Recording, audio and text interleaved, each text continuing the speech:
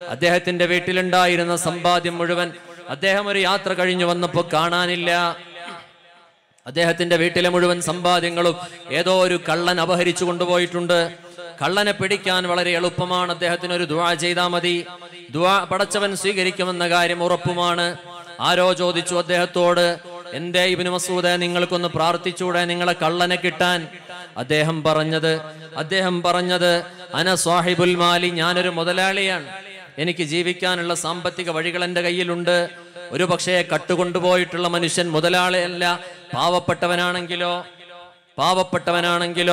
അദ്ദേഹം ദുആ ചെയ്തു, റബ്ബേ, എന്റെ സമ്പാദ്യം അപഹരിച്ചു കൊണ്ടുപോയിട്ടുള്ള മനുഷ്യൻ ഒരു സാധുവാണെങ്കിൽ എന്റെ വീട്ടിൽ നിന്നവൻ അപഹരിച്ചു കൊണ്ടുപോയ സമ്പാദ്യത്തിൽ അവന് ബറക്കത്ത് നൽകുകയും അവനെ നല്ലൊരു മുതലാളിയാക്കി മാറ്റുകയും ചെയ്യണേ. അഥവാ അയാളൊരു മുതലാളിയാണെങ്കിൽ എന്റെ സമ്പത്ത് ഇല്ലാതെ തന്നെ അയാൾക്ക് ജീവിക്കാനുള്ള മാർഗമുണ്ടെങ്കിൽ അവൻ എൻ്റെ വീട്ടിൽ നിന്ന് കൊണ്ടുപോയത് അവന് നീ പൊരുത്തപ്പെട്ടു കൊടുക്കുകയും അവന്റെ ജീവിതത്തിൽ ഇനി അവനെ കക്കാനുള്ള അവസരം കൊടുക്കാതെ സംരക്ഷിക്കുകയും ചെയ്യണേ എന്ന് അബ്ദുല്ലാഹ് ഇബ്നു മസ്ഊദ് തങ്ങൾ ദുആ ചെയ്തുവെന്ന് ചരിത്രത്തിൽ കാണാം. അതുകൊണ്ട് പ്രിയമുള്ളവരെ, ഏറ്റവും നല്ല സ്വഭാവത്തിന്റെ ഉടമകളായി പരസ്പര ബന്ധങ്ങളും കടമകളും കടപ്പാടുകളും സൂക്ഷിച്ചുകൊണ്ട് ഏറ്റവും നല്ലൊരു മുഅ്മിനായി പള്ളിയുമായി ഹൃദയബന്ധം ചേർത്ത് വെച്ചുകൊണ്ട് ജീവിക്കാൻ അള്ളാഹു നമ്മൾക്ക് തൗഫീഖ് നൽകി അനുഗ്രഹിക്കുമാറാവട്ടെ. നമ്മൾ ചെയ്യുന്ന സൽക്കർമ്മങ്ങളൊക്കെ അള്ളാഹു ഖബൂൽ ചെയ്യട്ടെ. പാപക പിഴവുകളും പാപങ്ങളും അള്ളാഹു അഫ്വു ചെയ്തു തരുമാറാവട്ടെ. വാഖിറു ദഅവാന അനിൽ ഹംദുലില്ലാഹി റബ്ബിൽ ആലമീൻ. അസ്സലാമു അലൈക്കും വറഹ്മത്തുള്ളാഹി വബറകാതുഹു. നമ്മളോട് മുഖ്യപ്രഭാഷണം നിർവഹിക്കുന്നത് പ്രഗത്ഭനായ പണ്ഡിതൻ, നമ്മളേറെ നേരമായി ആകാംക്ഷയോടെ കാത്തിരിക്കുന്ന ഉസ്താദ് അഹമ്മദ് കബീർ ബാക്കവി കാഞ്ഞാർ അവറുകളാണ്. എല്ലാ ആദരവുകളോടും കൂടി ഉസ്താദ് അവറുകളെ മുഖ്യപ്രഭാഷണം നിർവഹിക്കുന്നതിന് വേണ്ടി ക്ഷണിക്കുന്നു.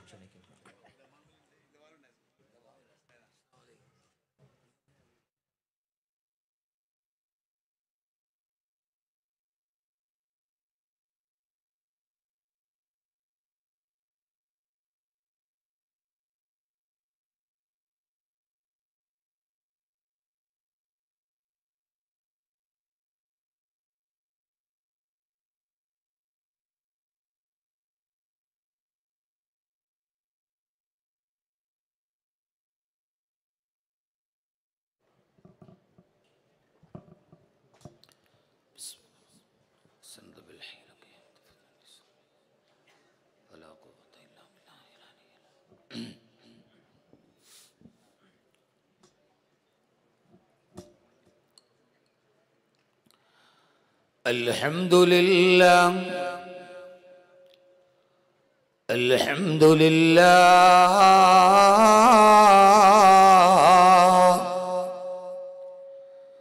الذي أنزل على عبده الكتاب ولم يجعل له عوجا وأشهد أن لا إله إلا الله وحده لا شريك له وأشهد أن سيدنا ومولانا محمدا عبده ورسوله المبعوث بالإنذار والبشرى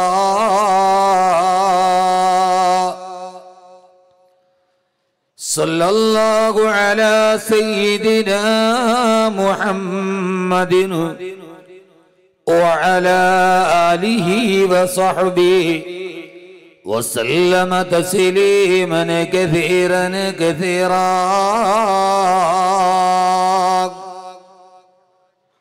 أعوذ بالله من الشيطان الرجيم. بسم الله الرحمن الرحيم. وأن المساجد لله فلا تدعوا مع الله أحدا وأنه لما قام عبد الله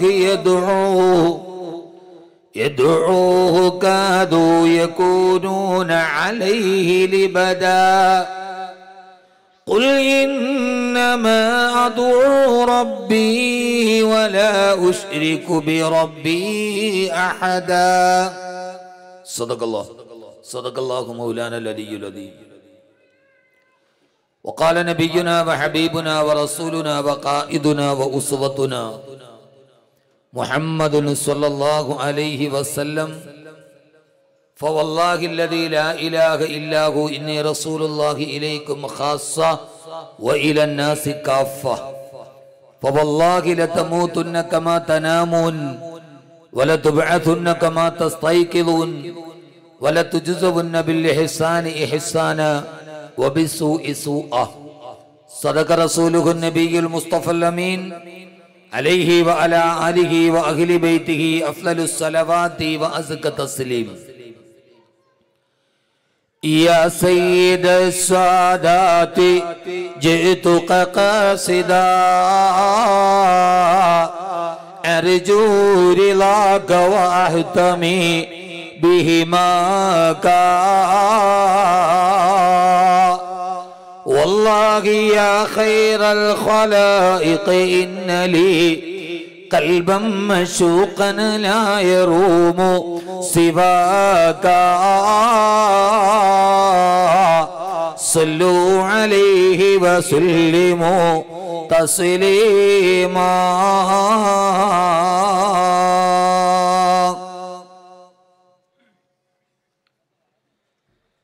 സ്നേഹ ബഹുമാനാദവും നിറഞ്ഞ ആദരണീയനും ബഹുമാന്യനുമായ യോഗാധ്യക്ഷൻ, ഈ മഹലിന്റെ സാമൂഹിക, സാംസ്കാരിക, ആത്മീയ മേഖലകൾക്ക് നേതൃത്വം നൽകുന്ന ബഹുമാന്യനായ മഹല്ല് ഖത്തീബ് ഷിഹാബുദ്ദീൻ വാഫി, സ്വാഗത പ്രഭാഷണം നിർവഹിച്ച സ്വാഗത സംഘത്തിന്റെ ജോയിന്റ് കൺവീനർ PT ഫാറൂഖ്,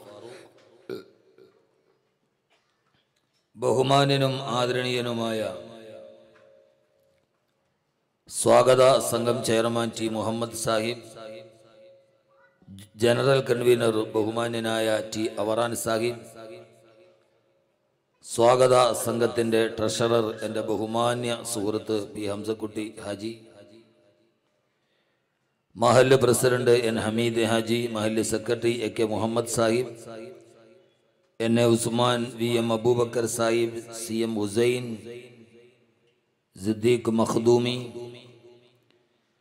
വേദിയിലും സദസ്സിലും ഉപവിഷ്ടരായ NC Rasheed Sahib, C Ashraf, K Abootty, C Usman, Riyas MA, N Ashraf Sahib, Naushad Alencherry, വേദിയിലും സദസ്സിലും ഉപവിഷ്ടരായ പ്രിയ സഹോദരങ്ങളെ, സഹോദരിമാരെ, അസ്സലാമു അലൈക്കും വറഹ്മത്തുള്ളാഹി തആല വബറകാതുഹു. സലാം അടക്കൂല, ഞാൻ പള്ളിക്കാട്ടിലോട്ടൊന്നും അല്ലല്ലോ സലാം പറഞ്ഞത്, ജീവനുള്ളവർക്കല്ലേ. അസ്സലാമു അലൈക്കും വറഹ്മത്തുള്ളാഹി തആല വബറകാതുഹു. ഇതര സഹോദര സമുദായത്തിൽപ്പെട്ട ആരെങ്കിലും ഈ ശബ്ദം ശ്രവിക്കുന്നുവെങ്കിൽ അവർക്കെന്റെ ഇസ്ലാമിക തത്വാധിഷ്ഠിത അഭിവാദനങ്ങൾ. സർവസ്തുതിയും സർവലോക രക്ഷിതാവായ അള്ളാഹുവിനാകുന്നു. അവരുടെ അതുല്യവും അമേയവും അനന്തവും അപരിമേയവുമായ അനുഗ്രഹത്തിന് അനുസ്യൂതമായ പ്രവാഹം അന്ത്യദൂതരായ ആദരവായ റസൂലുള്ളാഹി സ്വല്ലല്ലാഹു അലൈഹി വസല്ലമയിലും അവിടുത്തെ അതരമൊഴികളെ അനുധാവനം ചെയ്ത അനുചരവൃന്ദങ്ങളിലും തിരുക്കുടുംബാദികളിലും സ്വാലിഹ്യങ്ങളിലും സച്ചരിതരിലും സദാ വർഷിക്കുമാറാകട്ടെ. പരമകാരുണികനും പരമദയാലുവും പരമാധിപതിയും പരമാധികാരിയുമായ അല്ലാഹു സുബ്ഹാനഹു വ തആല നമ്മിൽ നിന്നും മൺമറഞ്ഞു പോയ നമ്മുടെ മാതാപിതാക്കൾ, ബന്ധുമിത്രാദികൾ, സഹോദരി സഹോദരന്മാർ, ദുആ കൊണ്ട് നമ്മോട് വസിയത്ത് ചെയ്തവർ, ഇൽമിന്റെ വടികളിൽ നമ്മുടെ സഹായികളായിരുന്നവർ, നമ്മുടെ അഭ്യുദയാകാംക്ഷികൾ, എല്ലാത്തിലുമുപരി ഈ പരിപാവനമായ മജ്ലിസ് ഇൽമിന്റെ തീരങ്ങളിലേക്ക് നമ്മെ കൈപിടിച്ചു നടത്തിയ അഭിവന്ദ്യരായ നമ്മുടെ ഗുരുനാഥന്മാർ, എല്ലാവരുടെയും ഖബറിടങ്ങളെ അല്ലാഹു സുബ്ഹാനഹു വ തആല വിശാലമാക്കി കൊടുക്കുമാറാകട്ടെ. അവരുടെ പരലോക ജീവിതം സുഖത്തിലും സമാധാനത്തിലും സന്തുഷ്ടിയിലും സംതൃപ്തിയിലുമായി അല്ലാഹു സുബ്ഹാനഹു വ തആല തൗഫീഖ് നൽകി അനുഗ്രഹിക്കുമാറാകട്ടെ എന്ന ദുആയോടുകൂടി അല്ലാഹുവിന്റെ അതിമഹത്തായ അനുഗ്രഹത്താൽ ഈ നാടിനെ ആത്മീയ സാമൂഹിക പുരോഗതിയുടെ പ്രേരക ചാലക ശക്തിയായ അബൂബക്കർ സിദ്ദീഖ് ജുമാ മസ്ജിദിന്റെ ഉദ്ഘാടനവുമായി ബന്ധപ്പെട്ട സദസ്സിലാണ് നാം നിലനിൽക്കുന്നത്. സമയമേറെ വൈകിയത് കൊണ്ട് ഒരു ആമുഖത്തിലേക്ക് ഞാൻ കടക്കുന്നില്ല. നിങ്ങൾക്കറിയാം, ഞാൻ ഇന്നലെ രാത്രി എൻ്റെ വീട്ടിൽ നിന്ന് കൊല്ലത്ത് നിന്ന് പുറപ്പെട്ട് രാവിലെ സുബഹിക്ക് പെരിന്തൽമണ്ണയിലെത്തി. ഇവിടെ 10 മണിക്കൊരു മീറ്റിംഗും കഴിഞ്ഞ് ലോഹറോടുകൂടി ഇവിടെ എത്തണം. പ്രിയ സുഹൃത്ത് ഹംസ സാഹിബുമായി കുറച്ചു നേരം ചെലവഴിക്കണമെന്നൊക്കെ നീയത്തിലാണ് ഇന്നലെ രാത്രിയിൽ പുറപ്പെട്ടത്. പക്ഷെ രാവിലെ സുബഹിക്ക് എഴുന്നേറ്റുമ്പോഴാണ് ഹർത്താൽ അറിയുന്നത്. അങ്ങനെ പെരിന്തൽമണ്ണയിൽ കുടുങ്ങി.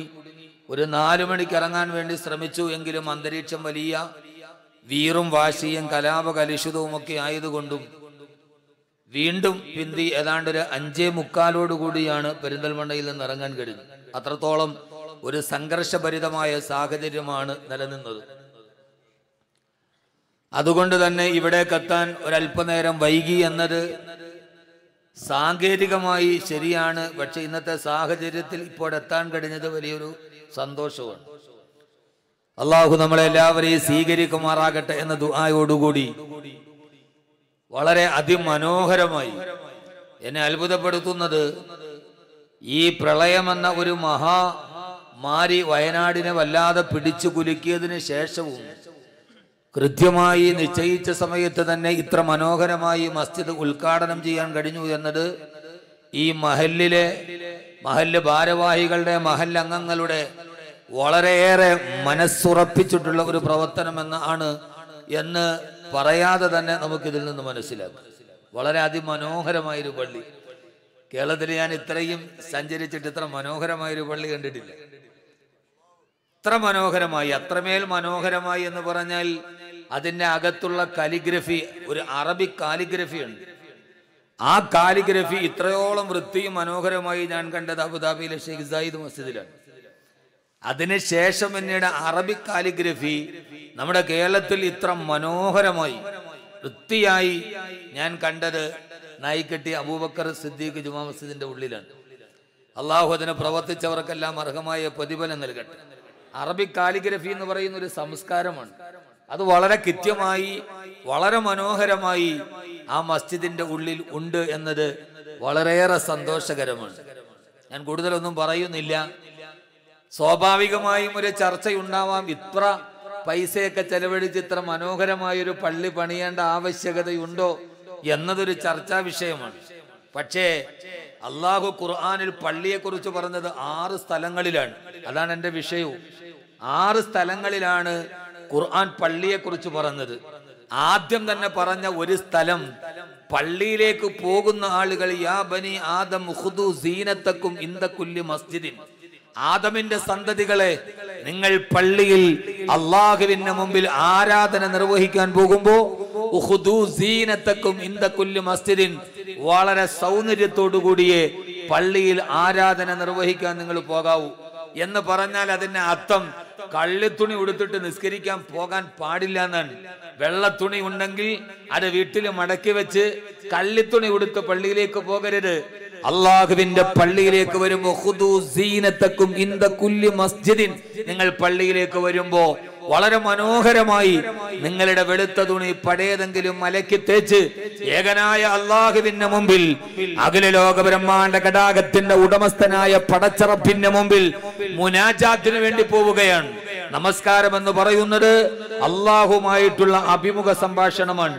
ഇന്ത്യയുടെ രാഷ്ട്രപതിയുമായി നിങ്ങൾക്ക് റിപ്പബ്ലിക് ദിനത്തിൽ ഒരു അഭിമുഖ സംഭാഷണത്തിന് അരമണിക്കൂർ അനുവദിക്കപ്പെട്ടാൽ ഇന്ത്യ രാജ്യത്തിന്റെ പ്രഥമ പൗരനോട് 10 മിനിറ്റ് സംസാരിക്കാൻ പോകുമ്പോ നിങ്ങളുടെ വസ്ത്രവിധാനം, നിങ്ങളുടെ ഓരോ ഭാഗവും എത്ര സൗന്ദര്യമാക്കാൻ നിങ്ങൾ ശ്രദ്ധിക്കുമോ, അതിനേക്കാൾ ഈ പരമലോക ബ്രഹ്മാണ്ഡ കടാകത്തിന്റെ അധിപതിയോട് 5 മിനിറ്റോളം നിങ്ങൾ അഭിമുഖ സംഭാഷണം നടത്താൻ പോവുകയാണ്. എത്രത്തോളം നിങ്ങൾ സുഗന്ധദ്രവ്യങ്ങൾ പൂശി നല്ല വസ്ത്രങ്ങൾ ഇട്ട് വേണം പള്ളിയിലേക്ക് പോകാൻ എന്ന് പറയുമ്പോ പള്ളികൾ അതിമനോഹരമാവണം. ആ പള്ളി അതിനേക്കാൾ മനോഹരമാകണം എന്ന അഭിപ്രായക്കാരനാണ് ഞാൻ. കാരണം അള്ളാഹുവിന്റെ ഇരിപ്പിടമാണ്, അള്ളാഹുവിന്റെ തറവാടാണ് മനോഹരമാകേണ്ടത്. നമ്മുടെ പൈസയൊക്കെ ചെലവഴിച്ച് നമ്മുടെ വീടുകളാണോ മുഗൾ രാജവംശത്തിന്റെ ശില്പചാതുരിയേക്കാൾ വെല്ലുന്ന സൗന്ദര്യബോധത്തോടെ പണി കഴിപ്പിക്കപ്പെടേണ്ടത്? നമ്മൾ പോയി കിടക്കേണ്ട നമ്മുടെ വീടുകളല്ല, അള്ളാഹുവിന്റെ വീടുകളാണ്. ആ വീടുകൾ കാരണം അള്ളാഹുവിന്റെ വീട് എന്ന പ്രയോഗത്തിന് വളരെയേറെ അർത്ഥമുണ്ട്. അൽഹംദുലില്ലാ ഏതാണ്ട് 5 കോടിയോളം രൂപ അല്ലെ, 5.5 ഇപ്പൊ നല്ല പള്ളിയാന്ന് പറഞ്ഞുകൊണ്ട് കായും കൂടുമെന്ന് തോന്നുന്നു. ഉള്ള ഏതായാലും ഒന്നിലും നിർത്തിക്കോളി. 5.5 കോടിയോളം എനിക്ക് മനസ്സിന് വലിയ കുളിർമയുണ്ട് കാണും. ഈ പള്ളി കാണുമ്പോൾ എന്റെ മനസ്സിനോട് കുളിർമ. എന്നെ പണ്ട് പോലെ ഒരു അടിപൊളി മുസ്ലിയാരെന്നാ വിളിക്കുക. എന്റെ മനസ്സനുസരിച്ച് തന്നെ പള്ളി ഇങ്ങനെ ആകണം എന്ന അനുഭവക്കാരനാണ് ഞാൻ. കൃത്യമായി വൃത്തിയോടുകൂടി, കൃത്യമായ ശുദ്ധിയോടുകൂടി. ഇനി എനിക്ക് ഭാരവാഹികളോട് പറയാനുള്ളത്, ഈ ഉള്ള തിളക്കം എപ്പോഴും കൃത്യമായി വൃത്തിയോടുകൂടി സൂക്ഷിക്കണം. പലപ്പോഴും പള്ളിയൊക്കെ ഉദ്ഘാടനത്തിന് വളരെ നല്ലതായിരിക്കും, പിന്നീട് കുറച്ച് കഴിയുമ്പോൾ ആ വൃത്തി നഷ്ടപ്പെടും. കൃത്യമായി അതിനെ വൃത്തിയോടുകൂടി സൂക്ഷിക്കുകയും ചെയ്യണം എന്ന് ഓർമ്മിപ്പിച്ചുകൊണ്ട് എന്റെ പ്രിയപ്പെട്ട സഹോദരങ്ങളോട്, അള്ളാഹുവിന്റെ വീട് എന്നത് വളരെയേറെ പ്രധാനപ്പെട്ട ഒരു പരാമർശമായിട്ടാണ് അള്ളാഹുവിന്റെ ഖുർആൻ നമ്മോട് പറഞ്ഞിട്ടുള്ളത്. സമയം വളരെയേറെ കുറവായതുകൊണ്ടും തണുപ്പ് നിങ്ങളുടെ ശരീരത്തെ അരിച്ചിറങ്ങുന്നത് കൊണ്ടും കൂടുതൽ ഞാൻ നീട്ടുന്നില്ല.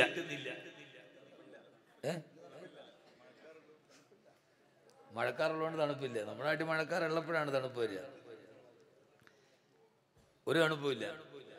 ഇൻഷാ അല്ലാഹ് നമുക്ക് തുടങ്ങാം. ഞാനൊരു കഴിഞ്ഞ വർഷം ഹംദാൻ ഫൗണ്ടേഷന്റെ നിർമ്മാണവുമായി ബന്ധപ്പെട്ട് വയനാട് ജില്ലയിൽ ഞാൻ വന്നിട്ടില്ല. കാരണം ദൂരെയുള്ള പരിപാടികളൊക്കെ കഴിഞ്ഞ് 1 വർഷം ഒഴിവാക്കിയത് കൊണ്ട് കഴിഞ്ഞ 1 വർഷത്തെ ഗ്യാപ്പ് ഉണ്ട് വയനാടുമായിട്ട്. അതുകൊണ്ട് തന്നെ കൂടുതൽ വർത്തമാനങ്ങൾ പറയാതെ കിട്ടുന്ന സമയം ഇന്ന് അതിന്റെ സമാപന ദിവസമാണ്. അവസാനം ഇൻഷാ അല്ലാഹ് അവന്റെ തറവാടിന്റെ തിരുമുറ്റത്ത് ഭക്തി നിർഭരമായ ഒരു ദുആയോടുകൂടി വേണം നമുക്കിത് അവസാനിപ്പിക്കാൻ. അള്ളാഹു സ്വീകരിക്കുമാറാകട്ടെ എന്ന ദുആയോടുകൂടി അള്ളാഹു സുബ്ഹാനഹു വ തആല അവന്റെ വിശുദ്ധമായ ഖുർആനിൽ സൂറത്തുൽ ബഖറയിലാണ് ആദ്യമായി മസ്ജിദ് എന്ന പദം ഉപയോഗിക്കുന്നത്. വളരെയേറെ ഗഹനമായ ഒരു ചിന്തക്ക് ഈ വിഷയം വഴിതെളിക്കേണ്ടതുണ്ട്. ആദ്യമായി അല്ലാഹു സുബ്ഹാനഹു വ തആല വിശുദ്ധമായ ഖുർആനിലെ സൂറത്തുൽ ബഖറയിൽ അല്ലാഹു സുബ്ഹാനഹു വ തആല പള്ളിയെ കുറിച്ച് പരാമർശിക്കുന്നുണ്ട്. ആ പരാമർശം ഇന്ന് ധാരാളം ഹർത്താലുമായി ബന്ധപ്പെട്ട് ധാരാളം അക്രമങ്ങൾ നടത്തിയിട്ടുണ്ട്. മുഖ്യമന്ത്രി തന്നെ അക്രമികളെ പിടികൂടി കയ്യാമം വെച്ച് കൊണ്ടുപോകുമെന്നാണ് പറഞ്ഞത്. യഥാർത്ഥത്തിൽ ഏറ്റവും വലിയ അക്രമി ആരാണ് എന്ന ചോദ്യത്തിന് മറുപടി നൽകി അള്ളാഹുവിന്റെ വിശുദ്ധമായ ഖുർആൻ പള്ളിയെ കുറിച്ച് ആദ്യം പറയുന്നത് ഇങ്ങനെയാണ്: വമൻ അളിലമു, നിങ്ങളിൽ ഏറ്റവും വലിയ അക്രമി ആരാണ്? ആ അക്രമി ആയിരങ്ങളെ കൊന്നൊടുക്കിയ ഹിറ്റ്ലർ അല്ല, ഗ്യാസ് ചാമ്പറിലിട്ട് യഹൂദികളെ കൊന്നൊടുക്കി എന്ന് പറയുന്ന അഡോൾഫ് ഹിറ്റ്ലറോ ബെനിറ്റോ മുസോളിനിയോ നെപ്പോളിയൻ ബോണപ്പാർട്ടിനെയോ അല്ല ഖുർആൻ പരിചയപ്പെടുത്തിയത്. അള്ളാഹു ചോദിക്കുകയാണ്, നിങ്ങളിൽ ഏറ്റവും അക്രമി ആരാണ്? അള്ളാഹു നമ്മളെ അക്രമികൾ നിന്ന് കാത്തിരക്ഷിക്കുമാറാകട്ടെ. എന്നിട്ട് അള്ളാഹു പറയാണ്, വമൻ അളിലമു, ഏറ്റവും വലിയ ഇവനേക്കാൾ വലിയ അക്രമി ആരാണ്? അവൻ ആരെന്നറിയുമോ? മിമ്മൻ മനഅ മസാജിദല്ലാഹ്, ഏകനായ അള്ളാഹുവിന്റെ ഏകത്വത്തിന്റെ നാമങ്ങളെ പ്രകീർത്തിക്കപ്പെടുന്ന പള്ളിയിൽ നിന്ന് മിമ്മൻ മനഅ മസാജിദല്ലാഹ്, ആ പള്ളിയിലേക്ക് ആരാധനയ്ക്ക് വേണ്ടി വിശ്വാസികൾക്ക് വരാൻ കഴിയാത്ത രീതിയിൽ തടസ്സം സൃഷ്ടിക്കുന്നവനേക്കാൾ വലിയ അക്രമി ആരാണ്? വസഅഫി ഖറാബിഹാ, അല്ലാഹു പറയുകയാണ്, വമൻ അളിലമു മിമ്മൻ മനഅ മസാജിദല്ലാഹ് അയ്യുദ്കറ ഫീഹി ഇസ്മുഹു വസഅഫി ഖറാബിഹാ ഉലൈക മാ കാന ലഹും അൻ യദ്ഖുലൂഹാ ഇല്ലാ ഖായിഫീൻ. അല്ലാഹു പറയാണ് വമൻ അദ്ലമു ഏറ്റവും വലിയ അക്രമി ആരെന്നറിയുമോ? അവനാണ് ഏതൊരു പള്ളികളാകട്ടെ ഏകനായ അല്ലാഹുവിന്റെ നാമങ്ങൾ പ്രകീർത്തിക്കപ്പെടാൻ സ്ഥാപിക്കപ്പെട്ട പള്ളിയിലേക്ക് പോകുന്നതിൽ നിന്ന് ആരാണോ വിശ്വാസികളെ തടയുന്നത്, ആ പള്ളിയുടെ സുഗമമായ പ്രവർത്തനങ്ങൾക്ക് ആരുടെ ഭാഗത്ത് നിന്നാണോ തടസ്സമുണ്ടാകുന്നത്, അവൻ ഈ ഭൂലോകം കണ്ട് ഏറ്റവും വലിയ അക്രമിയാണ്. അല്ലാഹു പറയാണ് അങ്ങനെയുള്ള പ്രവർത്തനങ്ങൾ ആരുടെ ഭാഗത്ത് നിന്നും ഉണ്ടാവാതിരിക്കട്ടെ. ഏകനായ അല്ലാഹുവിന്റെ ഏകത്വത്തിന്റെ നാമത്തെ ഉപാസിക്കപ്പെടുന്ന, ലോകാവസാനം വരെ പടച്ചറപ്പിന്റെ മുമ്പിൽ സുജൂദ് ചെയ്യപ്പെടുന്ന പള്ളിയുടെ സുഗമമായ മരത്തിപ്പിന് ആരാണോ തടസ്സമാകുന്നത്, അവനാണ് ലോകത്തിലെ ഏറ്റവും വലിയ അക്രമി. നിങ്ങൾ ആരും അതിൽ പെടാതിരിക്കട്ടെ എന്ന് മാത്രമല്ല, ആരെങ്കിലും വ്യക്തമായ ഖുർആന്റെ മുന്നറിയിപ്പ് കിട്ടിയിട്ടും ആരെങ്കിലും അല്ലാഹുവിന്റെ ഭവനത്തിന് തടസ്സം നിന്നാൽ ലഹു ഫിദ്ദുനിയാ ഖിസിയുൻ, അവൻ ഈ ഭൂമി ലോകത്ത് നിന്യനായി ദുഃഖിതനായിട്ടല്ലാതെ ജീവിക്കുകയില്ല. വലഹും ഫിൽ ആഖിറതി അദാബുൻ അലീം, അവൻ നാളെ പരലോകത്ത് വേദനാജനകമായ ശിക്ഷയുടെ ഉടമസ്ഥനാണെന്ന് അല്ലാഹുവിന്റെ വിശുദ്ധ ഖുർആൻ. അതുകൊണ്ട് എന്റെ പ്രിയപ്പെട്ട സഹോദരങ്ങളോട് വിഷയത്തിന് ആമുഖമായി എനിക്ക് ഓർമ്മിപ്പിക്കാനുള്ളത്, അള്ളാഹുവിന്റെ അനുഗ്രഹത്തോടെ ഒരു നാട്ടിലൊരു പള്ളി രൂപാന്തരപ്പെട്ടാൽ പിന്നെ ആ പള്ളിയുടെ സുഗമമായ പ്രവർത്തനത്തിന് വേണ്ടി ആ മഹല്ല് നിവാസികൾ ഒന്നിച്ചു ചേർന്നിട്ട് അതിനു വേണ്ടി മുന്നോട്ട് വരണേ. അകന്നു നിന്നവരെ പള്ളിയുമായി അടുപ്പിക്കണേ, അടുത്തു നിൽക്കുന്നവരും പള്ളിയിലേക്ക് കടന്നു ചെല്ലണേ. ആ പള്ളിയെ കേന്ദ്രീകരിച്ചിട്ടൊരു മഹല്ലിന് ആത്മീയ സാമൂഹിക സാംസ്കാരിക സാമ്പത്തിക മേഖലകളുടെ പുരോഗമനത്തിന്റെ പ്രേരക ചാലക ശക്തിയായി ആ പള്ളിയാണ് വർത്തിക്കപ്പെടേണ്ടത്. അതുകൊണ്ട് നിങ്ങളെല്ലാവരും ആ പള്ളിയെ അതേ മനോഭാവത്തോടെ സമീപിക്കണമെന്ന് അല്ലാഹുവിന്റെ വിശുദ്ധ ഖുർആൻ. ആ പള്ളിയെ നിങ്ങൾ ബഹുമാനത്തോടെ കാണണേ. ഇതേവരെ നിങ്ങൾ നായ്ക്കെട്ടി നിവാസികളാണ്, ഇനി മുതൽ നിങ്ങളുടെ മേൽവിലാസം അങ്ങനെയല്ല. നിങ്ങൾ അബൂബക്കർ സിദ്ദീഖ് മസ്ജിദിന്റെ അയൽവാസികളാണ്. നിങ്ങൾ ആദീനത്തെ ഈത്തപ്പന മരത്തിന്റെ ഓലകൾ കൊണ്ട് ചാരി വെച്ച, ഈത്തപ്പന മരത്തിന്റെ ചൂളുകൾ കൊണ്ട് തൂണുകൾ കൊണ്ട് നാട്ടപ്പെട്ട അല്ലാഹുവിന്റെ റസൂലിന്റെ മദീനത്തെ പള്ളിയുടെ ചുറ്റുഭാഗത്ത് താമസിച്ചിരുന്ന അൻസാറുകളും സഹാബത്തുകളും ഏത് രീതിയിൽ ആ പള്ളിയെ പരിഗണിച്ചോ അതേപോലെ ഈ പള്ളിയുടെ അയൽവാസികൾ അല്ലാഹുവിന്റെ പള്ളികളെ സമീപിക്കണേ. എന്നാൽ നിങ്ങളുടെ വീടുകളിലും നിങ്ങളുടെ ഹൃദയത്തിലും വെളിച്ചം അല്ലാഹു നൽകുമെന്ന് അല്ലാഹുവിന്റെ വിശുദ്ധ ഖുർആൻ. അല്ലാഹു ഇതിനെ തൗഫീഖ് നൽകി അനുഗ്രഹിക്കുമാറാകട്ടെ. ഇതാണ് ആദ്യത്തെ പരാമർശം. വിശദീകരിക്കുന്നില്ല. ഖുർആൻ ഇതൊന്നും വാക്കവിയുടെ വകയല്ല. നിങ്ങൾ ഇതിന് വേറെ ഏതെങ്കിലും ആനുകാലിക സംഭവമായിട്ട് കൂട്ടിച്ചേർക്കുകയും വേണ്ട. ഇത് ഖുർആൻ പറഞ്ഞ വഴി. എൻ്റെ ഇഷ്ട വിഷയം ഖുർആനാണ്. ഖുർആൻ ആദ്യം തന്നെ പള്ളിയെക്കുറിച്ച് പറയുന്നത് പള്ളിയെ ദുരുദ്ദേശത്തോടെ സമീപിക്കുന്നവരെല്ലാം ലോകത്തിലെ ഏറ്റവും വലിയ അക്രമിയാണ്. അവൻ ഭൂമിയിലെ നിന്ദ്യനാണ്. പരലോകത്ത് പടച്ചറബിന്റെ മുമ്പിൽ വേദനാജനകമായ ശിക്ഷ അവൻ ഏറ്റുവാങ്ങേണ്ടി വരും. അതുകൊണ്ട് വളരെ പവിത്രതയോടെ ബഹുമാനത്തോടെ, ഇതൊരു കെട്ടിടമല്ല, ഇതിനേക്കാൾ മനോഹരമാണ് താജ്മഹൽ, അല്ലേ? ഇതിനേക്കാൾ അതിമനോഹരമാണ് താജ്മഹൽ. താജ്മഹൽ എന്ന് പറഞ്ഞാൽ ബ്രിട്ടീഷുകാർ ഇന്ത്യ ഉപേക്ഷിച്ചിട്ട് പോകുമ്പോൾ അവർക്ക് ഉപേക്ഷിക്കാൻ പറ്റാതിരുന്ന ഒരേ ഒരു കാഴ്ച താജ്മഹലായിരുന്നു എന്നാണ്.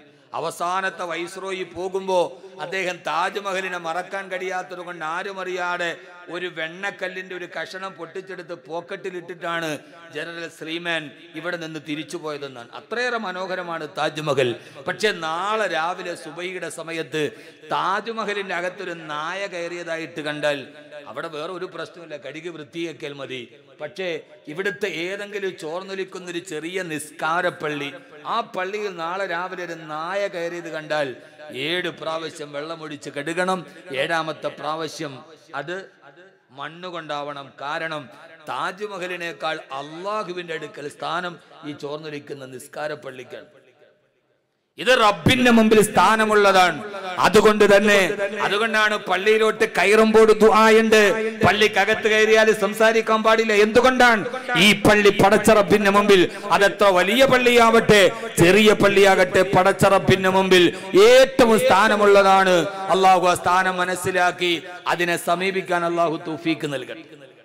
അതെങ്ങനെയാണെന്ന് വിശദീകരിച്ച് മൂന്നാമത്തെ ആയത്ത് പറയുമ്പോൾ, നാലാമത്തെ ആയത്ത് പറയുമ്പോൾ ഞാൻ പറയാം ഇൻഷാ അല്ലാഹ്. ഒരു പള്ളിയുമായി ബന്ധപ്പെട്ട് നമ്മൾ എങ്ങനെയാണ് മാറേണ്ടത് നാലാമത്തെ ആയത്ത് വിശദീകരിക്കും ഇൻഷാ അല്ലാഹ് പറയാം.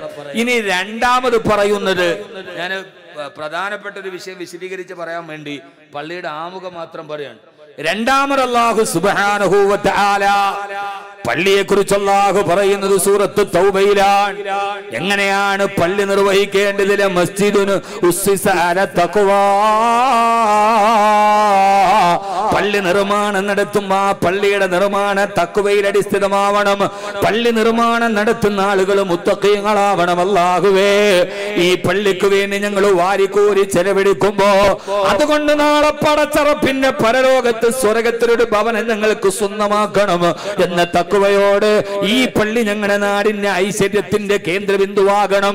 ഇത് ഞങ്ങളുടെ നാട്ടാർക്ക് തഖ്വയുണ്ടാവാനുള്ള കേന്ദ്രമാവണം എന്ന നീയത്തോടെയാണ് പള്ളിയുടെ നിർമ്മാണത്തിന് തുടക്കം കുറിക്കേണ്ടത്. ലമസ്ജിദുൻ ഉസ്സിസ അല തഖ്വാ. തഖ്വയിൽ അധിഷ്ഠിതമായി നിങ്ങൾ പള്ളിയുടെ നിർമ്മാണം നടത്തണേ. രണ്ട്, മൂന്നാമത്തേത് ഞാൻ പറഞ്ഞ മനസ്സിലാവണില്ലേ? ഞാൻ പറഞ്ഞ മനസ്സിലായില്ലേ? പള്ളി ഉണ്ടായി, പള്ളി നിർമ്മിച്ചു, പള്ളി മനോഹരമായി, അതിനെ നിങ്ങൾ വളരെ സന്തോഷത്തോടെ സ്വീകരിക്കണം. ഇനി മൂന്നാമത് പള്ളി പരിപാലിക്കാൻ വേണ്ടിയുള്ള ആളുകളെ തെരഞ്ഞെടുക്കണം. മൂന്നാമത് ഖുർആൻ പറയുന്നത് അതാണ്. ആ പള്ളി പരിപാലിക്കാനുള്ള ആളുകളെ തെരഞ്ഞെടുക്കുമ്പോ മൂന്നാമത്തെ പരാമർശം സൂറത്ത് തൗബയിലാണ്. ഇന്നമാ യഅ്മുറു മസാജിദല്ലാഹ് മൻ ആമന ബില്ലാഹി വൽ യൗമിൽ ആഖിർ വഅഖാമസ് സ്വലാത്ത വആതസ് സകാത വലം യഖ്ശ ഇല്ലല്ലാഹ്. പള്ളി പരിപാലനത്തിന് ആളുകളെ നിങ്ങളുടെ ഇടയിൽ നിന്ന് നിങ്ങൾ തിരഞ്ഞെടുക്കുമ്പോ പ്രഥമ ഗണന നിങ്ങൾ നൽകേണ്ടത് അവർ അല്ലാഹുവിലെ മന്ത്യദിനത്തിലും വിശ്വസിക്കുന്നവരാകണം. നമസ്കാരം കൃത്യമായി നിർവഹിക്കുന്നവരാവണം. അവർ അല്ലാഹുവിന്റെ ദീനിൽ ഇട്ട പ്രാധാന്യമുള്ള ഏറെ നിർബന്ധമുള്ള സകാത്ത് കൊടുക്കുന്നവരാവണം. അഞ്ചാമത്തെ പരമപ്രധാനമായ സിഫത്ത് വലം യഖ്ശ ഇല്ലല്ലാഹ്. ഏകനായ അല്ലാഹുവിനെ അല്ലാതെ മറ്റൊരാളെ പോലും ഭയപ്പെടാതെ അല്ലാഹുവിന്റെ ഭവനത്തെ പരിപാലിക്കുന്ന ഒരു സംഘം ആളുകള് നിങ്ങളുടെ ഭാഗത്ത് നിന്ന് നിങ്ങൾ തിരഞ്ഞെടുത്ത് ആ പള്ളിയുടെ പരിപാലനത്തിന് വേണ്ടി നിങ്ങൾ അവരുടെ കയ്യിലേക്ക് ഏൽപ്പിച്ചു കൊടുക്കണേ. ഇപ്പൊ 3 കാര്യം കഴിഞ്ഞു. പള്ളി ഉണ്ടാക്കി, തഖ്വയോടുകൂടി പള്ളി ഉണ്ടാക്കി, ഉദ്ഘാടനമായി, പരിപാലിക്കാൻ കമ്മിറ്റിയെ തിരഞ്ഞെടുത്തു. ഇനിയാണ് നാലാമത്തെ വിഷയം വരുന്നത്. അവിടെയാണ് നമ്മുടെ ചർച്ച കുറച്ച് നീണ്ടുപോവുക. ഈ 3 കാര്യം കഴിഞ്ഞില്ലേ? കഴിഞ്ഞല്ലോ? ഒന്ന് ഉഷാറാവി എന്റെ മനുഷ്യന്മാരെ. നിങ്ങളിങ്ങനെ കയ്യും കെട്ടി കൂട്ടിപ്പിടിച്ചിരുന്ന അങ്ങനെ ഒരു ഉഷാറ് വേണ്ടേ? ഒന്നാമത്തെ തണുപ്പ്. ഈ 3 കാര്യം കഴിഞ്ഞല്ലോ. പള്ളി വെച്ചു, അൽഹംദുലില്ലാഹ്, തഖ്വയിൽ അധിഷ്ഠിതമാണ്. ഇതിന് വേറെ നിയ്യത്തുകളൊന്നുമില്ല. അള്ളാഹു അങ്ങനെ തന്നെ ഖാലിസായ നിയ്യത്ത് നൽകി അനുഗ്രഹിക്കട്ടെ.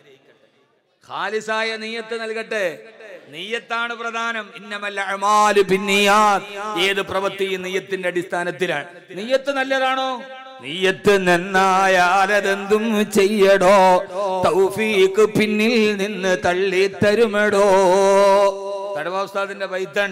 നിയ്യത്ത് നന്നായാലതെന്തും ചെയ്യടോ, തൗഫീഖ് പിന്നിൽ നിന്ന് തള്ളി തരുമടോ.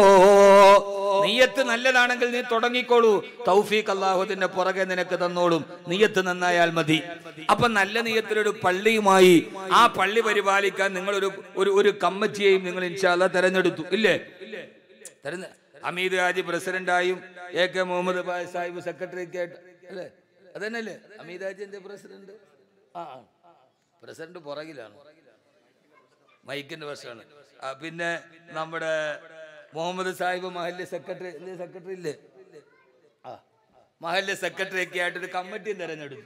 പള്ളി വെക്കാൻ വേണ്ടി, ഈ പരിപാടി നടത്താൻ വേണ്ടി ഒരു സ്വാഗത സംഘവും തെരഞ്ഞെടുത്തു. ഇതെല്ലാം കഴിഞ്ഞു. ഇനി പള്ളി പരിപാലനം. ഇനി നാലാമത്തെ വിഷയമാണ്. നാലാമത്തെ വിഷയം ഖുർആൻ പറയുന്നത് സൂറത്ത് തൗബയിലാണ്. ഇത് പള്ളിയെ കുറിച്ച് അള്ളാഹു പറഞ്ഞതാണ്. നാലാമത്തെ വിഷയം, പള്ളിയൊക്കെ നിർമ്മിക്കപ്പെട്ടു മുഗൾ രാജവംശത്തിന്റെ ശില്പചാതുരിയെ വെല്ലുന്ന, ഞാൻ പറഞ്ഞതുപോലെ അറബി കാലിഗ്രഫി ഷെയ്ഖ് സായിദ് മസ്ജിദിന് കഴിഞ്ഞാൽ ഞാൻ കണ്ട പള്ളികളിൽ കാണാത്തതുണ്ടാവാം. അതിൽ വളരെ മനോഹരമായി നായിക്കട്ടി അബൂബക്കർ സിദ്ദീഖ് ജുമാ മസ്ജിദില് വളരെ മനോഹരമായി ഇന്തോനേഷ്യയിൽ നിന്ന് ഡിസൈൻ ചെയ്ത് കൊണ്ടുവന്ന് ഫിറ്റ് ചെയ്തിട്ടുണ്ട്. പക്ഷേ വളരെ മനോഹരമായി പള്ളി നിർമ്മിക്കപ്പെട്ടു. ഈ മലയോര ഗ്രാമത്തിന്റെ ഇത്രയും അകത്തുള്ള ഒരു ഗ്രാമത്തില് ഇത്ര മനോഹരമായ ഒരു പള്ളി ആരും പ്രതീക്ഷിച്ചിട്ട് പോലും ഉണ്ടാവില്ല. സഹോദര, എല്ലാം നിർവഹിച്ചു കഴിഞ്ഞു. ആകാശ ലോകത്തുനിന്ന് നോക്കിയാൽ ഒരു നക്ഷത്രം തിളങ്ങുന്നത് പോലെ അബൂബക്കർ സിദ്ദീഖ് ജുമാ മസ്ജിദിന്റെ കുപ്പ തിളങ്ങുന്നുണ്ട്. ഇനി നാലാമത്തെ കാര്യം, ഈ പള്ളിയുടെ ചുറ്റുഭാഗത്ത് താമസിക്കുന്ന ഈ പള്ളിയിലേക്ക് നാളെ കൂട്ടം കൂട്ടമായി വരേണ്ടവരാരാ? അല്ലാഹു പറയുകയാ, നാളെ ഈ പള്ളിയുടെ ഉള്ളു മുഴുവനും വിജനമാവാൻ പാടില്ലല്ലോ. നാളെ ഈ പള്ളിയിലേക്ക് കൂട്ടം കൂട്ടമായി ജനങ്ങളുടെ സഞ്ചാരമുണ്ടാകണമല്ലോ. ആ പള്ളിയിലേക്ക് വരേണ്ടവരാരാ? അള്ളാഹുവിന്റെ വിശുദ്ധമായ ഖുർആൻ പറയുകയാ. ഇവിടെയാണ് എനിക്ക് മർമ്മപ്രധാനമായി പറയാനുള്ളത്. എന്നെ കേൾക്കാനെത്തിയ സഹോദരങ്ങളോട് സഹോദരിമാരോട്, ഈ പള്ളിയിലേക്ക് ഇനി ആയിരക്കണക്കിന് ആളുകൾ ഈ പള്ളിമുറ്റത്തേക്ക് കടന്നു വരണം. അവരാരാ വരേണ്ടതെന്നറിയോ? ഫീഹി റിജാലുൻ യുഹിബ്ബൂന അൻ യതതഹറൂ വല്ലാഹു യുഹിബ്ബുൽ മുത്തഖിരീൻ. അല്ലാഹുവിന്റെ വിശുദ്ധമായ ഖുർആൻ പറയുകയാ, ഫീഹി, ആ പള്ളിയിലേക്ക് വരേണ്ടത് ആരെന്നറിയോ? റിജാലുൻ, കുറെ കരികരുത്തുള്ള ചെറുപ്പക്കാര് പുരുഷന്മാര് വരണം. അവരാരെന്നറിയുമോ? അവര് റിജാലുകളാണ്, റുജൂലിയത്തുള്ളവരാണ്, അവര് പുരുഷത്വമുള്ളവരാ. ആരാ പുരുഷത്വമുള്ള ആൺകുട്ടികൾ പള്ളിയിലേക്ക് നാളെ കൂട്ടം കൂട്ടമായി വരണം. അവരാരെന്നറിയുമോ? യുഹിബ്ബൂന അയ്യത്തഖറൂ, യുഹിബ്ബൂന അയ്യത്തഖറൂ. അവര് സ്വയം പരിശുദ്ധരാവാൻ ആഗ്രഹിച്ചവരാ. എന്നെ കേൾക്കാനെത്തിയ സഹോദര സഹോദരി, അവര് സ്വയം പരിശുദ്ധരാവാൻ പ്രതിജ്ഞയെടുത്തവരാ. പള്ളിയിൽ വന്നും മറ്റൊരുത്തന്റെ പരിശുദ്ധിയെ കുറിച്ച് ചർച്ച ചെയ്യാനല്ല, അവര് ജീവിതത്തിൽ സ്വയം പരിശുദ്ധരാവാൻ തീരുമാനിച്ചവരാ. അല്ലാഹുവേ, ഇന്നലെ വരെ ഞങ്ങളുടെ ജീവിതത്തിന് ശുദ്ധി ഉണ്ടായിരുന്നില്ല. ഇതേവരെ ഞങ്ങളുടെ ജീവിതത്തിന് ലക്ഷ്യബോധം ഉണ്ടായിരുന്നില്ല. ഇതേവരെ ഞങ്ങളുടെ ജീവിതത്തിൽ ഏതെങ്കിലും ഒരു നന്മകൾ ഉണ്ടായിരുന്നില്ല. ഇനി അല്ലാഹുവേ അങ്ങനെയല്ല. നാളെ സുബഹിയുടെ ജുമാ മസ്ജിദിൽ സുബഹിയുടെ ബാങ്ക് കേൾക്കുമ്പോ ആ സമയത്ത് പള്ളിയിലേക്ക് ഓടി വരേണ്ടത് ഇന്നലെ വരെ മദ്യപിച്ച് ലക്കുകെട്ടവർ, ഇന്നലെ വരെ വ്യഭിചരിച്ചവർ, ഇന്നലെ വരെ ആക്രമത്തിലൂടെ നടന്നു പോയവർ, ഇന്നലെ വരെ അശ്ലീലതകളുടെ മേച്ചിൽപ്പുറങ്ങളിൽ നടന്നവർ. നിങ്ങൾക്ക് നന്നാവാൻ ആഗ്രഹമുണ്ടോ? നിങ്ങൾക്ക് പരിശുദ്ധരാവാൻ ആഗ്രഹമുണ്ടോ? ആ പരിശുദ്ധി അല്ലാഹു വെച്ചിരിക്കുന്നത് ഈ പള്ളിയുടെ ഉള്ളിലാണ്. അതുകൊണ്ട് പള്ളിയിലേക്ക് നിങ്ങൾ പാഞ്ഞു വരണേ. അവിടെ വന്ന് പരിശുദ്ധിയെ നിങ്ങൾ തേടണേ. പള്ളി എന്നുള്ളത് പരിശുദ്ധരാവാനുള്ളതാണ്. അതുകൊണ്ടാണ് 14 നൂറ്റാണ്ടുകൾക്ക് മുമ്പ് മദീനത്തെ ഈത്തപ്പന മരത്തിന്റെ ഓല ചാരി വെച്ച പള്ളിയിലേക്ക് സുബഹി നമസ്കാരം കഴിഞ്ഞ് ഖുർആൻ പഠിപ്പിച്ചു കൊണ്ടിരിക്കുന്ന ആദരവായ പ്രവാചകൻ നബി മുഹമ്മദ് മുസ്തഫ സല്ലല്ലാഹു അലൈഹി വസല്ലമയുടെ അടുക്കലേക്ക് ഹബീബായ നബി തങ്ങളുടെ ചാരത്തേക്ക് ഒരു ചെറുപ്പക്കാരൻ ഓടി വന്നല്ലോ. തഹ്റിനി യാ റസൂലല്ലാഹ്, നബിയെ എന്നെ ഒന്ന് പരിശുദ്ധനാക്കുമോ നബിയെ? അവര് പരിശുദ്ധി അന്വേഷിച്ചു വന്നത് പള്ളിയുടെ മുറ്റത്താണ്. ആരാണ് വന്നത്? ചരിത്രം നിങ്ങൾക്കറിയാം. മായിസ് റളിയല്ലാഹു അൻഹു.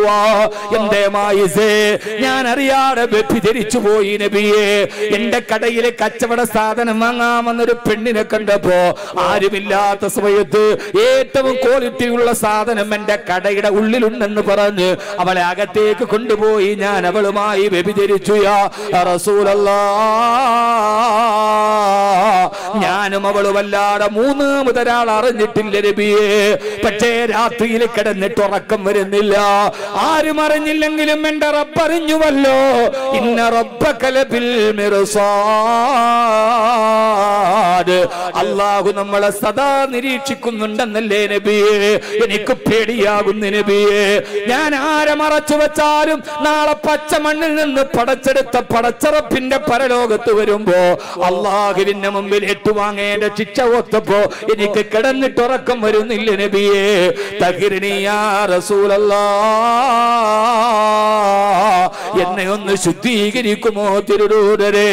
ചരിത്രമറിയാമല്ലോ, മായിസ് റളിയല്ലാഹു തആല അൻഹുവിനെ മരുപ്പറമ്പിന്റെ നടുവിൽ നിർത്തി സഹാബത്ത് കൂത്തുമൂത്ത കല്ലുകൾ കൊണ്ട് മായിസിന്റെ ശരീരത്തിലേക്ക് എറിഞ്ഞ് കല്ലുകളുടെ ഏറുകളേറ്റ് മായിസ് റളിയല്ലാഹു അൻഹുവിന്റെ ശരീരത്തിലൂടെ രക്തം തടം തല്ലിയാ തൊടുകി. അവസാനം ഹബീബായ മുത്തുനബി സല്ലല്ലാഹു അലൈഹി വസല്ലമ മദീനത്തെ പള്ളിയുടെ വാതിലിരുന്ന് കാണുകയാണ്. തന്റെ പ്രിയപ്പെട്ട മായിസ്, ഇന്നലെ വരെ തന്റെ കൂടെ ജിഹാദിന് പങ്കെടുത്ത മായിസ്, ഇന്നലെ വരെ മദീനത്തെ പള്ളിയിൽ ഒന്നാമത്തെ സഫിൽ തന്റെ പുറകിൽ കൈകെട്ടിയ മായിസ് ഒന്ന് വ്യഭിചരിച്ചു പോയപ്പോ പരിശുദ്ധനാകാമെന്നത് മദീനത്തെ പള്ളിയുടെ ഉള്ളിലാ. അവസാനം ഹബീബായ നബി സല്ലല്ലാഹു അലൈഹി വസല്ലമ കല്ലുകളേറ്റ് മായിസ് റളിയല്ലാഹു തആല പൊട്ടിക്കരയുന്നത് കണ്ടപ്പോ നെഞ്ചകം പിളർന്നിരിക്കുമ്പോഴാണ് ഒരു സഹാബി തന്റെ കാലിൽ കിടക്കുന്ന ചെരുപ്പ് വലിച്ചൂരിയിട്ട് മായിസ് റളിയല്ലാഹു അൻഹുവിന്റെ നേരെ വലിച്ചെറിഞ്ഞത്. യാ ഖബീസൽ മദീന, അല്ലാഹുവിന്റെ റസൂലിന്റെ മദീനയെ അശുദ്ധമാക്കിയവനെ. ഹബീബായ നബി സല്ലല്ലാഹു അലൈഹി വസല്ലം മദീനത്ത് ജീവിച്ചിരിക്കുമ്പോ, ഈ മദീനത്തെ പള്ളിയിൽ അല്ലാഹുവിന്റെ റസൂല് ജീവിച്ചിരിക്കുമ്പോ എങ്ങനെയാണ് ഈ താഴ്വരയുടെ അങ്ങേയറ്റത്ത് നിനക്ക് വ്യഭിചരിക്കാൻ തോന്നിയത്? ഹബീബായ നബി തങ്ങളുടെ മദീനയെ അശുദ്ധമാക്കിയവനെ എന്ന് പറഞ്ഞ് ചെരുപ്പെടുത്തിട്ട് മായിസ് റളിയല്ലാഹു അൻഹുവിനെ വലിച്ചെറിയുമ്പോ ഹബീബായ നബി തങ്ങൾ ഇത് കാണാൻ കഴിയാതെ തല കുനിച്ചിരുന്ന് കരഞ്ഞു പോയില്ല മുഅ്മിനീങ്ങളെ. അവസാനം കരിങ്കല്ലിന്റെ ഏറുകളേറ്റ് ശരീരത്തിലൂടെ രക്തം തടം തല്ലിയാ തൊടുകി. മായിസ് റളിയല്ലാഹു തആല മരുഭൂമിയിൽ പിടഞ്ഞു വീടുമ്പോ ഓടിച്ചെന്ന് തന്റെ റിസാലത്തിന്റെ കരങ്ങൾ കൊണ്ട് വാരിപ്പുണന്ന് മായിസ് റളിയല്ലാഹു അൻഹുവിനെ മടിയിലിരുത്തിയിട്ട്, മായിസേ, എന്തേ മായിസേ, യാ റസൂലല്ലാഹ്, ശരീരത്തിന്റെ വേദന എനിക്ക് പ്രശ്നമല്ല, മുറിവുകൾ എന്നെ അസ്വസ്ഥതപ്പെടുത്തുന്നില്ല. ഞാൻ ചോദിച്ചു മേടിച്ച ചിട്ടയല്ല നബിയേ. എനിക്കറിയേണ്ടത് ഒന്ന് മാത്രമേ ഉള്ളൂ. ഞാൻ ഈ ചിട്ട ഏറ്റുവാങ്ങിച്ചു മരണത്തിലേക്ക് പോയാൽ നാളെ അള്ളാഹുവിന്റെ മുമ്പിൽ പോകുമ്പോ ഇതേ തെറ്റിന്റെ പേരിൽ വീണ്ടും ശിക്ഷ ഏൽക്കേണ്ടി വരുമോ യാ റസൂലല്ലാഹ് സല്ലല്ലാഹു അലൈഹി വസല്ലമ? ആ സമയത്ത് ഹബീബായ നബി തങ്ങൾ പുഞ്ചിരിച്ചിട്ട് പറഞ്ഞില്ല, മായിസേ. ആ മടിത്തട്ടിലിരുന്ന് വേദന കൊണ്ട് പൊളഞ്ഞ ചെറുപ്പക്കാരന് മായിസ് ബിൻ മാലിക് റളിയല്ലാഹു അൻഹു പുഞ്ചിരിച്ചു. എന്നാ നബിയെ, മായിസിന് ആശ്വാസമാണ്. അഷ്ഹദു അല്ലാ ഇലാഹ ഇല്ലല്ലാഹ് വ അഷ്ഹദു അന്ന മുഹമ്മദർ റസൂലുള്ളാഹ്. ഞാനിതാ പോകുന്ന നബിയെ. ചെറുപ്പക്കാരാ, ഒരു മണിക്കൂർ മുമ്പ് വ്യഭിചരിച്ച ചെറുപ്പക്കാരനാണ് മദീനത്തെ പള്ളിയുടെ മുറ്റത്ത് അല്ലാഹുവിന്റെ റസൂലിന്റെ ഹുജറത്ത് ശരീഫയിൽ മടിയിൽ തലവെച്ച് പുഞ്ചിരിച്ചു മരിച്ചത്. ആരാന്നറിയോ? ഒരു പോലീസ് സ്റ്റേഷൻ പോലും നിലവിലില്ലാത്ത കാലഘട്ടത്തില്, ഒരു ലോക്കൽ പോലീസ് പോലും ഇല്ലാത്ത കാലഘട്ടത്തിൽ പിടിച്ചു ഹാജരാക്കിയിടല്ലോ. തെറ്റിനെ കുറിച്ച് ഓർമ്മ വന്നപ്പോ ഓടിപ്പാഞ്ഞ് അല്ലാഹുവിന്റെ റസൂലിന്റെ മദീനത്തെ പള്ളിയിൽ വന്നിട്ട് പൊട്ടിക്കരഞ്ഞിട്ട്, നബിയേ, തഖിർനി യാ റസൂലല്ലാഹ്, നബിയേ, എന്നെ ഒന്ന് ശുദ്ധിയാക്കിത്താ നബിയേ. അവസാനം 3 വെള്ള തുണിയിൽ പൊതിഞ്ഞ് മായിസ് റളിയല്ലാഹു അൻഹുവിന്റെ മയ്യത്ത് നിസ്കാരത്തിന് നേതൃത്വം കൊടുക്കാൻ ഹബീബായ നബി സല്ലല്ലാഹു അലൈഹി വസല്ലമ വന്നപ്പോ മായിസ് റളിയല്ലാഹു അൻഹുവിന്റെ മയ്യത്ത് കിടക്കുകയാണ്. ഇമാമത്തിനെ കൈകെട്ടുന്നതിന് മുമ്പ് സഹാബത്തിന്റെ പുറകിലേക്ക് നോക്കിയിട്ട് അല്ലാഹുവിന്റെ റസൂൽ ഒരു സഹാബിയെ കൈയാട്ടി വിളിച്ചു. നിസ്കാരത്തിന് മുമ്പ് ഒരാളെ അടുത്തേക്ക് വിളിച്ചു. അടുത്തേക്ക് വന്നപ്പോ മായിസ് റളിയല്ലാഹു അൻഹുവിന്റെ മയ്യത്തിന്റെ തൊട്ടു മുമ്പിൽ നിർത്തിയിട്ട് ഹബീബായ നബി സല്ലല്ലാഹു അലൈഹി വസല്ലം ചോദിച്ചു, അത്ര സഹാബി, നീയല്ലേ എന്റെ മായിസിനെ കാലിൽ കിടക്കുന്ന ചെരുപ്പെടുത്ത് വലിച്ചെറിഞ്ഞത്? യാ ഹബീസൽ മദീന, മദീനെ അശുദ്ധനാക്കിയവനെ എന്ന് പറഞ്ഞു കാലിൽ കിടക്കുന്ന ചെരുപ്പെടുത്തിട്ട് എന്റെ മായിസിനെ വലിച്ചെറിഞ്ഞത് നീയല്ലയോ? എന്നാൽ ഞാൻ നിന്നോടൊരു കാര്യം പറയട്ടെയോ, ലക്കത്താപമായിസു, ഈ കിടക്കുന്ന എന്റെ മായിസ് പശ്ചാത്തപിച്ചിട്ടാണ് മരിച്ചത്, തൗബ ചെയ്തിട്ടാണ് റൂഹ് വിട പറഞ്ഞത്, അള്ളാഹു സ്വീകരിച്ചിട്ടാണ് പോയത്. ഈ മായിസിന്റെ പശ്ചാത്താപത്തിന്റെ പ്രതിഫലം ഈ മദീനയിലെ 70 അവിശ്വാസികൾക്ക് വീതിച്ചു കൊടുത്താൽ അവര് മുഴുവനും ആ ഒറ്റപ്രതിഫലം കൊണ്ട് സ്വർഗത്തിലേക്ക് പോകും. സഹാബി, എന്റെ മായിസിന് നീ ചെരുപ്പ് വെച്ചെറിഞ്ഞുവോ? മായിസ് തൗബ ചെയ്തു. ലക്കത്താപമായിസു, എന്റെ മായിസ് പശ്ചാത്തപിച്ചിട്ടാണ് വിട പറഞ്ഞു പോയത്. എന്റെ പ്രിയപ്പെട്ട ചെറുപ്പക്കാരാ, അതുകൊണ്ട് നിനക്ക് പശ്ചാത്തപിച്ചിട്ട് ഏകനായ റബ്ബിന്റെ മുമ്പിൽ ഇതേവരെ ചെയ്ത തെറ്റുകൾ മുഴുവൻ ഏറ്റു പറഞ്ഞിട്ട് മായിസിനെ പോലെ പുഞ്ചിരിച്ചിട്ട് വിട പറയണോ? രാവിലെ നായ്ക്കട്ടി അബൂബക്കർ സിദ്ദീഖ് ജുമാ മസ്ജിദിൽ നിന്ന് സുബഹിന്റെ ബാങ്ക് കേൾക്കുമ്പോ ചാടി എഴുന്നേറ്റിട്ട് ഒളുവെടുത്തിട്ട് പള്ളിയിലേക്ക് വരണം. തണുപ്പ് കാരണം ആരും എഴുന്നേക്കാതിരിക്കുന്ന സമയത്ത് പള്ളിയിൽ വന്ന് 2 റക്അത്ത് നിസ്കരിച്ച് ഒന്നാമത്തെ സഫിൽ ചെന്ന് മിഹ്റാബിന്റെ ചുവട്ടിൽ ചെന്നിട്ട് പറയണം, അല്ലാഹുവേ, അല്ലാഹുവേ, ഇന്നലെ വരെ ഞാൻ ചെയ്യാത്ത തെമ്മാടിത്തരങ്ങളില്ല, ഇന്നലെ വരെ ഞാൻ ചെയ്യാത്ത തെറ്റുകളില്ല. ഇതാ ഞാൻ എന്റെ തെറ്റുകൾ മുഴുവൻ ഈ പള്ളിയുടെ മിഹ്റാബിന്റെ മുമ്പിൽ കഴുകിക്കളയുന്നു റബ്ബേ. അല്ലാഹുവേ, എന്റെ തൗബയെ നീ സ്വീകരിക്കണയല്ല. ഉത്തുലുബ് മതാബൻ ബിന്നദാമതി മുഖരിആ വബിഅസ്മി തർകിൽ ദംബി ഫീ മുസ്തഖബലാ. അതുകൊണ്ട് പള്ളി എന്തിനെന്നറിയോ? ഒരു ചെറുപ്പക്കാരൻ അവന്റെ ജീവിതത്തിന്റെ തെറ്റുകളിൽ നിന്ന് തിരിച്ചു നടന്ന് പശ്ചാത്തപിച്ച് നടക്കാനാണ് പടച്ചറബ് പള്ളിയെ പറഞ്ഞത്.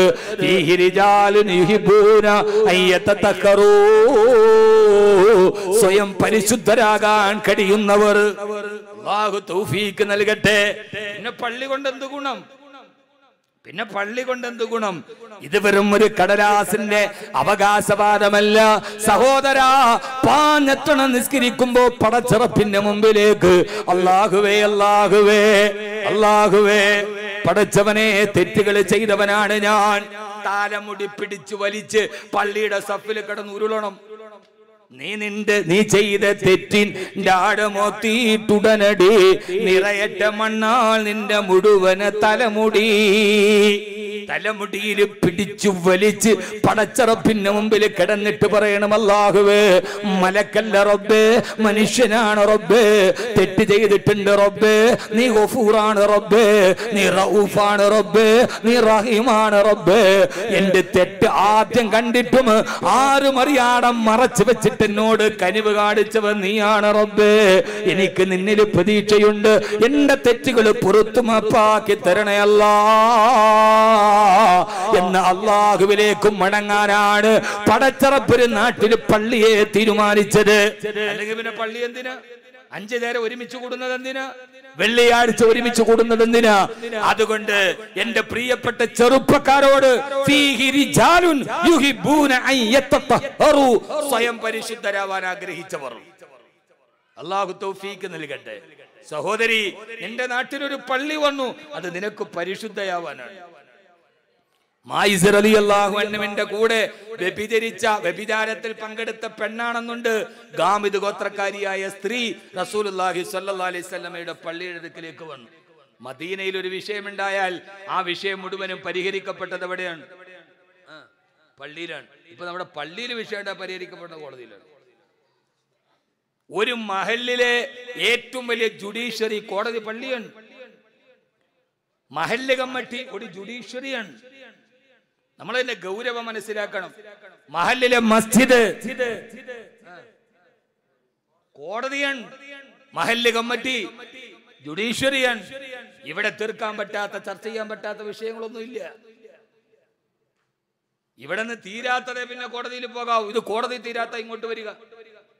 പള്ളി എന്ന് പറഞ്ഞാൽ പരിപാവനമാണ്. പടച്ചവൻ ഈ പള്ളിമുറ്റത്ത് വെച്ച് എങ്ങനെയാ കള്ളം പറയാ?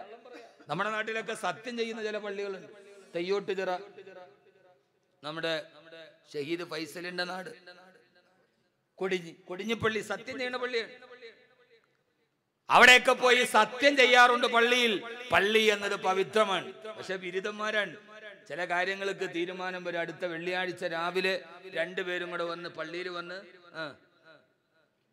സത്യം ചെയ്തേക്കാം. ഒരു ബിരുദനുണ്ടായിരുന്നു. അവൻ എന്ത് ചെയ്തറിയോ? വെള്ളിയാഴ്ച രാവിലെ സത്യം ചെയ്യാൻ പോകണം. വ്യാഴാഴ്ച രാത്രി അവിടെ പോയിട്ട് വന്നു. പിന്നെ നാളെ രാവിലെ ഞാൻ സത്യം ചെയ്യാൻ വരും. ആദ്യം ഇപ്പം ഞാൻ പറയണതാണ് സത്യം, നാളെ ഞാൻ പറയണം മുഴുവൻ കള്ളമാണ്. സത്യം ചെയ്യാനുള്ള ഞാൻ ഇപ്പൊ പറയണേ സത്യമാണ്, നാളെ ഞാൻ പറയണ ഒത്ത കള്ളമാണ്. അപ്പൊ സത്യം ഇന്ന് കഴിഞ്ഞു, നാളെ വെറുതെ ബഹളം ഉണ്ടാക്കി കളയരുത്. എൻ്റെ പൊന്ന് സഹോദരങ്ങളെ, ഒരു പള്ളിയുടെ കമ്മിറ്റി അവിടുത്തെ ഒരു സ്വാഭാവികമായ ജുഡീഷ്യറിയാണ്. പിന്നെ എന്തിനാ പള്ളി? നിങ്ങളൊന്ന് ചിന്തിക്കുകയും. ഇങ്ങനെ നമുക്കെല്ലാവരും കൂടെ ഒരിടത്ത് എല്ലാവരും കൂടെ പൈസ എടുത്തൊരു പള്ളി ഉണ്ടാക്കുക, അവരവരെ സമ്പത്തിന്റെ മുഴുവൻ ഭാഗവും കൊടുക്കുക. ഇവിടെ ഫാത്തിമ എന്ന സ്ത്രീ 65 സെന്റ് സ്ഥലം വിറ്റാൽ 5 സെന്റിന്റെ പൈസ കൊടുത്തേക്കാം.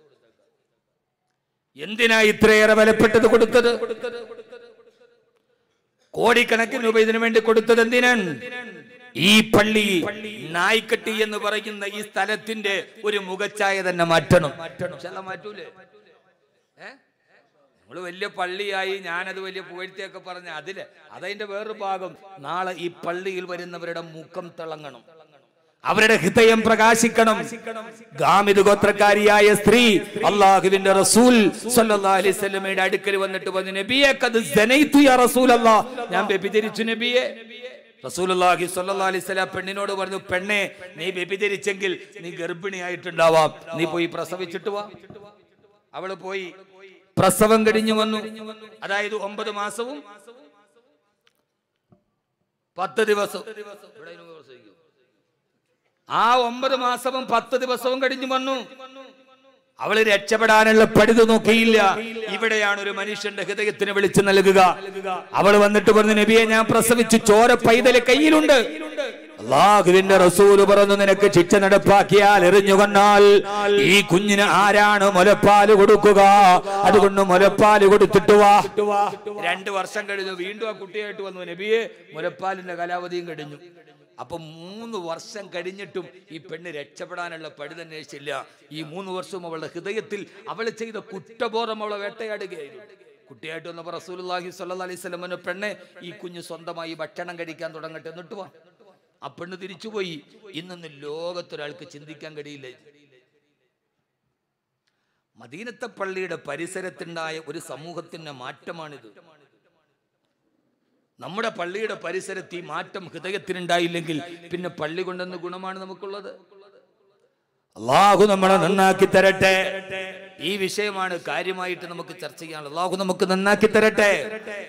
അവസാനമാ പെണ്ണവള്ളാന്റെ റസൂലിന്റെ അടുക്കലേക്ക് വരുമ്പോ തന്റെ കൈക്കുഞ്ഞിന്റെ കയ്യിൽ ഒരു റൊട്ടി കഷണത്തിന്റെ കടിച്ചതിന്റെ ബാക്കിയും കൊടുത്ത് ഹബീബായ നബി തങ്ങളുടെ അടുക്കൽ വന്ന് പറഞ്ഞു, യാ റസൂലല്ലാഹ്,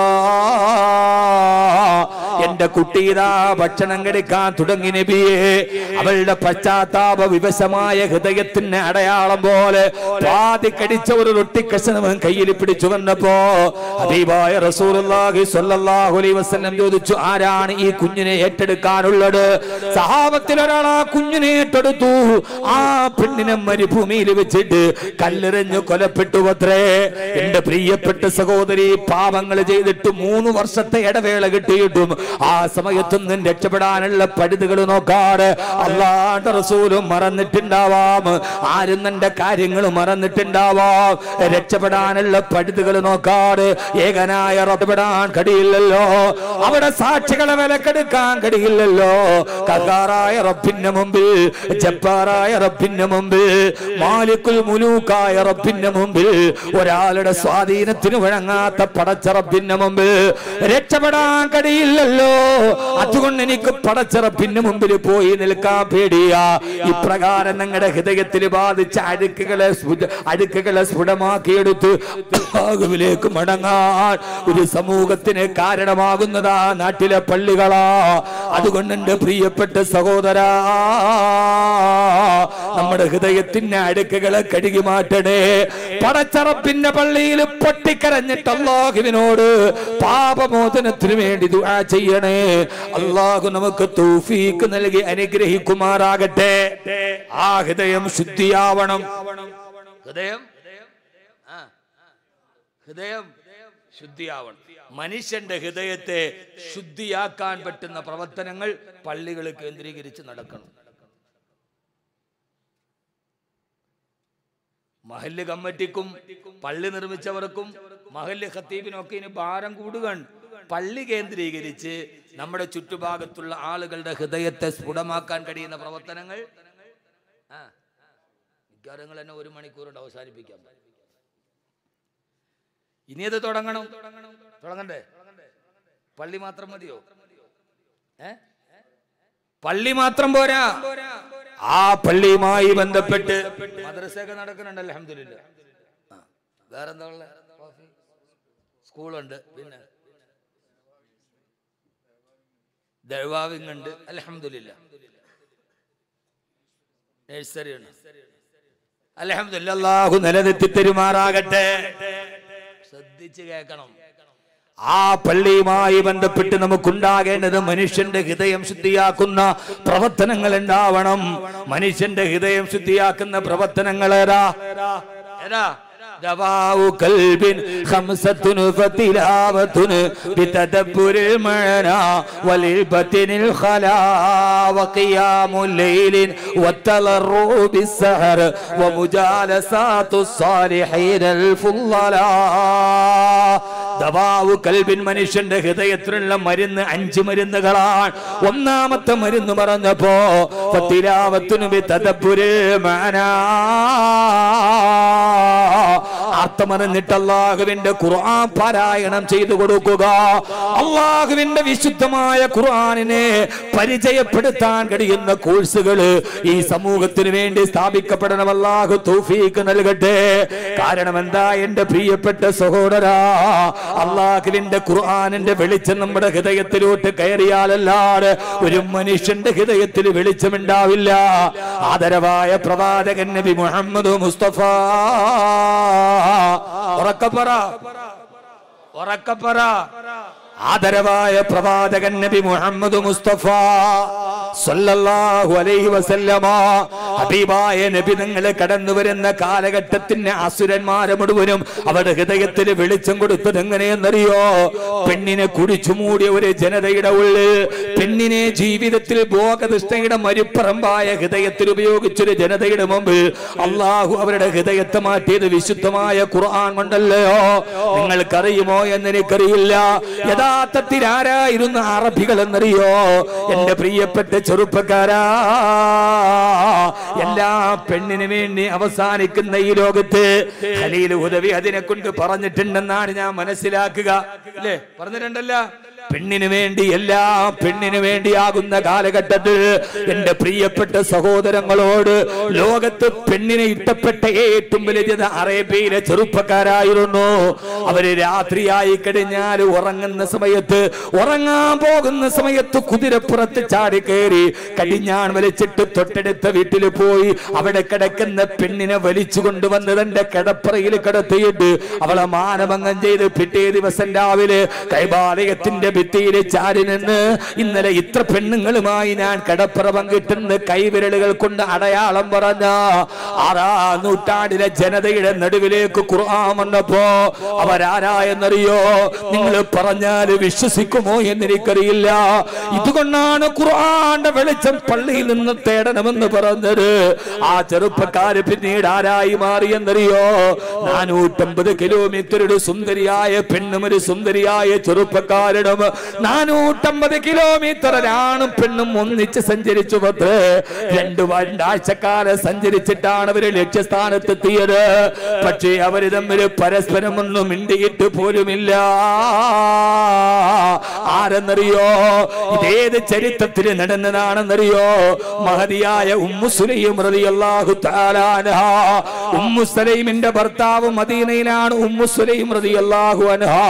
ഉമ്മു സലമ റളിയല്ലാഹു തആല അൻഹ മക്കയിലാണ്. തന്റെ പ്രിയപ്പെട്ട ഭർത്താവിനെ കാണാനുള്ള ആഗ്രഹത്തോടെ മക്കയിൽ നിന്നും മദീനയിലേക്ക് യാത്ര ചെയ്യാൻ പോവുകയാണ് ഉമ്മു സലമ റളിയല്ലാഹു അൻഹാ. മക്കയിലെ അങ്ങാടിയിലെത്തിയപ്പോ ചെറുപ്പക്കാരനായ ഒരാൾ ചോദിച്ചു, എവിടേക്കാണ് ഉമ്മു സലമ? ഏത് കാലഘട്ടത്തിലെന്നറിയോ? വീട്ടിൽ നിന്ന് കുതിരപ്പുറത്ത് കയറിയിട്ട് പെണ്ണിനെ കൊണ്ടുവന്ന് പിടിച്ചു വന്നിട്ട് ആഗ്രഹം മുത്തിയിരുന്ന ഒരു ജനതയുടെ മനസ്സിലേക്ക് അല്ലാഹുവിന്റെ ഖുർആന്റെ വെളിച്ചം വന്നപ്പോ, പരലോകത്തെ കുറിച്ചുള്ള പേടി വന്നപ്പോ, പള്ളിയിൽ അവരുടെ ഹൃദയം പോയി കുമ്പിട്ട് കിടന്നപ്പോ, നരകത്തിന്റെ തീ അവരുടെ ഹൃദയത്തെ കയറി പിടിച്ചപ്പോ അവരാരായി മാറിയെന്നറിയോ?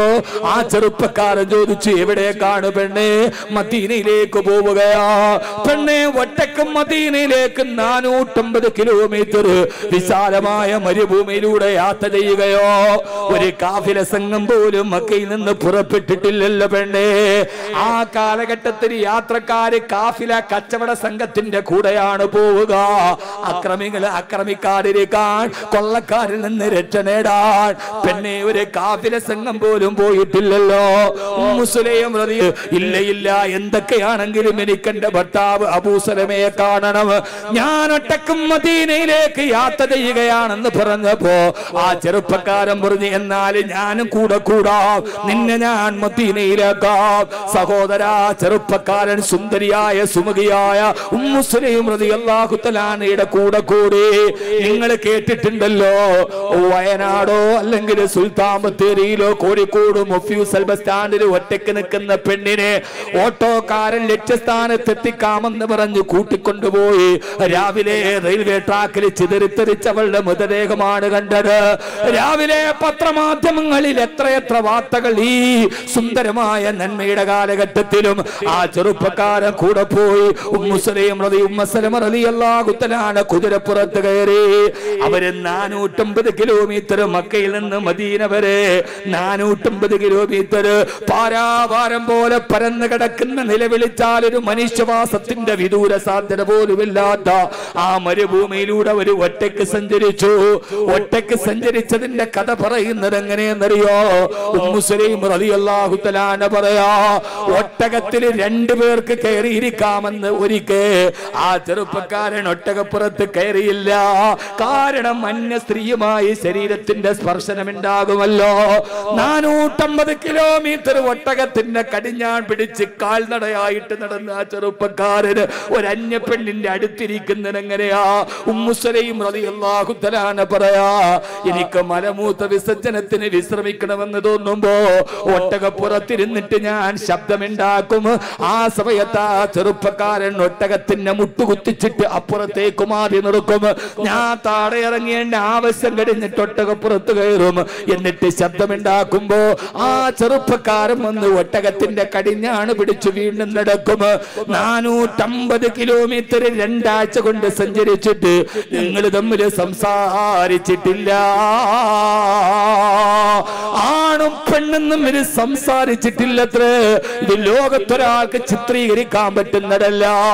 അവസാനം ഞങ്ങള് സംസാരിക്കാതെ മദീനത്തെത്തിയിട്ട് ഒരാൾ പോലും ഇല്ലാത്തൊരു CCTV പോലും ഇല്ലാത്ത മരുഭൂമിയിൽ ഈ സുന്ദരിയായ പെണ്ണൻ ചെറുപ്പക്കാരനെ സഞ്ചരിച്ച് 2 ആഴ്ച കഴിഞ്ഞപ്പോൾ മക്കയിൽ നിന്ന് മദീനത്തെത്തി.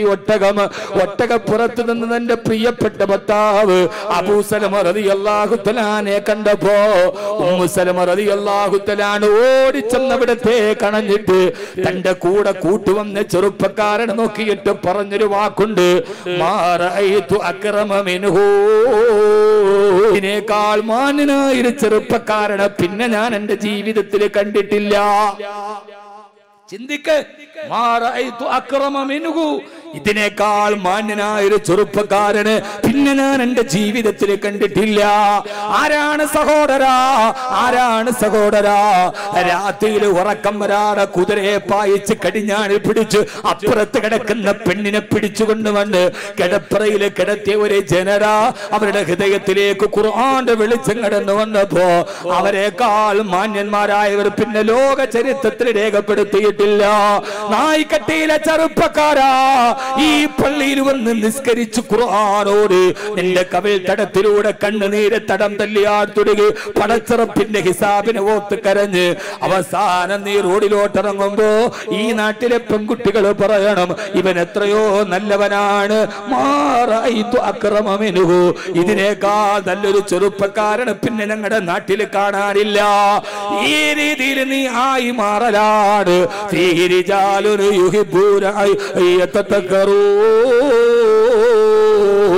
അവർ സ്വയം പരിശുദ്ധരായി മാറാൻ തുടങ്ങുക. അല്ലാഹു നമ്മുടെ ഹൃദയത്തിന് പരിശുദ്ധി നൽകട്ടെ. ആമീൻ പറ. അല്ലാഹു നമ്മുടെ ഹൃദയത്തിന് പരിശുദ്ധി നൽകട്ടെ. ഉസ്താദേ, ഞങ്ങൾ ഇപ്പോഴേ പരിശുദ്ധരാന്ന് വിചാരിച്ചിട്ട് ആമീൻ പറയാത്തത് അറിയോ? നമ്മളൊക്കെ ഓക്കെയാണ്, നമ്മളൊക്കെ പരിശുദ്ധരാണ്. അങ്ങനെ ഒരു തോന്നലുണ്ടാ? അങ്ങനെ തോന്നലുണ്ടാ? അങ്ങനെ ഒരു തോന്നലുണ്ടെങ്കിൽ നിങ്ങളുടെ പള്ളിയുടെ പേര് മാറ്റണം. അബൂബക്കർ സിദ്ദീഖ് റളിയല്ലാഹു അൻഹുവിന്റെ പേരാണ്. മദീനയിൽ ഒരു മനുഷ്യൻ കിടന്ന് നിലവിളിക്കുകയാണ്, നാഫഖ അബൂബക്കറിന്, അബൂബക്കർ മുനാഫിഖ. ആര്? അബൂബക്കർ സിദ്ദീഖിന്റെ പേരിലല്ലേ പള്ളി അല്ലേ? അപ്പൊ പിന്നെ ഇത് കേക്കണ്ടേ? ഇപ്പൊ ആളുകൾ വിചാരിക്കണം എന്താ അറിയോ, ഇത് ഈ നാട്ടിൽ കൂടെ തെമ്മാടിയായിട്ട് നടക്കുന്ന ആളുകൾക്കാണ് ഉസ്താദ് വാദ് പറയണത്. അല്ല, ഈ പള്ളിക്കകത്ത് മുത്തഖീങ്ങളായിരിക്കണവർ എങ്ങനെയാവണം? മദീനയിൽ ഒരു മനുഷ്യൻ നിലവിളിക്കാൻ സമയമില്ലാത്തോണ്ടാണ് ഒരു തമാശ പോലും പറയാത്തത്. നിങ്ങൾ എന്നെ ശ്രദ്ധിക്കണില്ലേ? ഉണ്ടാ? എന്നെ ശ്രദ്ധിക്കണവരൊക്കെ ഒന്ന് കൈ പൊക്കിക്കാൻ നോക്കട്ടെ. രണ്ട് കൈയും പൊക്കി, നന്നായിട്ട് പൊക്ക്. ഇതില്ല മരച്ചീനയുടെ കമ്പയിക്കണ ഇങ്ങനെയാണ്, ഇങ്ങനെ പൊക്ക്. താഴ്ത്തിയിട്ടോളി, ഒന്നുമില്ല, ഉറക്കം പോവാനാണ്. കുറെ നേരമായില്ല ഇരിക്കാൻ തുടങ്ങിയിട്ട്, അപ്പൊ ഒന്ന് ഉറക്കം പോവാനാണ്. നല്ല തണുപ്പൊക്കെ ഉള്ളപ്പോ നമ്മളിങ്ങനെ. അള്ളാഹു സ്വീകരിക്കട്ടെ. ഞാൻ എൻ്റെ ജീവിതത്തിൽ വളരെ രുചികരമായിട്ട് എനിക്ക് തോന്നിയ ഭക്ഷണം തണുപ്പ് കാലത്താണ്. എൻ്റെ നാട് ഇടുക്കിയാണ്, ഇപ്പൊ കൊല്ലത്താന്നുള്ളൂ. ഇടുക്കി ഡാമിന്റെ, ചെറുതോണി ഡാമിന്റെ അടുത്ത് ഇതുപോലൊരു മഫ്ളർ വിട്ട് തലയിൽ ഇങ്ങനെ ഒരു തൊപ്പ് ഇക്കിയിട്ട് ഒരു പാവപ്പെട്ട കുര്യാക്കോസിയായിട്ടൊരു ഒരു ചെറിയ തട്ടുകടയുണ്ട്. അവിടെ നല്ല ഡാമിന്റെ പരിസരം വൃഷ്ടിപ്രദേശമാണ്. അവിടെ വന്നിട്ട് നല്ല തണുപ്പുള്ള സമയത്ത് ഞാനന്ന് തൂക്കുപാലത്താ ജോലി, ബൈക്ക് ഓടിച്ചിട്ട് വരിക. ആ സമയത്ത് അവിടെ ഇറങ്ങിയിട്ട് നല്ല കട്ടൻ കാപ്പിയും പരിപ്പോടെയും തിന്നുമ്പോൾ കിട്ടണ ഒരു ടേസ്റ്റ് പിന്നെ ലോകത്ത് കിട്ടൂല അല്ലേ? നല്ല തണുപ്പത്ത്. അള്ളാഹു നമുക്ക് സ്വർഗത്തിന്റെ ഭക്ഷണം നൽകട്ടെ. മദീനത്തെ അങ്ങാടിയിലൂടെ ഒരു മനുഷ്യൻ നിലവിളിക്കുക, നാഫഖ അബൂബക്കറിൻ, അബൂബക്കർ മുനാഫിഖ. ഒരു മദീനത്തെ ഒരു പള്ളി, ആ ഒരു ജനത എങ്ങനെ മാറ്റിയെന്ന് നിങ്ങളൊന്ന് ആലോചിക്കുക. നമുക്കെന്താ മാറാൻ പറ്റാത്തത്? നമ്മുടെ ജീവിതത്തിലൊക്കെ ഒരു വഴിത്തിരിവ് വേണ്ടേ? എൻ്റെ നാട്ടിലെ പള്ളി ഉദ്ഘാടനം ചെയ്യുന്ന അന്ന് ഞാൻ മാറിയതാ. അതൊരു വഴിത്തിരിവാണ്. അത് ചരിത്രത്തിൽ നമ്മുടെ ഡയറിയിൽ എഴുതി വെക്കാൻ പറ്റിയ ഒന്നാണ്. ഞാൻ പള്ളി ഉദ്ഘാടനത്തിനെന്ന് പാകിസ്ഥാന്റെ വാത് കേട്ട് അന്ന് ഞാൻ തീരുമാനിച്ചാണ്. മോനെ, നമുക്ക് ചിന്തിക്കാൻ പറ്റില്ല. 450 കിലോമീറ്റർ 2 ആഴ്ച കൊണ്ടാണ് ഈ സുന്ദരി പെണ്ണും സുന്ദരനായ ചെറുപ്പക്കാരനും താണ്ടിയത്. രണ്ടുപേരും തമ്മിൽ മിണ്ടിയിട്ടില്ല. നമ്മൾ ആ സമയത്ത് എന്തൊക്കെ മിണ്ടു? നമുക്ക് എന്നാ ഇവരാരാ? ഇവര് കൈവാലയത്തിന്റെ ഭിത്തിയിൽ വെച്ചിട്ട് വ്യഭിചാരത്തിന്റെ കഥ പറഞ്ഞവരാണ്. പേടിക്കണം, അങ്ങോട്ട്. മദീനത്തെ അങ്ങാടിയിലൂടെ ഒരാൾ കരയുകയാണ്, നാഫഖ അബൂബക്കറിന്, അബൂബക്കർ മുനാഫിക്കായി പോയി. അടുത്തു വന്നപ്പോ പറഞ്ഞു, യാ റസൂലല്ലാഹ്, എന്തേ അബൂബക്കറെ ഇങ്ങനെ വിലപിക്കുന്നിടണ്ടാ? ഹബീബായ നബിയെ, അങ്ങയുടെ മുമ്പിലിരുന്ന് പ്രസംഗം കേൾക്കുമ്പോ ഇദ്ദേഹത്തിന് വല്ലാതെ പേടിയാണ് നബിയെ. പരലോകത്തെ പേടിയുണ്ട്, നരകത്തെ പേടിയുണ്ട്, ഹിസാബിന് ഭയമുണ്ട്. പക്ഷേ അങ്ങയുടെ അടുക്കൽ നിന്ന് തിരിച്ചുപോയി മക്കളുടെ അടുക്കൽ പോകുമ്പോ വീണ്ടും സന്തോഷത്തിലെ തമാശയിലെ കളിയാടുന്ന നബിയെ. അബൂബക്കറിന്റെ ഹൃദയത്തിൽ എപ്പോഴും തക്കവയില്ല. നാഫഖ അബൂബക്കറിന്, അബൂബക്കർ മുനാഫിഖാണ് നബിയെ. അബൂബക്കർ സിദ്ദീഖ് റളിയല്ലാഹു. അബൂബക്കർ മുനാഫിക്കാണ്, അബൂബക്കറിന്റെ കപട വിശ്വാസമാണ്. നമ്മളൊക്കെ പറയും ഉസ്താദെ വഅദ് കേൾക്കുമ്പോ ഇപ്പൊ ഉണ്ടല്ലോ വല്ലാത്ത പേടിയാണ്. ഇപ്പൊ നിങ്ങളെ ചിന്തിച്ചു നോക്കി എന്ത് പേടിയാ. ഇത് കഴിഞ്ഞിട്ട് സലാത്തുല്യ അങ്ങോട്ട് ഇറങ്ങട്ടെ മാറി. അപ്പോഴാണ് ഹബീബായ നബി മുഹമ്മദ് മുസ്തഫ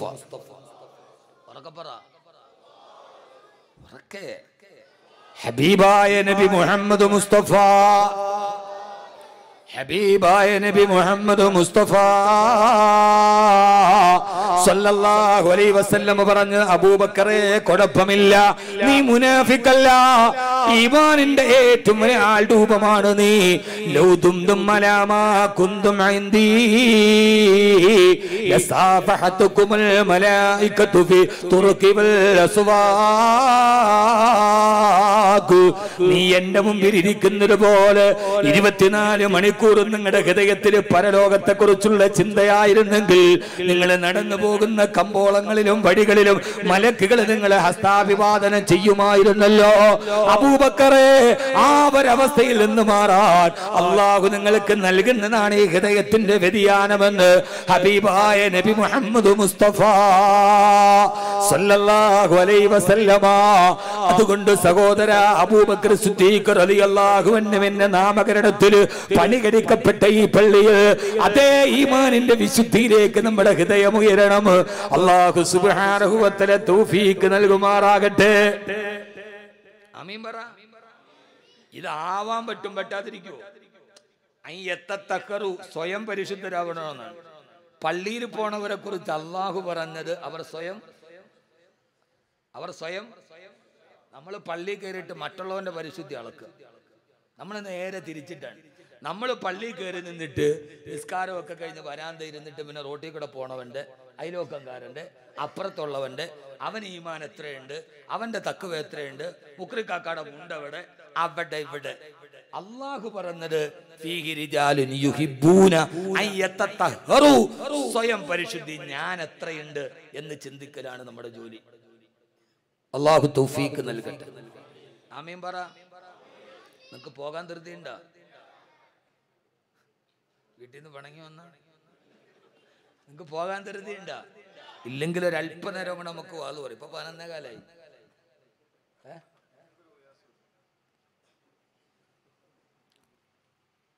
അള്ളാഹു നമ്മളെ സ്വീകരിക്കട്ടെ. നിങ്ങൾ കൃത്യമായി ചിന്തിക്കണം. വെറുതെ വാഴ് കേൾക്കാനാണ് എനിക്ക് ഞാൻ എൻ്റെ വാഴ് തന്നെ കുറച്ചു പോകും. കാരണം ഒത്തിരി പറയുന്നതിനേക്കാൾ നല്ല ഇത്തിരി പറയുന്നത്. നിങ്ങൾ കൃത്യമായി മനസ്സിലാക്കണം. അള്ളാഹു തൗഫീഖ് നൽകട്ടെ. നിങ്ങളൊന്ന് ആലോചിച്ചു നോക്കി. ആ പള്ളിയുടെ, മദീനത്തെ പള്ളിയുടെ ചുറ്റുഭാഗത്തൊരു ജനതയില്ലായിരുന്നു. അവരാരാ? മക്കയിലെ മസ്ജിദുൽ ഹറാമിന് ചുറ്റുഭാഗത്തൊരു ജനതയില്ലായിരുന്നു. അവരാരാ? എനിക്ക് പലപ്പോഴും തോന്നാറുണ്ട്, ജബൽ അബൂ ഖുബൈസിന്റെയും ജബലുന്നൂർ പർവ്വതത്തിന്റെയും ഇടയിലാണ് ഈ അറബികൾ ജീവിച്ചിരുന്നത്. അറിയില്ല ഹംസാജി, ഇദ്ദേഹം എന്നെ ഹറമിൽ വന്ന് വെച്ചിട്ടാണ് ഈ ഡേറ്റ് വെച്ച് ഞാൻ വല്ലാതെ കുഴഞ്ഞു. ഹംസാജി ഹറമിൽ വെച്ചിട്ടാണ് എന്നോട് പള്ളിയുടെ ഉദ്ഘാടനത്തിന് ഡേറ്റ് ചോദിക്കണം. ഞാൻ അന്ന് പറഞ്ഞ അൽഹംദുലില്ലാഹ് ഇൻഷാ അല്ലാഹ് തരാൻ. പിന്നീട് പല പ്രാവശ്യം ഡേറ്റ് മാറ്റിയപ്പോൾ എന്നെ വല്ലാതെ കുഴച്ചു കളഞ്ഞു ഈ പരിപാടി. മറ്റേ ഹറമിൽ വെച്ച് വാക്കുകൊടുത്തല്ലേ, പാലിച്ചല്ലേ പറ്റൂ. അള്ളാഹു നമ്മുടെ മുറാദുകൾ ഹാസിലാക്കട്ടെ. അതുകൊണ്ട് വളരെ ഭംഗിയായി സദസ്സുകളൊക്കെ നടന്നു എന്നാണ് ഞാൻ മനസ്സിലാക്കുന്നത്. അള്ളാഹു സ്വീകരിക്കട്ടെ. ആമീൻ പറയും. അള്ളാഹു സ്വീകരിക്കട്ടെ. ജബൽ അബൂ ഖുബൈസിന്റെയും ജബലുന്നൂറിന്റെയും ഇടയിലാണ് അറബികൾ ജീവിച്ചത്. ആ ഭാഗമെങ്ങാനും ഇപ്പോൾ ബുൾഡോസർ വെച്ച് തോണ്ടി നോക്കിയാൽ ആയിരക്കണക്കിന് നിരപരാധികളായ പെൺകുട്ടികളുടെ മൃതദേഹമായിരിക്കും കിട്ടുക. കാരണം അറബികൾ പെണ്ണിനെ ജീവനോടെ കുഴിച്ചു മൂടിയവരാണ്. നിങ്ങൾ ചിന്തിച്ചിട്ടുണ്ടോ ഇതുവരെ? അതുവഴി ഹറമിലൂടെ നടക്കുമ്പോൾ ആ ഭാഗത്തുനിന്നൊരു മണ്ണുമാന്ത്രി യന്ത്രം ഉപയോഗിച്ചിട്ട് കുഴിച്ചു നോക്കിയാൽ ആയിരക്കണക്കിന് നിരപരാധികളായ പെൺകുട്ടികളുടെ മൃതദേഹമോ അവരുടെ അസ്ഥികളുമാണ് കിട്ടുക. കാരണം അത്രത്തോളം പെണ്ണിനെ കുഴിച്ചു മൂടിയവരാണ് അറബികൾ. അല്ലേ അല്ലേ? ആ അറബികളാണ് പിന്നീട് പെണ്ണുങ്ങൾക്ക് വേണ്ടി അവർ ഉറങ്ങിയപ്പോ പാല് കറന്നു കൊടുത്തു.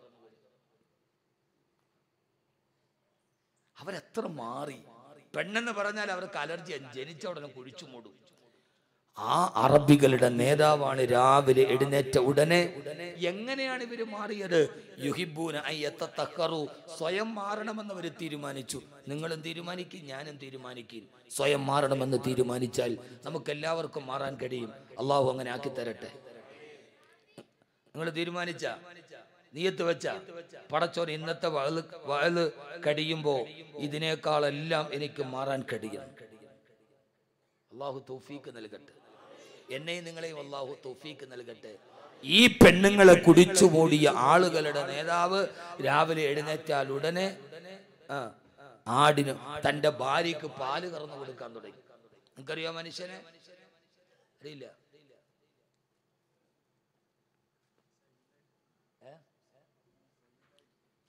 സൈലന്റ് ആയിട്ടിരിക്കുകയാണ്. ഇൻഷാ അല്ലാഹ് പറയാം. അതിന്റെ ഏറ്റവും മൂക്കതായ സുന്നത്ത്, ഒരു വാത് നടത്തിയ അതിന്റെ റുക്കിനിൽ മുഅക്കദായ സുന്നത്താണ് ബക്കറ്റ് വരൂ.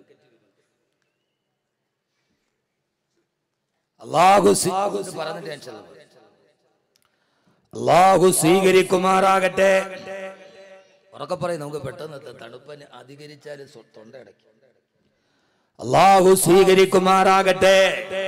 ജബല അബൂ ഖുബൈസിന്റെയും ജബല നൂർ പർവ്വതത്തിന്റെയും ഇടയിലുള്ള സ്ഥലം കുടിച്ചു നോക്കിയാൽ ആയിരക്കണക്കിന് നിരപരാധികളായ പെൺകുട്ടികളുടെ അസ്ഥികൂടമാണ് കിട്ടുന്നതെങ്കിൽ ആ അറബികളുടെ നേതാവാണ്. രാവിലെ എഴുന്നേറ്റാൽ ഉടനെ വകാന യഗ്രിബു ശാദാ, ഹബീബായ നബി സല്ലല്ലാഹു അലൈഹി വസല്ലമ രാവിലെ എഴുന്നേറ്റാൽ ഉടനെ ആടിന്റെ പാല് കറന്നിട്ട് അത് തന്റെ പ്രിയപ്പെട്ട ഭാര്യ ആയിഷ റളിയല്ലാഹു തആല കൊടുക്കുമായിരുന്നു അത്രേ. ഇവിടെ എന്നെ നോക്ക്, ഇത് ചിന്തിച്ചാലേ മനസ്സിലാവൂ.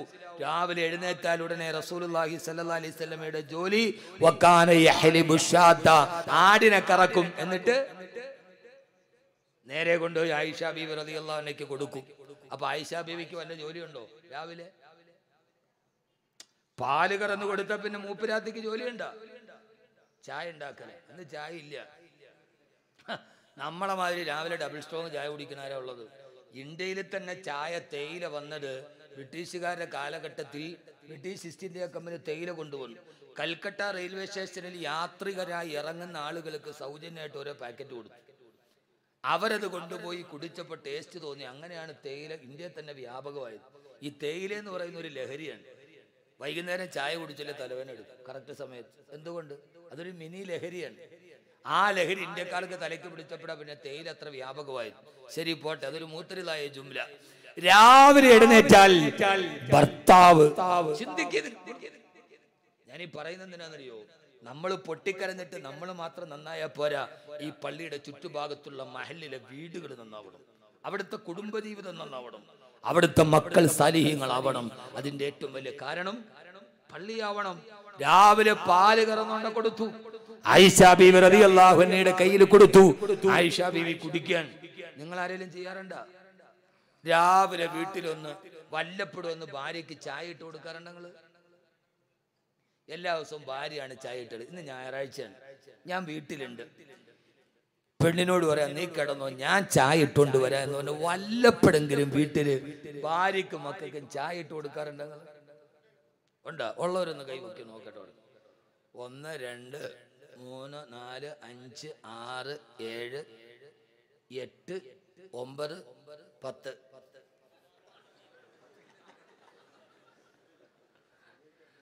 നിങ്ങളൊന്നും എടുക്കാറില്ല?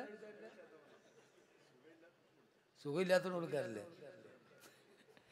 ഇത് സുന്നത്താണ് സഹോദര, സുന്നത്താണ്.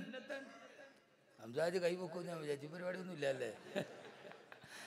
രാവിലെ ഇതൊരു മാറ്റമാണ്. അവിടെയാണ് അവർ കുഴിച്ചിട്ടത്. രാവിലെ എഴുന്നേറ്റാൽ ഉടനെ ചായ ഇട്ട് കൊടുക്കുക. വല്ലപ്പോഴും ഒക്കെ ഞായറാഴ്ച വീട്ടിലുണ്ട്, ഇന്ന് വാളില്ല, വീട്ടിലുണ്ട്, ഞാൻ ഇട്ട് കൊടുക്കാറുണ്ട്. ഇതൊക്കെ ജീവിതത്തിനൊരു കെമിസ്ട്രിയാണ്. അപ്പൊ ഭാര്യയ്ക്കൊന്നും പടച്ചോനെ എന്ത് സ്നേഹമുണ്ട് എൻ്റെ ഭർത്താവിന് എന്നോട്.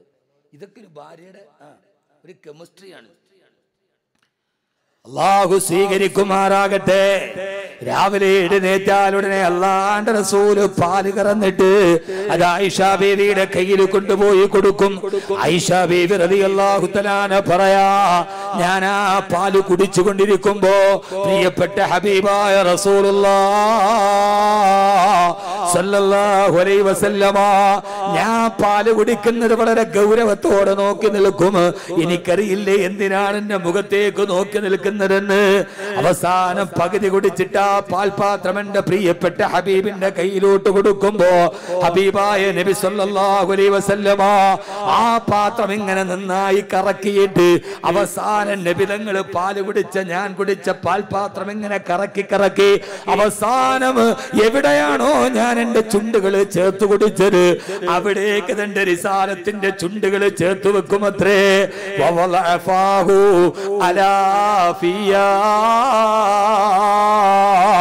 എന്റെ ചുണ്ടുകള് ഞാൻ എവിടെയാണോ വെച്ചത് അവിടേക്ക് എന്റെ ഹബീബായ മുത്ത് നബി സല്ലല്ലാഹു അലൈഹി വസല്ലമ ചുണ്ട് ചേർത്ത് വെച്ചിട്ട് കുടിക്കും.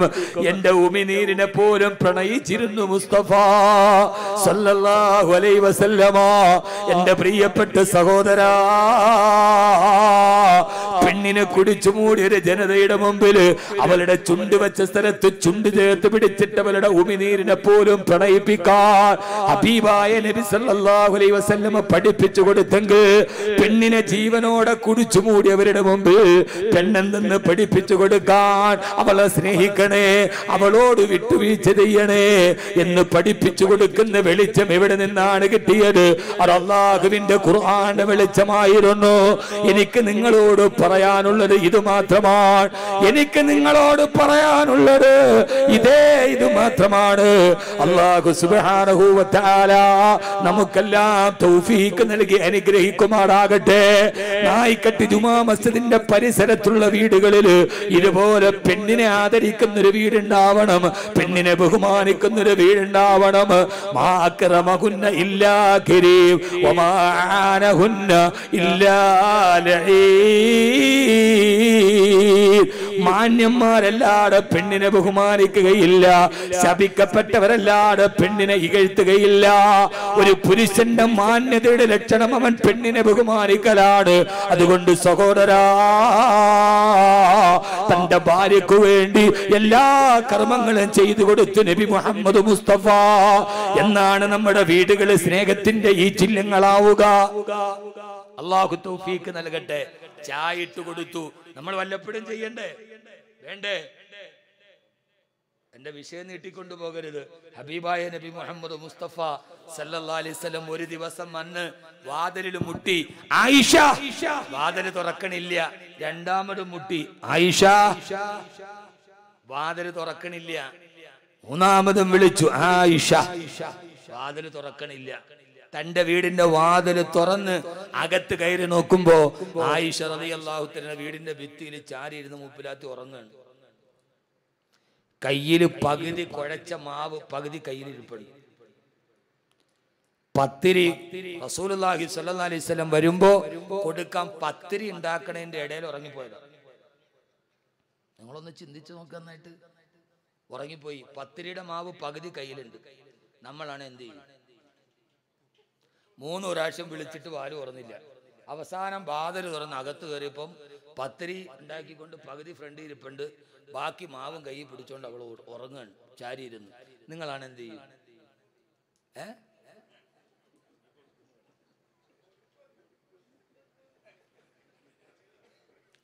മഹലിൽ സർട്ടിഫിക്കറ്റ് 3 നാളും വേണ്ടി വരും. നമ്മുടെ പെട്ടെന്നുള്ള മറുപടി കണ്ടു. എന്നാ അറിയാം, നമ്മളൊരു ഇട്ടെണ്ണം എന്ത് ചെയ്യും? ഒന്നും അല്ലെങ്കിൽ ഇപ്പൊ എത്ര സ്ഥലമാണ് 4 വർത്താനെങ്കിലും പറയും, ഇല്ലേ? അങ്ങനല്ലേ? മദീനത്തെ പള്ളിയുടെ ചുറ്റുഭാഗത്തൊരു വീട് 8 മുഴം നീളം, 10 മുഴം വീതി. ഞാൻ പറയുന്നത് ഈ പള്ളിയുടെ വെളിച്ചം നിങ്ങളുടെ വീട്ടിലുണ്ടാവണം. ആ വീട്ടിൽ 8 മുഴം നീളമുള്ളൂ, 10 മുഴം വീതിയുള്ളൂ. ആകാശത്ത് മഴ പെയ്താൽ വെള്ളം മുഴുവനും തറയിൽ വീഴും. ഇബ്നു അബ്ബാസ് റളിയല്ലാഹു അൻഹു പറയാൻ, രാത്രിയിൽ ഞാൻ ചിലപ്പോൾ റസൂലുള്ളാഹിയുടെ വീട്ടിൽ പോകുമ്പോൾ അവർ ഉറക്കത്തിലാണ്. ഞാൻ നോക്കുമ്പോൾ അവർ കാൽമുട്ടൻ താവിയൻ അഹിലുഹു, കാൽമുട്ട് പള്ളയിലേക്ക് ചുരുട്ടി വെച്ചിട്ടാണ് കിടക്കുക. നമുക്ക് പള്ളിയുണ്ട്, പത്രാസുണ്ട്, വീടുണ്ട്, സമ്പത്തുണ്ട്, എല്ലാം ഉണ്ട്. ഈ പള്ളി കമ്മിറ്റികളിൽ എത്ര കേസുകൾ കെട്ടിക്കിടക്കുക. ഇബ്നു അബ്ബാസ് റളിയല്ലാഹു അൻഹു പറയാ, ഞാൻ നോക്കിയപ്പോൾ റസൂലുള്ളാഹി സ്വല്ലല്ലാഹു അലൈഹി വസല്ലം അസ്വാജുഹു, നബി തങ്ങളുടെ ഭാര്യമാരും കാൽമുട്ടുകൾ വയറ്റിലേക്ക് ചേർത്ത് വെച്ച് കൊഞ്ചു ചുരുണ്ടി കിടക്കും പോലെയാണ് കിടക്കുന്നത്. ഞാൻ അടുത്തു നിന്ന് സഹാബിയോട് ചോദിച്ചു, അല്ലാഹുവിന്റെ റസൂലും ഭാര്യമാരും കാൽമുട്ടുകൾ വയറ്റിലേക്ക് ചുരുട്ടി കൊഞ്ചു കിടക്കുന്നത് പോലെ ചുരുണ്ട് കിടക്കാൻ കാരണമെന്താ? അപ്പോഴാണ് ആ വീട്ടുകാര് പറഞ്ഞത്, വലാ തജിദ് ലഹും മശാ, അവര് മാസങ്ങളായി രാത്രിയിൽ ഭക്ഷണം കഴിക്കാനില്ലാതെ പട്ടിണി ആയതുകൊണ്ടാണ് ഒട്ടിപ്പിടിച്ച വയറിലേക്ക് കാൽമുട്ട് ചുരുട്ടി വെച്ചിട്ട് കിടന്നത്. ചിന്തിക്കു നിങ്ങൾ, ഈ വീട്ടിലാണ് വാതില് മുട്ടുകെട്ടത്. നമ്മുടെ പള്ളിക്കു ചുറ്റുമുള്ള വീടുകൾ ഇങ്ങനെ ആവണം. മദീനത്തെ പള്ളിയുടെ ചുറ്റുമാണ് ഇങ്ങനെ ഒരു വീടുകൾ ഉണ്ടായത്. ഈ മഹലിലേക്ക് നമ്മൾ ഇറങ്ങിച്ചെല്ലണം. അല്ലാതെ ഞാൻ വെറുതെ പൊടിപ്പുന്നെങ്കിലും വെച്ച് പറയല്ല. ആ വീട്ടിലാണ് ആര് പട്ടിണിയായിട്ടും മാസങ്ങളായി ഭക്ഷണം കഴിച്ചിട്ട് എന്റെ കൂടെ. അവളെ എങ്ങനെയാ ചവിട്ടാൻ തോന്നുക? നിങ്ങൾ പറഞ്ഞല്ലോ ഒരെണ്ണം കൊടുക്കുന്നു, ചുമ്മാ തമാശയ്ക്ക് പറഞ്ഞാണെങ്കിലും ഞാൻ ചോദിക്കട്ടെ സഹോദര, എങ്ങനെയാണ് അവൾക്കൊരെണ്ണം കൊടുക്കാൻ നിന്റെ കൈ പൊന്തുക? നിന്റെ ഭാര്യയെ കാണുമ്പോ നീ ഓർക്കണം, ആ കിടക്കണത് ആരെന്നറിയോ? കല്യാണം കഴിച്ച് വന്നപ്പോ സുന്ദരിയായിരുന്ന അവൾ ഇന്ന് മെലിഞ്ഞൊട്ടി വൈക്കോല് പോലെ ഇരിക്കണ എന്തെന്നറിയോ? അവൾ എന്റെ 3 മക്കളെ പ്രസവിച്ച് തന്നവളാണ്. അവൾ എന്റെ മക്കളെ മുലയുട്ടി പാല് കൊടുത്ത് വളർത്തിയവളാണ്. എന്റെ ഭാര്യ. നിങ്ങൾ പറയൂലോ മക്കൾ എത്രയുണ്ട്? 5 മക്കൾ. മക്കൾ എത്രയുണ്ട്? 3 മക്കൾ. എന്താ അതിന്റെ അർത്ഥം അറിയോ? എന്നോട് ചോദിച്ചാൽ എത്ര മക്കളുണ്ട്? ഞാൻ പറയും 3 മക്കൾ എന്ന് പറഞ്ഞാൽ അതിന്റെ അർത്ഥം എന്റെ ഭാര്യ, ആ പാവപ്പെട്ടവൾ ജീവിതത്തിൽ 3 പ്രാവശ്യം 24 അസ്ഥികൾ ഒരേ സമയത്ത് ഒടിഞ്ഞാൽ ഏത് വേദനയാണോ അതവൾ 3 പ്രാവശ്യം സഹിച്ചവളാണ്. പ്രസവ വേദന 24 എല്ല് ഒരേ സമയത്ത് ഒടിഞ്ഞാൽ ഏത് വേദനയാണോ ആ വേദനയാണ് പ്രസവ വേദന. എനിക്ക് 3 മക്കളുണ്ടെന്ന് പറഞ്ഞാൽ എന്റെ ഭാര്യ 3 പ്രാവശ്യം 24 എല്ലുകൾ ഒരേ സമയത്ത് ഒടിഞ്ഞാല് ഏത് വേദനയാണോ അത് സഹിച്ചവളാണ് എന്റെ ഭാര്യ. എന്റെ ജീവിതത്തിൽ ഞാൻ കണ്ട ഏറ്റവും വലിയ ഹീറോ എന്റെ ഭാര്യയാണ്. എന്തെന്നറിയോ? മരണത്തിന്റെ വേദനയാണെന്ന് ഉറപ്പുണ്ടായിട്ടും ഇനിയും പ്രസവിക്കാൻ തീരുമാനിച്ച ഭാര്യയാണ് ലോകം കണ്ട ഏറ്റവും വലിയ ഹീറോ. ഏറ്റവും വലിയ ഹീറോ ആരാ? എന്താ ഭാര്യമാരെ കുറിച്ചൊന്നും പറയുമിണ്ടാത്ത? ഭാര്യയാണ്. മരണത്തിന്റെ വേദന സഹിക്കണമെന്ന് നമുക്കറിയാം. പ്രസവ വേദന മരണത്തിന്റെ വേദനയാണ്.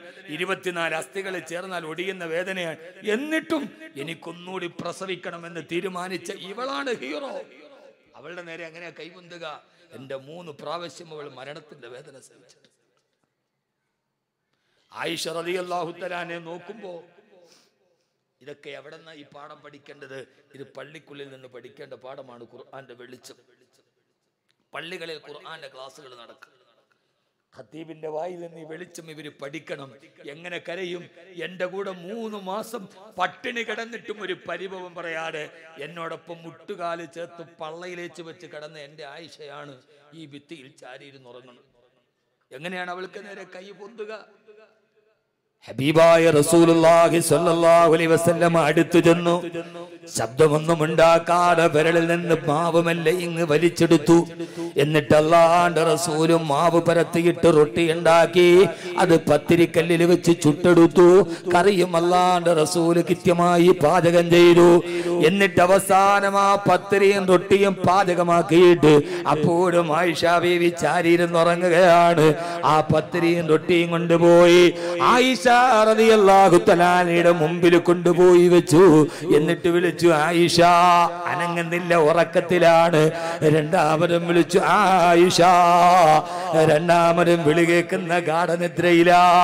അങ്ങടുത്ത് ചെന്നിട്ട് ചെവിയുടെ അടുക്കൽ ചെന്നിട്ട് ഈ 10-20 വർഷത്തെ പ്രണയത്തിന്റെ നാദധാര മുത്ത് റസൂലിന്റെ നാവിൽ നിന്ന് വന്നു. ആയിഷ. ശബ്ദം കേട്ട് ആയിഷ റളിയല്ലാഹു തആല ചാടി എഴുന്നേറ്റപ്പോ പുഞ്ചിരിച്ചുകൊണ്ട് റൊട്ടിയും കറിയുമായി അല്ലാഹുവിന്റെ റസൂല് മുമ്പിൽ നിൽക്കുകയാ. സ്ഥലകാലബോധം നഷ്ടപ്പെട്ടതുപോലെ ആയിഷ റളിയല്ലാഹു തആല ഹബീബായ പ്രിയപ്പെട്ട ഭർത്താവിന്റെ കയ്യിൽ പിടിച്ചിട്ട് ചോദിച്ചു, പത്രേ, നിങ്ങൾ എന്താണ് ഈ കാണിച്ചത്? എന്നെ വിളിച്ചുകൂടായിരുന്നോ? അങ്ങ് തന്നെ റൊട്ടി ചുട്ടുവോ? അല്ലാഹുവിന്റെ റസൂലേ, അങ്ങ് തന്നെ കറി ഉണ്ടാക്കിയോ? ആയിഷ ഒന്ന് വിളിച്ചുകൂടായിരുന്നു? എന്തായിരുന്നു തിരുദൂതരെ? ഹബീബായ നബി സല്ലല്ലാഹു അലൈഹി വസല്ലമ പറഞ്ഞ മറുപടി, ആയിഷ, എല്ലാ ദിവസവും നീയല്ലേ പാചകം ചെയ്തു തരുന്നത്. ഒരു ദിവസം എനിക്കൊരവസരം കിട്ടിയപ്പോ ഞാനത് നിനക്ക് ചെയ്തു തന്നതാണ് മോളെ എന്ന് റൂഹി ഫിദാ നബി മുഹമ്മദ് മുസ്തഫ സല്ലല്ലാഹു അലൈഹി വസല്ലം. ഇന്നെല്ലാം നമ്മുടെ കയ്യിലുണ്ട്. പക്ഷേ നമ്മുടെ വീടുകളിൽ എവിടെയാണ് സ്വസ്ഥതയും സമാധാനവുമുള്ളത്? സഹോദരാ, സഹോദരാ, നമ്മുടെ പള്ളിയുടെ ചുറ്റുഭാഗത്തുള്ള വീടുകളിൽ ഈ വെളിച്ചമുണ്ടാകണമെങ്കിൽ നമ്മുടെ ഹൃദയത്തിന്റെ ഉള്ളിൽ വിശുദ്ധി ഉണ്ടാവണം. ആ വിശുദ്ധി അല്ലാഹു നമുക്ക് നൽകി അനുഗ്രഹിക്കുമാറാകട്ടെ. അല്ലാഹു നമ്മുടെ കുടുംബത്തിൽ സമാധാനം നൽകുമാറാകട്ടെ. അല്ലാഹു നമ്മുടെ ജീവിതത്തിൽ സ്വസ്ഥതയും സന്തോഷവും അല്ലാഹു പ്രദാനം ചെയ്യുമാറാകട്ടെ. അതിന് ഈ പള്ളിയും പള്ളിയോടനുബന്ധിച്ചുള്ള പ്രവർത്തനങ്ങളും അല്ലാഹു കാരണമാക്കി തരുമാറാകട്ടെ. ഇൻഷാ അല്ലാഹ് ഇതിന്റെ പ്രവർത്തകർ ഒരു ബക്കറ്റുമായി നിങ്ങളുടെ മുമ്പിലേക്ക് വരുന്നുണ്ട്.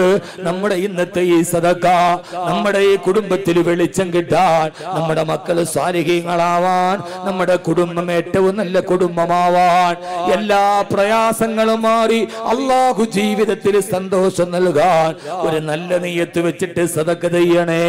ബിഹഖി സല്ലല്ലാഹു അലാ മുഹമ്മദ്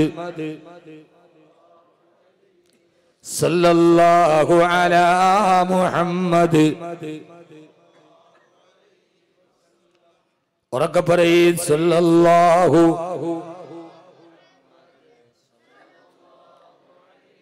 ഇത് റബീന്റെ തിരുരാത്രിയാണ്. ഒരൽപ്പനേരം കൂടി കഴിഞ്ഞാൽ ദുആ ചെയ്ത് നമുക്ക് പിരിയേണ്ടതാണ്. അല്ലാഹു നമുക്ക് തൗഫീഖ് നൽകി അനുഗ്രഹിക്കുമാറാകട്ടെ. ആമീൻ പറയ്. അല്ലാഹു നമുക്ക് തൗഫീഖ് നൽകി അനുഗ്രഹിക്കുമാറാകട്ടെ. എല്ലാവരും ഒരാൾ പോലും ഒഴിവാകരുത് അല്ലാഹുവേ. ഈ സദഖ ചെയ്യുന്ന സഹോദരങ്ങളുടെ ഹലാലായ മുറാദുകൾ ഹാസിലാക്കണേ അല്ലാഹ്. പടച്ചവനെ, ഏതാഗ്രഹത്തോടെ പറയുന്നുവോ റബ്ബേ കബൂലാക്കണേ അല്ലാഹ്. നന്മ നൽകി അനുഗ്രഹിക്കണേ തമ്പുരാനെ. പ്രയാസങ്ങൾ മാറ്റണേ അല്ലാഹുവേ. രോഗങ്ങളുള്ളവരാണെങ്കിൽ രോഗങ്ങളെ നീ ശിഫയാക്കണേ അല്ലാഹ്. കടബാധ്യതകളുള്ളവരാണെങ്കിൽ കടബാധ്യത മാറ്റിക്കൊടുക്കണേ തമ്പുരാനെ. ബിഹഖി സല്ലല്ലാഹു അലാ മുഹമ്മദ്. സലാത്ത് ചൊല്ലിക്കോളീന്. അവസാനം നമ്മുടെ ഭക്തി നിർഭരമായ കൂട്ടപ്രാർത്ഥന നടക്കും.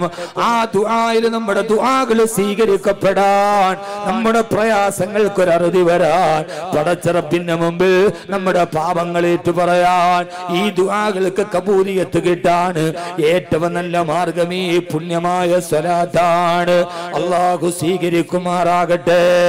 ആമീൻ. തരക്കുരുജി അറാനിം ബിദി സലമി മസ്ജ് തദമ്മൻ ജറാ من مقلة بدمي مولاي صل وسلم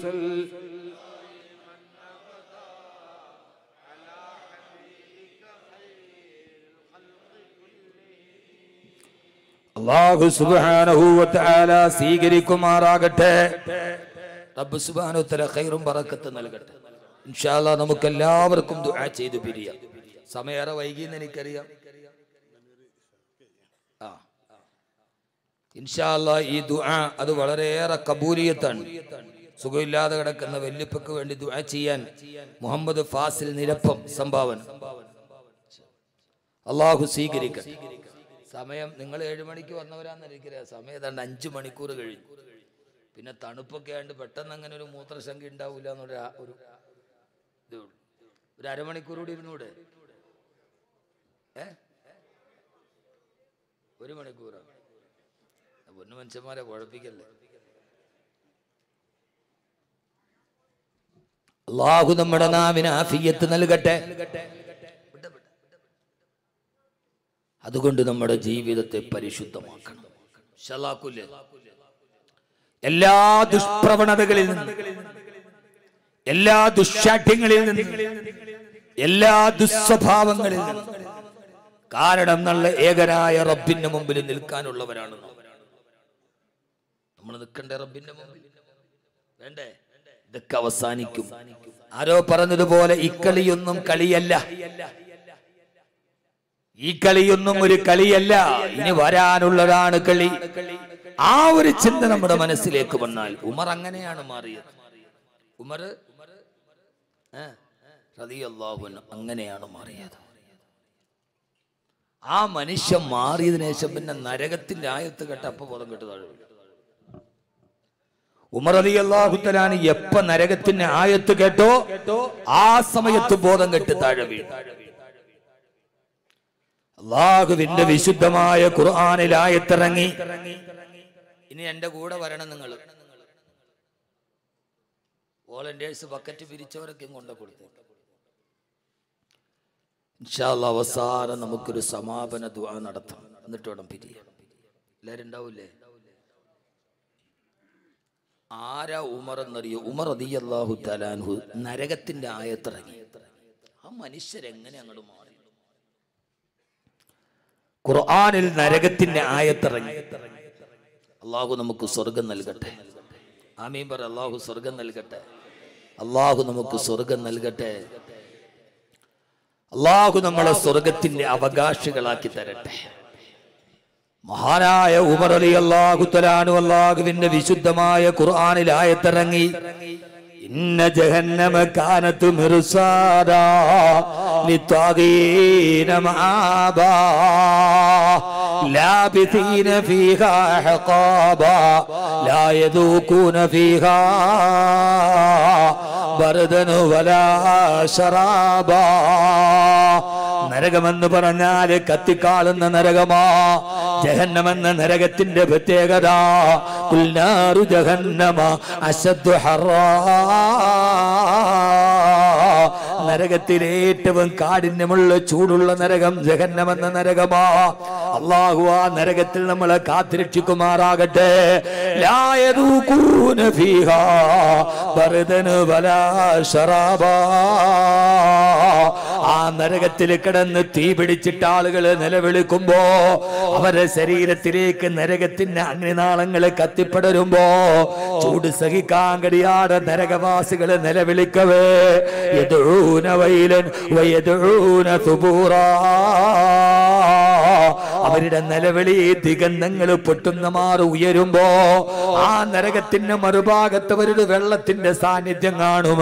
അത് വെള്ളമാണ് കരുതി നരകവാസികൾ കുടിക്കാൻ ഓടിച്ചെല്ലുമ്പോ അത് വെള്ളമല്ല, പിന്നെയോ ഇല്ലാ ഹമീമൻ വഗസാഖാ.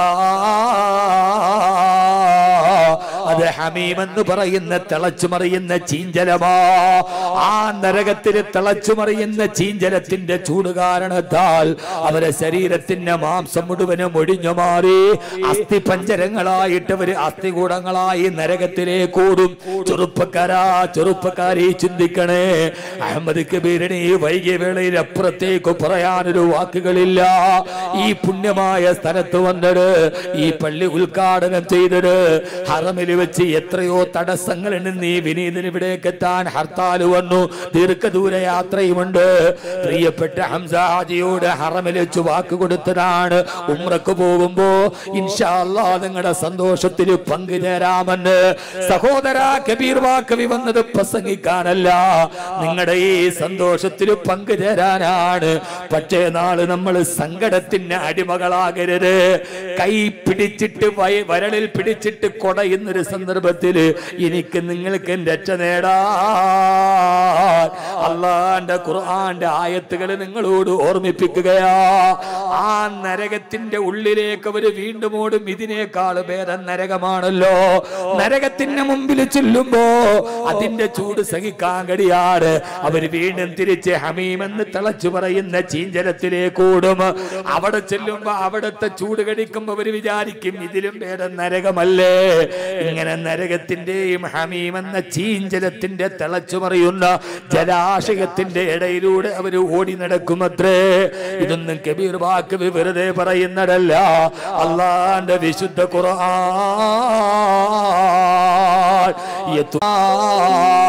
റബ്ബേ അല്ലാഹുവേ അല്ലാഹുവേ അല്ലാഹുവേ ഞങ്ങൾ സാഹചര്യം കൊണ്ട് തെറ്റ് ചെയ്തു പോയതാണ്. അവളെന്നോട് ചാറ്റ് ചെയ്തപ്പോ പെട്ടുപോയതാണ്. ഞാനും അവളും ഒറ്റക്കായപ്പോ പിശാച് ചതിച്ചതാണ്.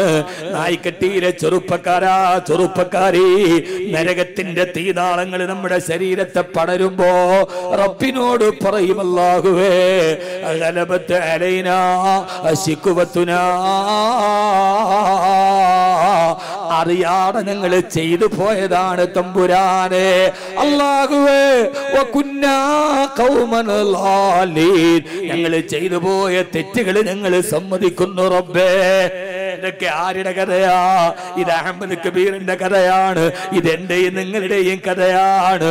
അപ്പൊ അല്ലാഹു പറയും എടാ എടാ പഹയാ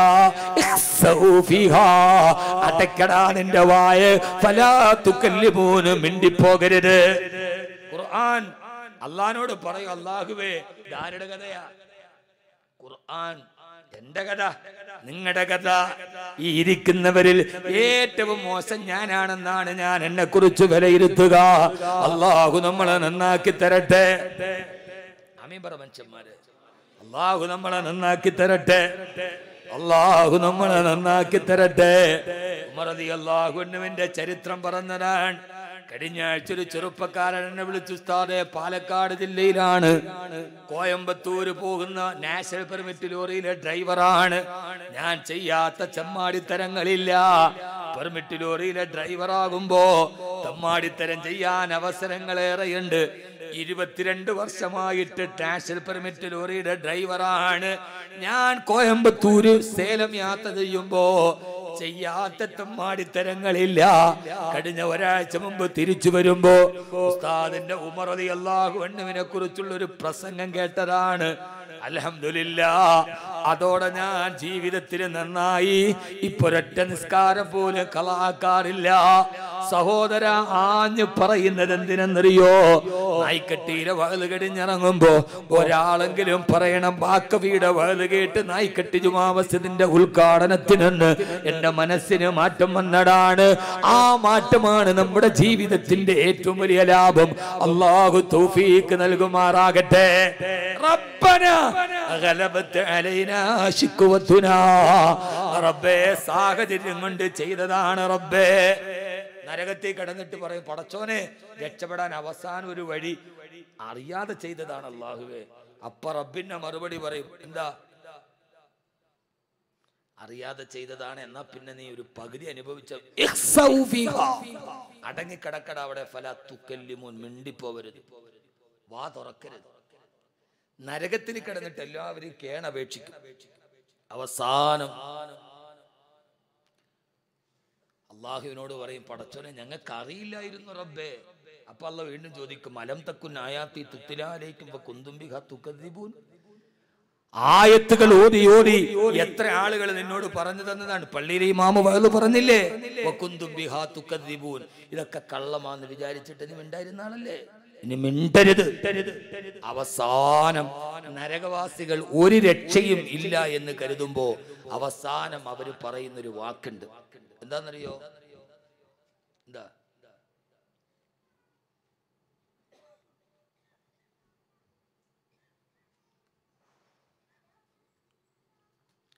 നരകവാസികൾ ഏറ്റവും അവസാനം പറയുന്നൊരു വാക്കുണ്ട്. എന്താ വാക്ക്? സ്വർഗവാസികൾ ആദ്യം പറയണ ഒരു വാക്കുണ്ട്, നരകവാസികൾ അവസാനം പറഞ്ഞൊരു വാക്കുണ്ട്. സമയം കിട്ടിയാൽ സ്വർഗവാസികൾ ആദ്യം പറയണ ഒരു വാക്യം പറയാൻ പറ്റിയാലും, സമയം കിട്ടുമെന്ന് എനിക്കറിയില്ല.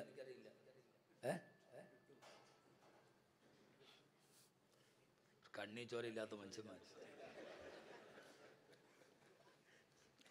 നാടുകാണി വരെ വരലാ എളുപ്പമെന്ന് പറഞ്ഞാൽ റോഡെന്തോ റോഡത് ഫുള്ള് പൊളിച്ചിട്ടിരിക്കുകയാണ്. ഞാൻ ബാക്കിൽ അവസാനം ഞാൻ ഛർദ്ദിക്കുന്നായി. അമ്മാതിരി റോഡ് പൊളിച്ചിട്ടിരിക്കുന്നു. അള്ളാഹു നമുക്ക് ആഫിയത്തും ആരോഗ്യവും നൽകണം. പ്രത്യേകിച്ച് 2-3 ദിവസമായിട്ട് തീരെ സുഖമില്ല. അള്ളാഹു നമുക്ക് ബോധം നൽകട്ടെ. ആകട്ടെ പോണവരെ പോകാൻ അള്ളാഹു തൗഫീഖ് നൽകട്ടെ. സമയം കിട്ടിയാൽ സ്വർഗവാസികൾ ആദ്യം പറയണ വാക്ക് പറയാം.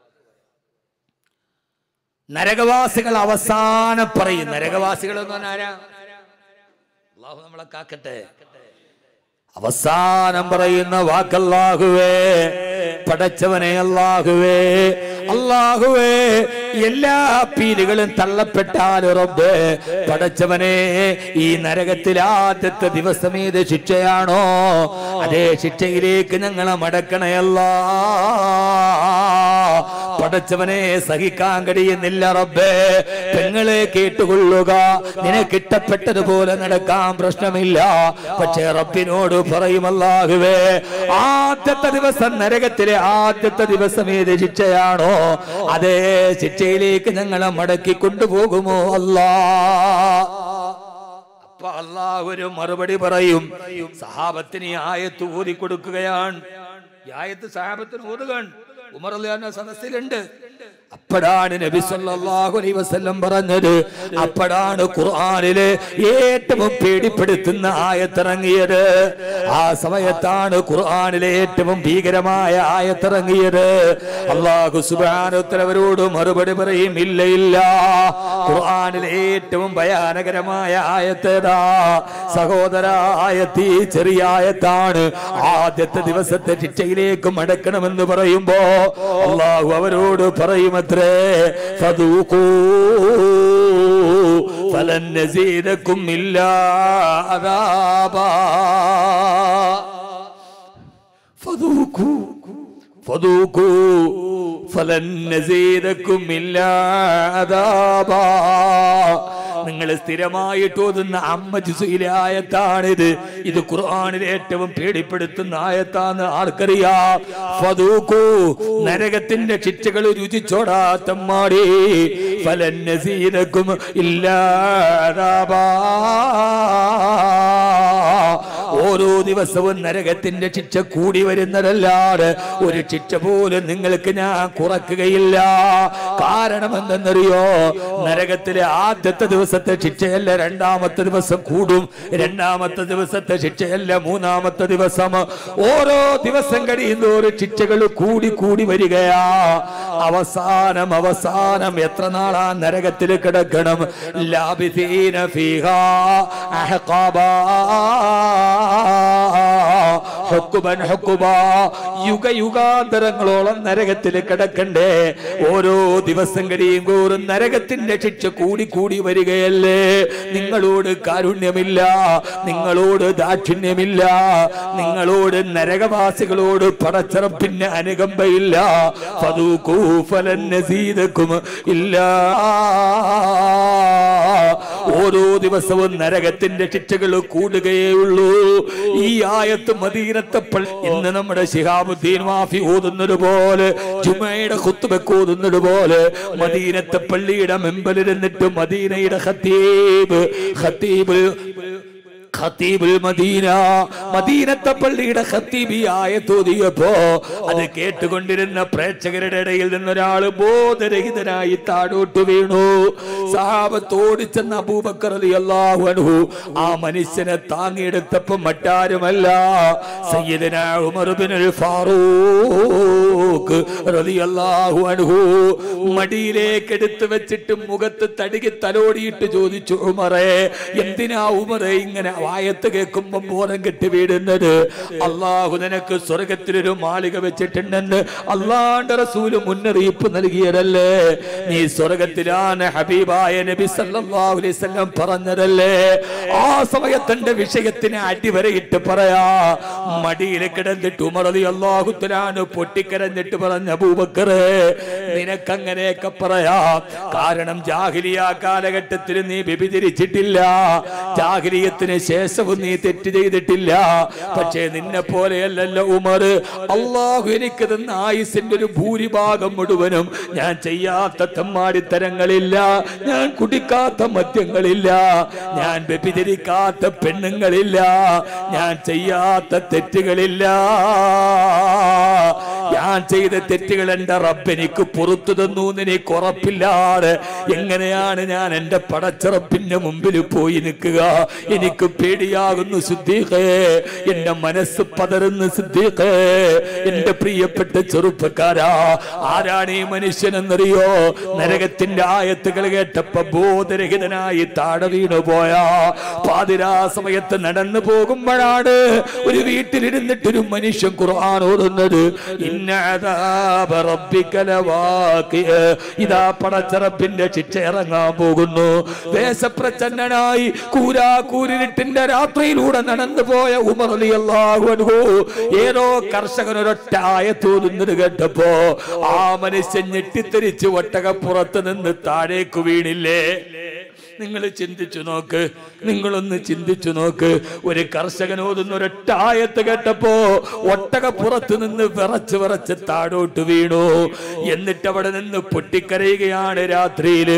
ഒട്ടകത്തിന്റെ പുറത്തേക്ക് വീഴാതിരിക്കാൻ തന്റെ കൈകൾ ഇങ്ങനെ ഒട്ടകത്തിന്റെ പള്ളയിൽ ചേർത്ത് വെച്ച് ഉമർ റളിയല്ലാഹു തആല ഏങ്ങി ഏങ്ങി കരയുകയാണ്.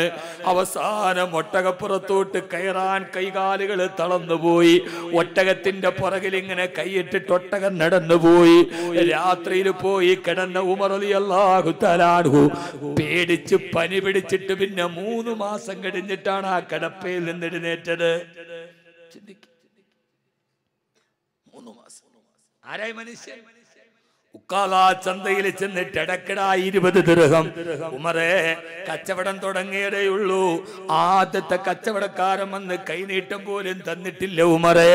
20 മിനിറ്റ് കഴിഞ്ഞതാ ഉമറേ 20 ദിർഹം തരാമെന്ന് കച്ചവടക്കാരൻ പറഞ്ഞപ്പോ ആ കച്ചവടക്കാരന്റെ കഴുത്തിലേക്ക് ഊരിപ്പിടിച്ച വാളെടുത്ത് കഴുത്ത് വെട്ടിയിട്ട് ആ കച്ചവടക്കാരന്റെ ശിരസെട്ടൊക്കെ വന്ന മക്കയിലെ ഉക്കാലാ ചന്തയിൽ കിടക്കുമ്പോ അവന്റെ കാലിൽ ചവിട്ടി കയ്യിൽ ചവിട്ടിയിട്ട് വലത്തെ കൈ പൊക്കിയെടുത്ത് മൂർച്ചയുള്ള വാളുകൊണ്ട് ആ കൈയിന്റെ തള്ളവരൽ വെട്ടിയെടുത്തിട്ട് മുള്ളിൽ കോർത്ത് തന്റെ കഴുത്തിലും മാലയായിട്ടണിഞ്ഞ് ആ നിരപരാധിയുടെ തള്ളവരലിന്റെ രക്തം നെഞ്ചിലൂടെ തീടുമ്പോ അടുത്ത കച്ചവടക്കാരന്റെ കയ്യിൽ പോയിട്ട് എടുക്കടാ 20 ദിർഹം എന്ന് പറഞ്ഞ മക്കയില് മനസ്സിൽ വിട്ടുവീഴ്ചയില്ലാത്ത ക്രൂരനായ കാട്ടാളനായിരുന്നു ഖത്താബിന്റെ മകൻ ഉമർ. മനുഷ്യനാണ് ഉമറെ. ആദ്യത്തെ കച്ചവടം പോലെ നടന്നിട്ടില്ല. 10 മിനിറ്റ് കഴിഞ്ഞ് തരാം. ഉമറിന്റെ മനസ്സിൽ സ്നേഹമില്ല. ഉമറിന് വിട്ടുവീഴ്ച അറിയില്ല. ഉമറിന് സ്നേഹം അറിയില്ല. കയ്യിലിരുന്ന വാളൂരി അവനെ വെട്ടി താഴെ വീണപ്പോ കൈ പൊക്കിയെടുത്തിട്ട് തള്ളവരൽ വെട്ടിയെടുത്ത് മുള്ളിൽ കോർത്ത് മാലയായിട്ടിട്ട് രക്തം നെഞ്ചിക്കൂടെ ഒഴുകി. അടുത്ത കച്ചവടക്കാരനോട് ഉക്കാല ചന്ത ഇന്നും ഈ കഥ പറയും. എടുക്കട 20 ദിർഹം. അവൻ കയ്യിലുള്ളതൊക്കെ കൊടുത്തിട്ട് ഓടി. ഉമർ നെഞ്ചു വിരിച്ചിട്ട് നടന്നുപോയി. ഈ ഉമറാണ് അബൂബക്കറെ, എന്റെ പാപങ്ങൾ എന്റെ റബ്ബ് പുറത്തു തന്നു ഉറപ്പില്ലാതെ ഞാൻ എങ്ങനെ എന്റെ റബ്ബിന്റെ മുമ്പിൽ പോയി നിൽക്കുക? സർവലോക രക്ഷിതാവായ റബ്ബിന്റെ മുമ്പിൽ ഞാൻ എങ്ങനെ നിൽക്കും അബൂബക്കർ? എന്താ നമ്മുടെ കൽബുണരാത്തത്? എത്ര നാളാ നമ്മൾ ഇങ്ങനെ ജീവിക്കുക? മരിക്കൂലേ? ആരുടെ മണ്ണിൽ പോവില്ലേ? ഈ പള്ളിക്കാട്ടിൽ എവിടെയോ നമുക്ക് വേണ്ടി ഖബർ ഒരുങ്ങിയിരിക്കുകയല്ലേ? അതുകൊണ്ട് സഹോദര, ആയത്തിറങ്ങി ബോധരഹിതനായി താഴെ വീണു. സഹാബാക്കൾ എടുത്തുകൊണ്ട് പോയി കടത്തും, ആശ്വസിപ്പിക്കും. മഹാനായ സയ്യിദിന ഉമർ ഇബ്നുൽ ഖത്താബ് ഉറക്കെ മഹാനായ സയ്യിദുന ഉമർ ഇബ്നുൽ ഖത്താബ് റളിയല്ലാഹു തആല അൻഹു. അല്ലാഹു നമുക്ക് സ്വർഗ്ഗം നൽകട്ടെ. അല്ലാഹു നമുക്ക് സ്വർഗ്ഗം നൽകട്ടെ. ബഹുമാനപ്പെട്ട റസൂലുള്ളാഹി സ്വല്ലല്ലാഹു അലൈഹി വസല്ലം, അല്ലാഹു നമുക്ക് സ്വർഗ്ഗം നൽകട്ടെ. നരകത്തിൽ നിന്ന് അല്ലാഹു കാക്കട്ടെ. സ്വർഗത്തിലെ ആദ്യത്തെ വാക്ക് പറയണോ?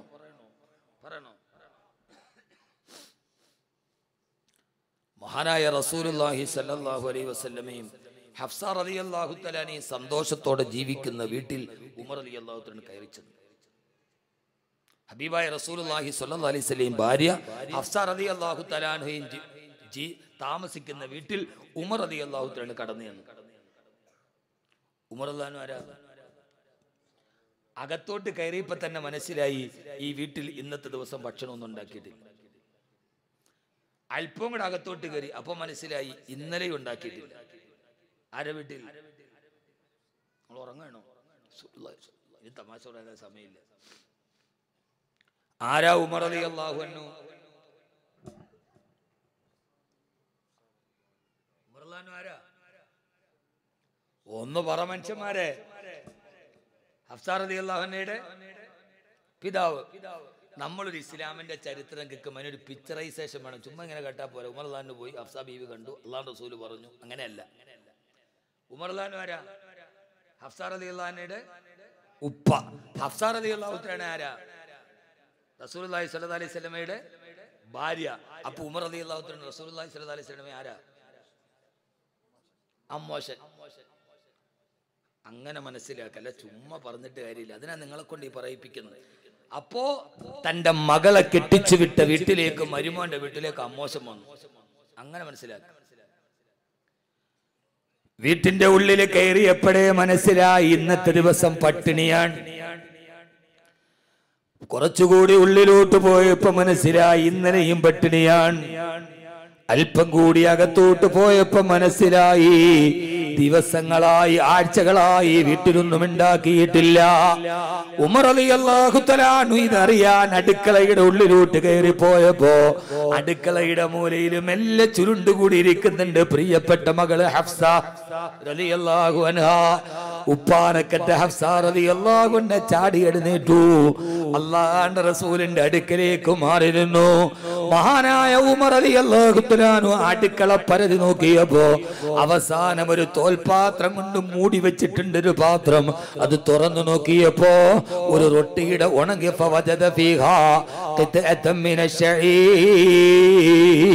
ഒരു ഗോതമ്പ് റൊട്ടിയുടെ പകുതി ഭാഗം അതിന്റെ ഉള്ളിലിരിക്കുന്നുണ്ട്. ആ പകുതിയായ ഗോതമ്പ് റൊട്ടി കയ്യിലെടുത്തപ്പോ ഉമർ റളിയല്ലാഹു അൻഹു മനസ്സിലായി മാസങ്ങളായി വീട്ടിൽ തന്റെ മകള് കഴിക്കുന്നത് ഈ ഉണക്ക റൊട്ടിയുടെ പാതിയാണ്. താൻ കെട്ടിച്ചു വിട്ട് തന്റെ പ്രിയപ്പെട്ട മകളും മാസങ്ങളായി പട്ടിണിയാണെന്നറിഞ്ഞപ്പോ ആ പകുതി റൊട്ടിയും കയ്യിൽ എടുത്തു കൊണ്ടുവച്ചപ്പോ ഇത് കണ്ട ഉമർ റളിയല്ലാഹു അൻഹു തേങ്ങിക്കരഞ്ഞു പോയി. ഹബീബായ നബി മുഹമ്മദ് മുസ്തഫ സല്ലല്ലാഹു അലൈഹി വസല്ലമ തന്റെ പ്രിയപ്പെട്ട അമ്മോസൻ, തന്റെ പ്രിയപ്പെട്ട ഭാര്യ പട്ടിണിയിലാണെന്നറിഞ്ഞല്ലോ. താൻ കെട്ടിച്ചു തന്ന തന്റെ മകള് പട്ടിണിയിലാണെന്ന് അദ്ദേഹം തിരിച്ചറിഞ്ഞല്ലോ. വല്ലാത്തൊരു ജാള്യതയോടെ റസൂലുള്ളാഹി സ്വല്ലല്ലാഹു അലൈഹി വസല്ലമ നിൽക്കുമ്പോ ഹഫ്സ റളിയല്ലാഹു തആല അടുത്തേക്ക് വന്ന് ചേർന്ന് നിന്നിട്ട് തന്റെ ഭർത്താവിന്റെ വിരലിലേക്ക് പിടിച്ചു. ഉപ്പറിഞ്ഞാലും പ്രശ്നമില്ല, ഞാൻ ഇതേവരെ നിങ്ങളോടൊരു പരാതി പറഞ്ഞിട്ടില്ലല്ലോ, പരിഭവം പറഞ്ഞിട്ടില്ലല്ലോ. ഹഫ്സ റളിയല്ലാഹു തആല തന്റെ പ്രിയപ്പെട്ട ഭർത്താവിനെ ആശ്വസിപ്പിക്കുമാറ് ആ വിരലിലെ ഇങ്ങനെ ചേർന്ന് പിടിച്ചപ്പോ ഹബീബായ നബി തങ്ങളുടെ നേരെ നോക്കിയിട്ട് കയ്യിൽ പിടിച്ച അരപ്പാതി ഗോതമ്പ് റൊട്ടിയും പിടിച്ച് ഉമർ റളിയല്ലാഹു തആല തേങ്ങി തേങ്ങി കരഞ്ഞു പോയത്രേ. അല്ലാഹുവിന്റെ റസൂല് ചോദിച്ചു, എന്തേ ഉമറേ, നീ എന്റെ കയ്യിൽ ഏൽപ്പിച്ച നിന്റെ പൊന്നുമോള്, നീ എന്റെ കയ്യിൽ ഏൽപ്പിച്ച പൊന്നുമോള് അങ്ങനെയാണല്ലോ, ആ പൊന്നുമോള് പട്ടിണിയിലാണെന്ന് കരുതി കരയാണോ? അല്ല യാ റസൂലല്ലാഹ്, എനിക്ക് സഹിക്കാൻ കഴിയുന്നില്ല നബിയെ. കിസ്റയുടെയും കൈസറിന്റെയും കൊട്ടാരത്തിൽ പോയി ഞാൻ ഭക്ഷണം കഴിച്ചിട്ടുണ്ട്.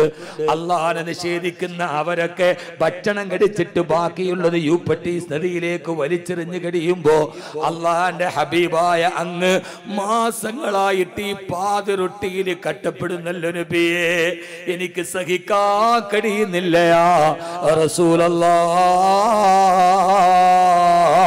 സല്ലല്ലാഹു അലൈഹി വസല്ലം.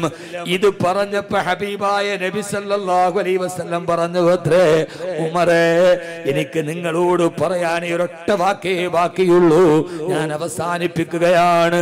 ഈ പുണ്യമായ മസ്ജിദിന് വേണ്ടി പരിശ്രമിച്ചവരോട്, ഇതിനു വേണ്ടി സഹായിച്ചവരോട്, ഇതിനു വേണ്ടി ഒരുമിച്ച് കൂടിയവരോട് അല്ലാഹുവിന്റെ റസൂല് ചോദിച്ചു, ഉമറേ അമാ തർലാ, ഒരു വാക്ക് പറഞ്ഞാൽ നിനക്ക് തൃപ്തിയാകുമോ ഉമറേ? എന്താണ് നബിയേ? بأن لهم الدنيا بأن لهم الدنيا ولنا الآخرة അവർക്കൊക്കെ അല്ലാഹു ദുനിയാവാണ് വാരിക്കോരി കൊടുത്തത്. കിസ്റക്കും കൈസറിനും അല്ലാഹു ദുനിയാവ് കൊടുത്തു. വലനൽ ആഖിറ, നമുക്ക് അല്ലാഹു നൽകിയിരിക്കുന്നത് ആഖിറമാണ്. പടച്ചിറബുക്ക് നമുക്ക് നൽകിയത് പരലോകമാണ്. അതുകൊണ്ട് സഹോദരങ്ങളെ, ഇതിനെല്ലാം പകരം നമുക്ക് അല്ലാഹു നൽകുന്നത് പരലോകമാണ്. ആ പരലോകത്ത് ജന്നാത്തിൻ തജ്രി മിൻ തഹ്തിഹൽ അൻഹാർ, അവിടെ അല്ലാഹു നമുക്ക് പകരം നൽകുന്നത്. ശ്രദ്ധിച്ച് ഞാൻ അവസാനിപ്പിക്കുകയാണ്. അല്ലാഹു തൗഫീഖ് നൽകുമാറാകട്ടെ. അല്ലാഹു തൗഫീഖ് നൽകട്ടെ. അല്ലാഹു നമുക്ക് ആഖിറമാണ്. നമുക്ക് എന്താണ് പറമനുഷ്യന്മാരെ? വലനൽ ആഖിറ, ഈ ദുനിയാവിൽ എത്ര കഷ്ടപ്പെട്ടാലും, എത്ര പട്ടിണി വന്നാലും, എത്ര പരീക്ഷണത്തിന്റെ കനൽ പദങ്ങൾ താണ്ടി നടക്കേണ്ടി വന്നാലും, വലനൽ ആഖിറ, നമുക്ക് വേണ്ടത് പരലോകമല്ലയോ? അല്ലേ? ആ പരലോകത്ത് അല്ലാഹു നൽകുന്നതെന്താ? ഒറ്റ വാക്ക് ഞാൻ പറയാം. എന്താ തരിക? وعد الله المؤمنين والمؤمنات جنات تجري من تحتها الأنهار. നാളെ സ്വർഗത്തിന്റെ ഉള്ളിൽ പച്ചപ്പുൽമേടുകൾ നിറഞ്ഞ ഉയർന്ന ഒരു കുന്നിന്റെ മുകളിൽ താഴെ കൂടി അരുവികൾ തടം തല്ലിയാത്തൊഴുകുന്നൊരു കുന്നിൻ ചെരുവിൽ അല്ലാഹു നൽകൽ സുന്ദരമായൊരു വീട് നൽകുമത്രേ. ഈ പള്ളിക്ക് പകരം 5.5 കോടി രൂപ കൊടുത്ത് മുഴുവൻ പൈസ മഹലിന്റെ ഉള്ളിൽ നിന്നാണ് ഫുള്ള്. ഇവിടെ വന്ന സദസ്സൊഴിച്ച് ബാക്കിയൊക്കെ ഈ മഹല്ലുകാര് കൈയടിഞ്ഞു കൊടുത്തതാണ്. അല്ലാഹു സ്വീകരിക്കട്ടെ. ഇവിടെ ഫാത്തിമ എന്ന ഒരു സഹോദരി, വേറെ ഏതൊരു സഹോദരി, ഇവിടെ ഒരു പേപ്പർ കണ്ടല്ലോ. അല്ലാഹു സ്വീകരിക്കുമാറാകട്ടെ. മൂലവയലിൽ താമസിക്കുന്ന മാനുവിനും അദ്ദേഹത്തിന്റെ കുടുംബത്തിനും ആകെയുള്ള വീടും 4 സെന്റ് സ്ഥലവും പള്ളി നിർമ്മാണത്തിന്റെ ചെലവിലേക്ക് നൽകുകയാണ്. മാനുവിന് ആകെയുള്ളത് 4 സെന്റ് സ്ഥലവും ഒരു വീടുമാണ്. ഈ മനുഷ്യൻ എന്തെന്നാ വിളിക്കണ്ടേ? അല്ലേ? മൂലവയലില്ല അല്ലേ? ആകെയുള്ള 4 സെന്റ് സ്ഥലവും വീടും പള്ളി നിർമ്മാണത്തിൽ. ഞാൻ ഈ മനുഷ്യൻ എന്തെന്നാ നമ്മൾ വിളിക്കേണ്ടത്? വലനല്ലാഖിറ, നിങ്ങൾക്കല്ലേ ആഖിറമുള്ളത്, അവിടെയല്ലേ പരലോകമുള്ളത്. ആ പരലോകത്ത് സ്വർഗത്തിന് മുമ്പിൽ പോയി നിൽക്കുമ്പോ ആ സ്വർഗം നമ്മളെ മാടി വിളിക്കുമത്രേ. അല്ലാഹു നമുക്ക് ആ തൗഫീഖ് നൽകട്ടെ. നേരെ സ്വർഗത്തിന്റെ വാതിലിന്റെ മുമ്പിലെത്തുമ്പോ സ്വർഗത്തിന്റെ വാതിൽ താനേ തുറക്കുമത്രേ. വസീകല്ലദീന തഖൗ റബ്ബഹും ഇലൽ ജന്നതി സുമറാ ഹത്താ ഇദാ ജാഊഹാ ഫുതിഹത് അബ്വാബുഹാ. ആ വാതിലിന്റെ മുമ്പിലെത്തുമ്പോ വാതിൽ താനേ തുറക്കുമത്രേ.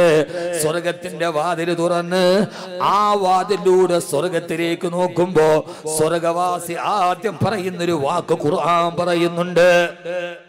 സ്വർഗത്തിന്റെ വാതിൽ തുറന്നു, റബ്ബേ തൗഫീഖ് നൽകണേ അല്ലാ, തൗഫീഖ് നൽകണേ അല്ലാ, തൗഫീഖ് നൽകണേ അല്ലാ.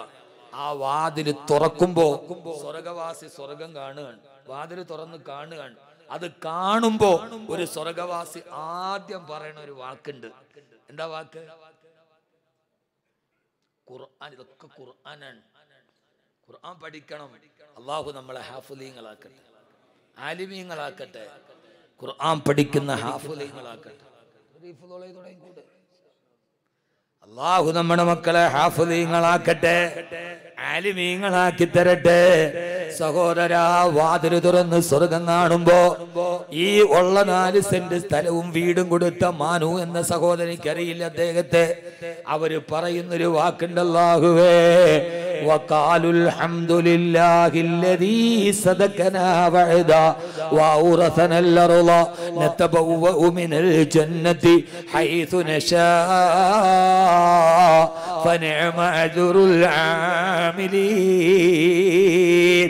ഇൻഷാ അല്ലാഹ് നായിക്കട്ടി ജുമാ മസ്ജിദ് ഇത്ര മനോഹരമായി നിൽക്കുമ്പോ ഇതിന്റെ തുടക്കം മുതൽ ഇതേവരെ കോടിക്കണക്കിന് കൊടുത്തവർ, ലക്ഷങ്ങൾ കൊടുത്തവർ, അതിനുവേണ്ടി ഒരു മണൽ തരിയെങ്കിലും സദക്ക ചെയ്തവർ, അവര് പറയും അൽഹംദുലില്ലാഹ്, സർവസ്തുതിയും നിനക്കാണ് റബ്ബേ, അൽഹംദുലില്ലാഹ്, സർവസ്തുതിയും നിനക്കാണ് റബ്ബേ. ഓരോരുത്തരും ഈ മഹല്ലുകാരും അല്ലാത്തവരും പറയും റബ്ബേ അൽഹംദുലില്ലാഹ്, സർവസ്തുതിയും നിനക്കാണല്ലാഹ്. അല്ലദീ സദഖനാ വഅദാ, നീ പറഞ്ഞ വാക്ക് പൂർത്തീകരിച്ചല്ലോ റബ്ബേ. നീ പറഞ്ഞ വാക്ക് പൂർത്തീകരിച്ചല്ലോ അല്ലാഹ്. അല്ലദീ സദഖനാ വഅദാ, നീ പറഞ്ഞത് തന്നല്ലോ റബ്ബേ. നീ പറഞ്ഞത് ജന്നാത്തിൻ തജ്രി മിൻ തഹ്തിഹൽ അൻഹാർ, കുന്നിന്റെ മുകളിൽ അരുവി താഴ്ഭാഗത്തോടെ ഒഴുകുന്ന ഒരു വീട് എനിക്ക് തരാന്നാ പറഞ്ഞത്. തന്നല്ലോ റബ്ബേ. അൽഹംദുലില്ലാഹില്ലദീ സദഖനാ വഅദാ, നീ എനിക്ക് തന്നല്ലോ അല്ലാഹ്. എന്നിട്ട് പറയും റബ്ബേ, നിങ്ങൾ ഓരോരുത്തരും പറയും, നിങ്ങൾ ഓരോരുത്തരും ഇന്നത്തെ ദിവസം ഈ കേരളത്തിലെ ഏറ്റവും വലിയ ഭാഗ്യവാൻ ആരാന്ന് നിങ്ങൾക്കറിയോ? അറിയോ?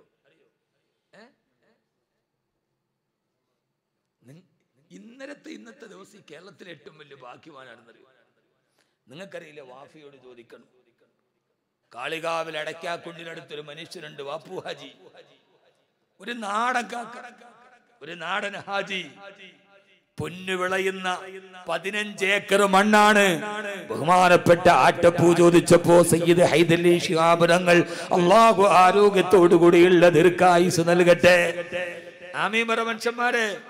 അല്ലാഹു ആരോഗ്യത്തോടു കൂടിയുള്ള എന്റെ പ്രിയപ്പെട്ട തങ്ങൾക്ക് അല്ലാഹു ആരോഗ്യത്തോടു കൂടിയുള്ള ദീർഘായുസ് നൽകട്ടെ. ഈ വിനീതന്റെ സ്വപ്നമായ ഹംദാൻ ഫൗണ്ടേഷന് വന്ന് തറക്കല്ലിട്ട് തന്നത് പ്രിയപ്പെട്ട സയ്യിദ് അവറുകളാണ്. അല്ലാഹു ആരോഗ്യത്തോടുള്ള ദീർഘായുസ് നൽകട്ടെ.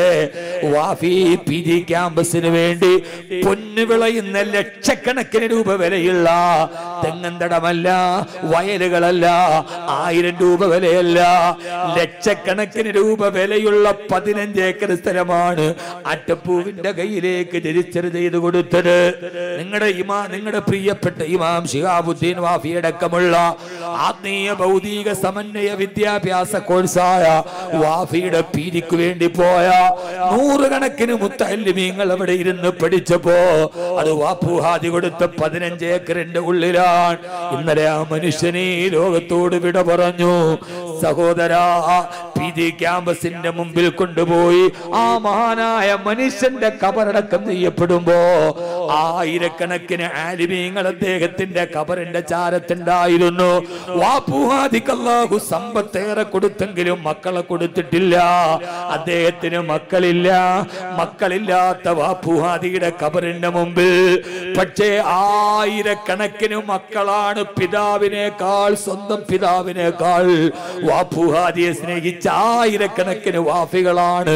പടച്ചവനെ, ഞങ്ങൾക്കിരുന്ന് പഠിക്കാനും കിടക്കാനും ഇൽമിന്റെ മധുനുകരാൻ പൊന്നു വിളയുന്ന മണ്ണ് തന്ന വാപ്പു ഹാജി എന്ന ഞങ്ങളുടെ ആത്മീയ പിതാവിന് പേര് അല്ലാഹു മഗ്ഫിർ ലഹു വർഹംഹു വഅഫിഹി വഅഫു അൻഹു എന്നും മക്കളെക്കാൾ ആയിരക്കണക്കിന് മക്കളാ മനുഷ്യന്റെ ഖബറിൽ പൊട്ടിക്കരഞ്ഞ് ദുആ ചെയ്തില്ലേ?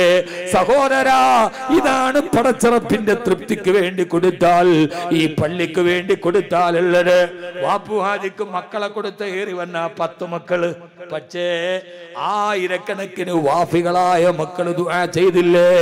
അദ്ദേഹത്തിന്റെ മയ്യത്തെടുത്ത് ഖബറിലോട്ട് വെച്ചില്ലേ? ജനസഞ്ചയങ്ങളും മണ്ണിന്റെ മുകളിൽ പൊട്ടിക്കരഞ്ഞില്ലേ? അതിന്റെ തൊട്ടടുത്ത് എന്റെ സുഹൃത്ത് ഫരീദ് റഹ്മാനിക്ക് വേണ്ടി അവിടെ ഹിമ എന്ന അഗതികളെയും അനാഥകളെയും സംരക്ഷിക്കുന്ന ഹിമയ്ക്ക് വേണ്ടി 3.5 ഏക്കർ വേറെ സ്കൂളിന് വേണ്ടി വേറെ, ഇങ്ങനെ റബ്ബ് തന്നതെല്ലാം പടച്ചറപ്പിന് വേണ്ടി ചെലവഴിച്ച് അല്ലാഹു മക്കളെ തന്നില്ലെങ്കിലും ആയിരക്കണക്കിന് മക്കളെ തന്റെ ജീവിതത്തിൽ ചെയ്തിട്ടാണ് വാപ്പു ഹാജി വിട പറഞ്ഞു പോയത്.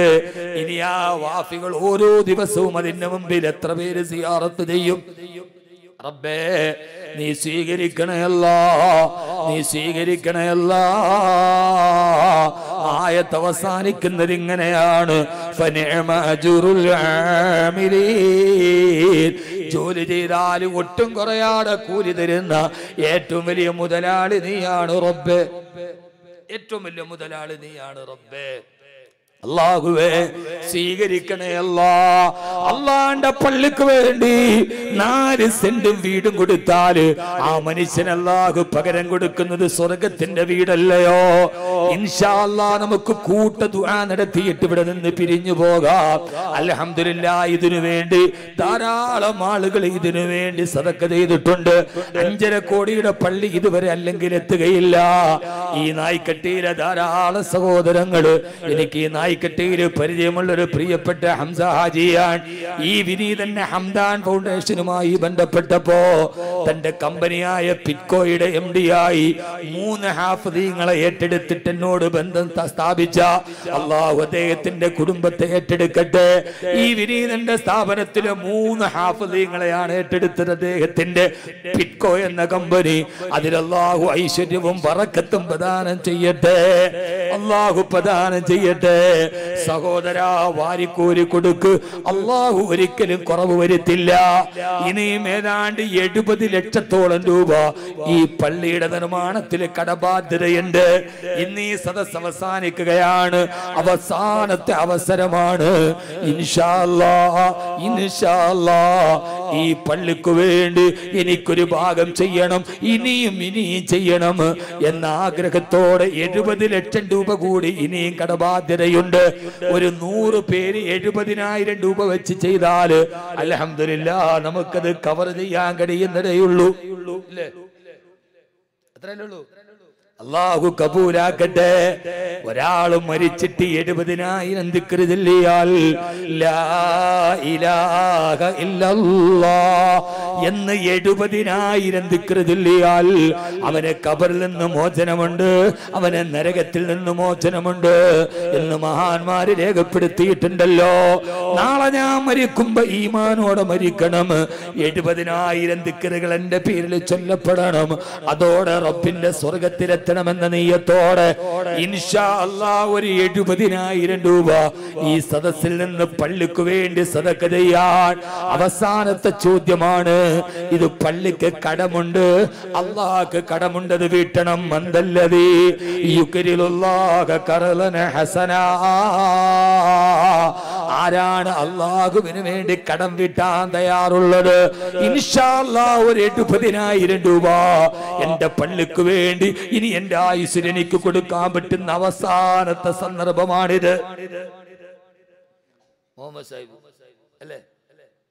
ജി മുഹമ്മദ് സാഹിബ് അല്ലാഹു സ്വീകരിക്കുമാറാകട്ടെ. അല്ലാഹു സ്വീകരിക്കുമാറാകട്ടെ. അല്ലാഹു അദ്ദേഹത്തിന്റെ സദഖയെ കബൂലാക്കുമാറാകട്ടെ. ഇനി ആരും എഴുന്നേക്കരുത്, എല്ലാവരും അവിടെ തന്നെ ഇരിക്കണം. 15 മിനിറ്റ് കൂടി ഉള്ളൂ.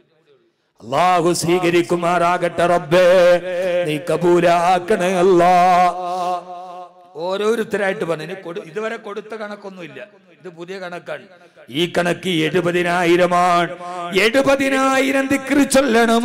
70,000 ചോദിക്കുമ്പോ ഇതിനു മുമ്പ് നിങ്ങൾ 70 ലക്ഷം പള്ളിക്ക് കൊടുത്തിട്ടുണ്ടാവാം, പ്രശ്നമല്ല.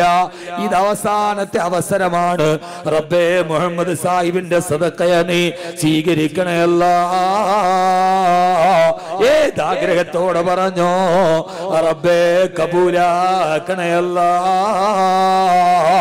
അദ്ദേഹത്തിന്റെ ജീവിതത്തിൽ നീ ഐശ്വര്യം പ്രദാനം ചെയ്യണേ തമ്പുരാനെ. നന്മ നൽകി അനുഗ്രഹിക്കണേ അല്ലാഹ്. പ്രയാസങ്ങൾ മാറ്റണേ അല്ലാഹ്. ഓരോരുത്തരായിട്ട് പറഞ്ഞോളി. ഖുദു തക്ബീർ. സിദ്ദീഖ് PC കല്ലൂര് 70,000 രൂപ. രണ്ടാമത്തെ സഹോദരി നായ്ക്കട്ടി ജുമാ മസ്ജിദിന്റെ മുമ്പിൽ റബ്ബേ മരിക്കുന്ന സമയത്ത് 70,000 ദിക്ർ പറയുന്നത് പോലെ സക്കറാത്തിന്റെ വേദനയിൽ പെടയുമ്പോ ദാഹം മൗത്തത് കൂട്ടിടും, ഇബ്ലീസ് കൂസത് കാട്ടിടും, നേരമലഹീനവനാട്ടുവാൻ ബദരീങ്ങൾ തുണയാ റബ്ബനാ. തൊണ്ട മുഴുവനും വരണ്ടിട്ട് കെരിമ പറയാൻ വേണ്ടി നാവ് പൊന്തിക്കുമ്പോ നാവ് കുടഞ്ഞു പോകുന്ന സമയത്ത് ലാ ഇലാഹ ഇല്ലല്ലാഹ് മുഹമ്മദുർ റസൂലുള്ളാഹ് എന്നൊറക്കെ പറഞ്ഞ് സ്വർഗം കണ്ട് മരിക്കാൻ സിദ്ദീഖ് സാഹിബിന് കബൂലിയത്ത് നൽകണേ അല്ലാഹ്. അദ്ദേഹത്തിന്റെ കുടുംബത്തിന് ഐശ്വര്യം നൽകണേ അല്ലാഹ്. മൂന്നാമത്തെ ആള് സന്തോഷത്തോടെ ഒന്ന് കൈപൊക്കിയിട്ട് പറഞ്ഞോളൂ ഇൻഷാ അല്ലാഹ് 70,000 രൂപ ഈ പള്ളിക്ക് വേണ്ടി ഞാൻ കൊടുക്കാം. ഇതിനു മുമ്പ് നിങ്ങൾ എത്ര കൊടുത്താലും അത് ഇതിനകത്ത് കൂട്ടേണ്ടതില്ല. ഇത് അവസാന സമയമാണ്. ഇത് നമുക്ക് ചെയ്യാനൊരവസരമാണ് റബ്ബേ. അദ്ദേഹത്തിന്റെ മക്കളെ നീ സാലിഹീങ്ങളാക്കണേ അല്ലാഹ്, സൽസ്വഭാവികളാക്കണേ അല്ലാഹ്. പഠിച്ചവനെ ഉപ്പാക്ക് ഉമ്മാക്ക് കൺകുളിർമേകുന്ന മക്കളാക്കണേ അല്ലാഹ്. ഇൻഷാ അല്ലാഹ് മൂന്നാമത്തെ ആൾ ആരാ പറയാ? 70,000 രൂപ പെട്ടെന്ന് ഈ സദസ്സിലേക്ക്. ഇതിനു മുമ്പ് പറഞ്ഞൊന്നും കണക്കൂട്ടണ്ട. 70,000 നാളെ ഈ സദസ് ഉണ്ടാവില്ല. ഇത് നമ്മുടെ അവസാനത്തെ ദിവസമാണോ എന്നാർക്കറിയാം? ഇത് അവസാനത്തെ വേളാണോ എന്നാർക്കറിയാം? റബ്ബേ, ഞങ്ങൾക്ക് നീ ദീർഘായുസ് നൽകണേ അല്ലാഹ്. സഹോദരിമാരി, ഈ സദസ്സിൽ ഒരു സ്വർണ്ണാഭരണം പള്ളിക്ക് വേണ്ടി ഇനി എനിക്ക് കൊടുക്കാൻ അവസരമില്ലെങ്കിലോ അല്ലാഹു നമ്മുടെ മക്കളെ ഹാഫിളീങ്ങളാക്കട്ടെ. ഈ വിനീതന്റെ ഹംദാൻ ഫൗണ്ടേഷൻ കൊല്ലത്ത് ആയൂരില് 130 ഹാഫിളീങ്ങളാണ്.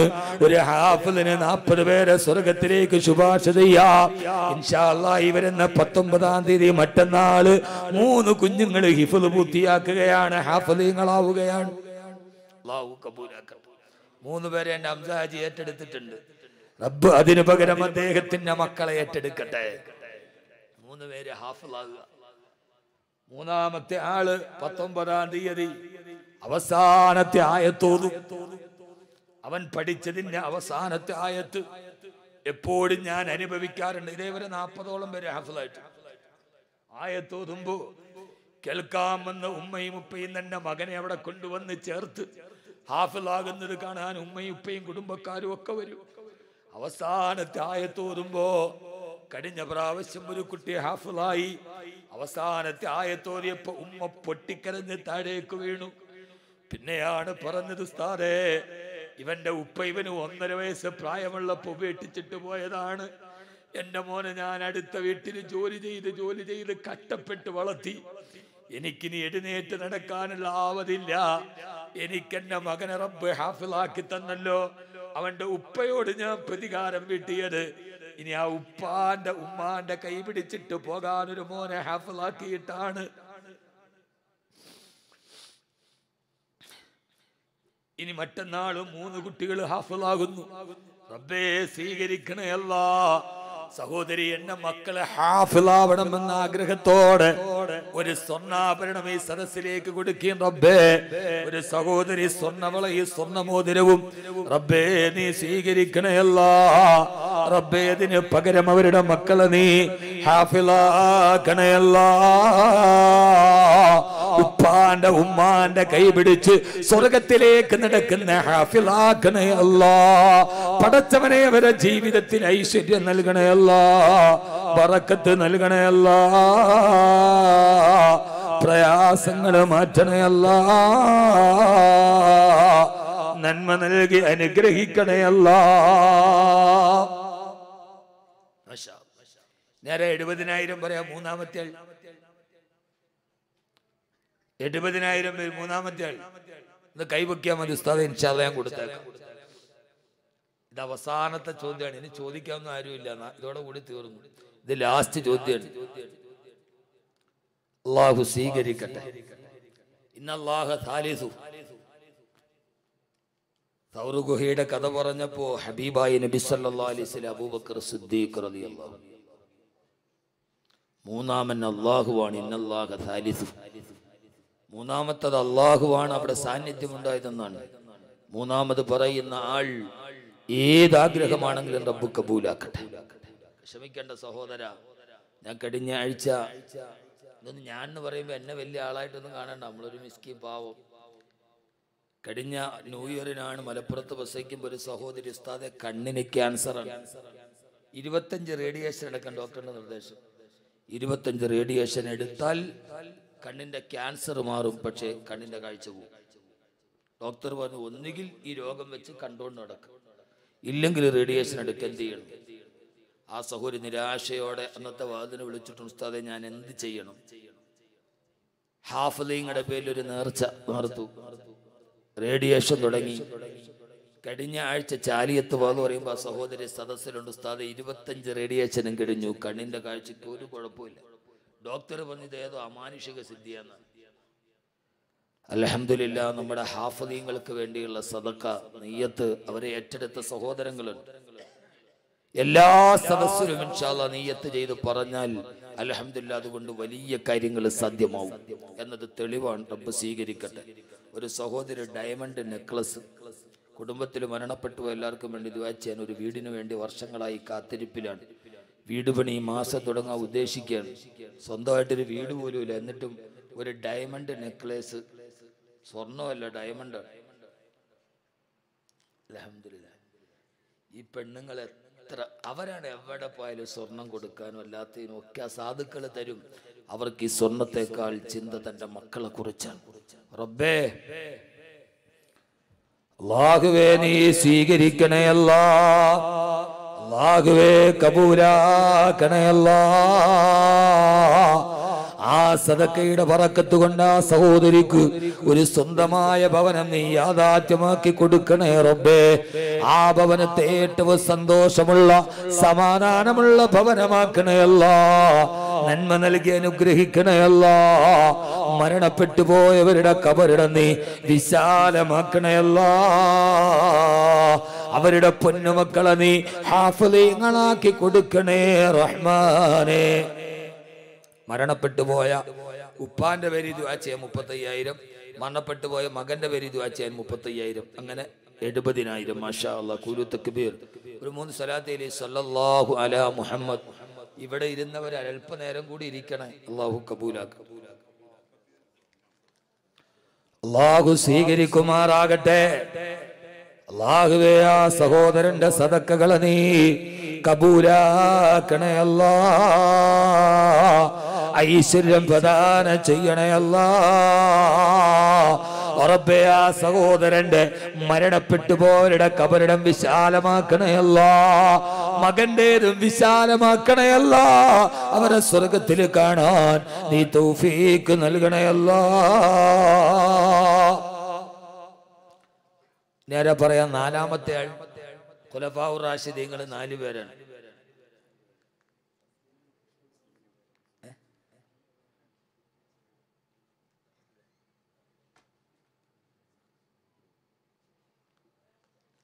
അല്ലാഹു കബൂലാക്കട്ടെ. ഒരു 3 സ്വലാത്തിൽ സല്ലല്ലാഹു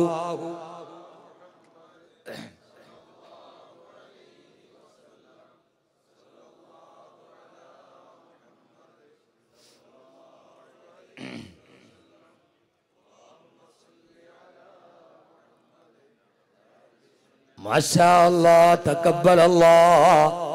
അല്ലാഹു ആ വലിയ മനസ്സിന് അല്ലാഹു നല്ല വിശാലത കൊടുത്തതുപോലെ അല്ലാഹു സ്വർഗത്തിലും ദുനിയാവിലും വിശാലത കൊടുക്കട്ടെ. പ്രിയപ്പെട്ട ഹംസ ഹാജി, അദ്ദേഹത്തിന്റെ കമ്പനി പിറ്റ്കോയ്ക്ക് വേണ്ടി 5 സഹോദരങ്ങളും 70,000 രൂപ വെച്ച് 3.5 ലക്ഷം രൂപ. മാഷാ അല്ലാഹ്, ഒരു തക്ബീർ. അല്ലാഹു സ്വീകരിക്കട്ടെ, അല്ലാഹു സ്വീകരിക്കുമാറാകട്ടെ. 5 സഹോദരങ്ങൾ. ഹംസാഹാജി മുതൽ ഇളയ സഹോദരൻ, വണ്ടി ഓടിച്ചാളുടെ പേരെന്താ? റിയാസ്. ഞാൻ എന്റെ പൊന്നു റിയാസ് ഒന്ന് പയ്യെ പോവാൻ, അതിനകത്ത് നിന്നിട്ട് ഞാൻ വളരെത്തുമെന്ന് ഞാൻ വിചാരിച്ചില്ല. അത്രക്ക് വേഗതയിൽ ആളുകൾ കാത്തിരിക്കുകയാണ്. റിയാസ് വരെ അടങ്ങുന്ന 5 സഹോദരങ്ങൾ 70,000 രൂപ. ഇങ്ങനെയാണ് വേണ്ടത്. അല്ലാഹു സ്വീകരിക്കട്ടെ. അദ്ദേഹം മാത്രം അദ്ദേഹത്തിന്റെ സഹോദരങ്ങളെയും കൂടപ്പറപ്പുകളെയും റബ്ബേ നീ കബൂലാക്കണേ അല്ലാ. പടച്ചവനെ, തനിക്ക് കിട്ടുന്ന സമ്പത്തിൽ നിന്നൊരു ഭൂരിഭാഗം അല്ലാഹുവിന്റെ ദീനിന് വേണ്ടി, പള്ളിക്ക് വേണ്ടി, ഹാഫിളീങ്ങൾക്ക് വേണ്ടി കൈയിടിഞ്ഞ് ചെലവഴിക്കുന്ന ഈ നാടിന്റെ അഭിമാനമായ എന്റെ പ്രിയപ്പെട്ട കൽബിലെ സഹോദരൻ ഹംസാദിക്കും കുടുംബത്തിനും നീ ആയുരാരോഗ്യ സൗഖ്യം നൽകണേ അല്ലാ. അദ്ദേഹത്തിനും ആ സഹോദരങ്ങൾക്കും റബ്ബേ ആ സഹോദര്യ ബന്ധത്തെ നിലനിർത്തി കൊടുക്കണേ അല്ലാ. ഉപ്പ കഷ്ടപ്പെട്ടു വളർത്തിയ ആ മക്കള് ഇത്രയും നല്ല അവസ്ഥയിലെത്തുമ്പോ ആ ഉപ്പാക്ക് അത് കണ്ട് സന്തോഷിക്കാനുള്ള അവസരം നൽകണേ അല്ലാ. അദ്ദേഹത്തിന്റെ ഭാര്യയെയും മക്കളെയും സഹോദരങ്ങളെയും അവരുടെ ഭാര്യയെയും മക്കളെയും റബ്ബേ സ്വീകരിക്കണേ അല്ലാ. പിറ്റ്കോ എന്ന സൗദി അറേബ്യ മുഴുവനും വ്യാപിച്ചു കിടക്കുന്ന ആ കമ്പനി റബ്ബേ കട്ടനട്ടങ്ങളിൽ നിന്ന് കാക്കണേ അല്ലാ. അതിന് നീ ലാഭം വർദ്ധിപ്പിക്കണേ അല്ലാ. അതിലെത്ര കിട്ടിയാലും ഇതേപോലെ 100 കണക്കിന് സ്ഥാപനങ്ങളില് അറിഞ്ഞും അറിയാതെ ഇദ്ദേഹം കൊടുക്കുന്നത് ഈ വിനീതനറിയാ. ഇത്ര വിശാലമായ മനസ്കതക്ക് റബ്ബേ നീ ആയുരാരോഗ്യ സൗഖ്യം നൽകണേ അല്ലാ. കീറി മുറിക്കപ്പെടുന്ന രോഗത്തിൽ നിന്ന് കാക്കണേ അല്ലാ. അദ്ദേഹത്തിന്റെ ഈ സഹോദരങ്ങളുടെയും വീട് നിർമ്മാണം പൂർത്തിയാക്കി അതിനെ നീ ഖൈറിന്റെ സന്തോഷത്തിന്റെ ഭവനമാക്കണേ അല്ലാ.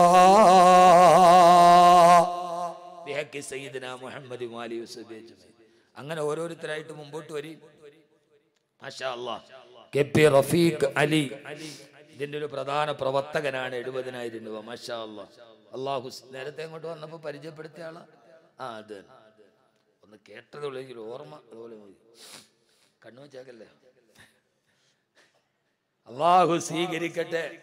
എല്ലാരും എന്നോട് ഒരു സ്ഥാനം ഒടുക്കത്തെ ഓർമ്മയാണ്. ഞാൻ അങ്ങനെ പറയല്ലോ, ഓർമ്മയാന്ന് പറഞ്ഞാൽ മതി. അല്ലാഹു സ്വീകരിക്കുമാറാകട്ടെ. കെപി റഫീഖ് അലി 70,000 രൂപ. ഒരല്പനേരം ഇരിക്കും, നമുക്ക് ദുആച്ചിട്ട് പോകാം. എത്രയും കഷ്ടപ്പെട്ട് 2-2.5 മണിക്കൂർ വാള് പറഞ്ഞിട്ടാണ് പിരിക്കണത്. ഇതില്ലെങ്കിൽ ഒന്നും നടക്കൂല. പഴയ ഉമ്മമാരെ അലിക്കത്തൂരി കൊടുത്തിട്ടാണ് ഈ മദ്രസയ്ക്ക് ഇപ്പോൾ ഇവിടെ നിലനിൽക്കുന്നത്. നമ്മുടെ ഉമ്മമാരുടെ ഒക്കെ അലിക്കത്തൂരി കൊടുത്താണ്. ചില ആളുകൾക്ക് വലിയ കുഴപ്പമാണെന്ന് പറയുന്നത്. അല്ലാഹു നമ്മളെ കാക്കട്ടെ. കെപി റഫീഖ് അലി അദ്ദേഹമേ അല്ലാഹുവേ നീ സമ്പത്തിൽ ബറക്കത്ത് നൽകണേ അല്ലാ. ഐശ്വര്യം പ്രദാനം ചെയ്യണേ അല്ലാ. പടച്ചവനെ ആ സഹോദരന് ഐശ്വര്യം പ്രദാനം ചെയ്യണേ റഹ്മാനെ. നന്മ നൽകി അനുഗ്രഹിക്കണേ അല്ലാ. അദ്ദേഹത്തിന്റെ സാമ്പത്തിക മേഖല ഏതാണോ അതിന് ബറക്കത്ത് നൽകണേ അല്ലാ. മക്കളെ സ്വാലിഹീങ്ങളാക്കണേ അല്ലാ. മീൻ കച്ചവടത്തിൽ ബറക്കത്ത് ലഭിക്കാൻ 70,000. മീൻ കച്ചവടത്തില ആരാത് പേര് പറയാം. ഈ ഏറ്റവും കൂടുതൽ സദക്കയാണത് മീൻ കച്ചവടക്കാരൻ. നിങ്ങളെല്ലാം നോക്കിക്കോളി. കാരണം അവര് നമ്മളൊരു 10 രൂപയ്ക്ക് മീൻ മേടിച്ച 7 എണ്ണം എണ്ണി തരും. അത് കഴിയുമ്പോൾ 2 എണ്ണം കൂടെ ചുമ്മാ ഇങ്ങോട്ട് ഇട്ട് തരും. അവര് കൃത്യമായിട്ട് തൂക്കുന്ന ആളുകളല്ല. മീൻ കച്ചവടക്കാരുടെ എവിടെ വേണേലും നിങ്ങൾ നോക്കിക്കോളി. സദക്ക ചെയ്യുന്നവരെ ചെറുതാകട്ടെ വലുതാകട്ടെ മീൻ കച്ചവടക്കാർ മുമ്പന്തിയിലാണ്. എവിടെ നോക്കിയാലും അള്ളാഹുരുടെ കച്ചവടത്തിൽ ബറക്കത്ത് നൽകട്ടെ, ഐശ്വര്യം നൽകട്ടെ. മീൻ കച്ചവടത്തിൽ ബറക്കത്ത് ലഭിക്കാൻ 70,000 രൂപ. മാഷാ അല്ലാഹ്. അല്ലാഹുവേ സ്വീകരിക്കണേ തമ്പുരാനെ. ആമീൻ പറയും. എല്ലാവരും പിരിച്ച് പിരിച്ച് പിരിച്ച് പിരിച്ച് മടുത്തിട്ട് ലാസ്റ്റാണ് ഞാൻ പിരിക്കണത്. എന്നിട്ടും ഇത്രയും തരുമ്പോ ഈ നാട്ടുകാരെ എത്ര അഭിനന്ദിച്ചാലും പറ്റും. അതെല്ലാം മനസ്സുള്ളവരാണ്. അള്ളാഹുവിനെ നിലനിർത്തി തരട്ടെ. അള്ളാഹു നിലനിർത്തി തരട്ടെ. ഞങ്ങൾ നേരത്തെ കൊടുത്ത ഇനി ഞങ്ങളെ കൊണ്ട് കഴിയില്ല എന്ന് പറയലല്ല. എല്ലാവരും പിരിച്ചു. ഈ റബ്ബറില്ല, റബ്ബർ ഇവിടെ റബ്ബർ കൃഷി ഉണ്ട്. ഈ റബ്ബർ വെട്ടി വെട്ടി പാലൊക്കെ എടുത്തിട്ട് അവസാനം പിന്നെ ഒന്നും കിട്ടാത്ത ഒരു ഷോട്ടർ വെട്ടാൻ കൊടുക്കും. ഇപ്പൊ ഇവിടെ ഷോട്ടർ വെട്ടാണ് നടക്കണം. ഇതിപ്പോ ഷോട്ടർ വെട്ടാണ്. പിണ്ണാക്കിന്ന് വെളിച്ചെണ്ണ എടുക്കണമായിരുന്നു. അമ്മാതിരി എന്നിട്ടും അമ്മാതിരി എടുപ്പെടുക്കുമ്പോഴും എന്നിട്ട് 70,000 ചോദിച്ചപ്പോൾ തരികയാണ്. അതൊരു വലിയ വിശാല മനസ്കതയുള്ളൊരു കൗമിനെ കഴിയൂ. അള്ളാഹു ഇതിനെ നിലനിർത്തി തരട്ടെ. അള്ളാഹു നിലനിർത്തി തരട്ടെ. അത് അൻസാറുകൾക്ക് കഴിയൂ. മക്കം ഫതഹിന്റെ അന്ന് മദീനയിൽ നിന്ന് വന്ന് ഹബീബായ നബി തങ്ങൾ മക്കയിൽ വന്നപ്പോൾ അൻസാറുകൾ പൊട്ടിക്കരഞ്ഞു. മദീനക്കാർ, എന്തേ മദീനക്കാരെ നബിയെ, ഇനി ഞങ്ങൾ അങ്ങ് മദീനയ്ക്ക് വരില്ലല്ലോ. അങ്ങയുടെ നാട്ടിൽ അങ്ങ് താമസമായാൽ ഇനി ഞങ്ങൾ എങ്ങനെ അങ്ങയെ സഹായിക്കും നബിയെ? സഹായിക്കാൻ പറ്റാത്തത് ഓർത്തിട്ട് കരഞ്ഞവരാണ് അൻസാറുകൾ, മദീനക്കാർ. ഇനി സദക്ക ചെയ്യാൻ പറ്റൂലല്ലോ. അതുപോലെ റബ്ബേ ഈ സദക്ക ചെയ്ത സഹോദരൻ അദ്ദേഹത്തിന്റെ കച്ചവടത്തിൽ ബറക്കത്ത് നൽകണയല്ലാ, ഐശ്വര്യം പ്രദാനം ചെയ്യണയല്ലാ, ആ മീൻ കച്ചവടത്തിൽ ബറക്കത്ത് നൽകണയല്ലാ. ഫാത്തിമ പൊയിലിൻ, ഹുസൈൻ പൊയിലിൻ, രണ്ടുപേരും കൂടെ 70,000 രൂപ. ഹംസാജിയുടെ ജ്യേഷ്ഠന്റെ ഭാര്യയാണ്, ജ്യേഷ്ഠന്റെ ഭാര്യയാണ്. മാഷാ അല്ലാഹ്.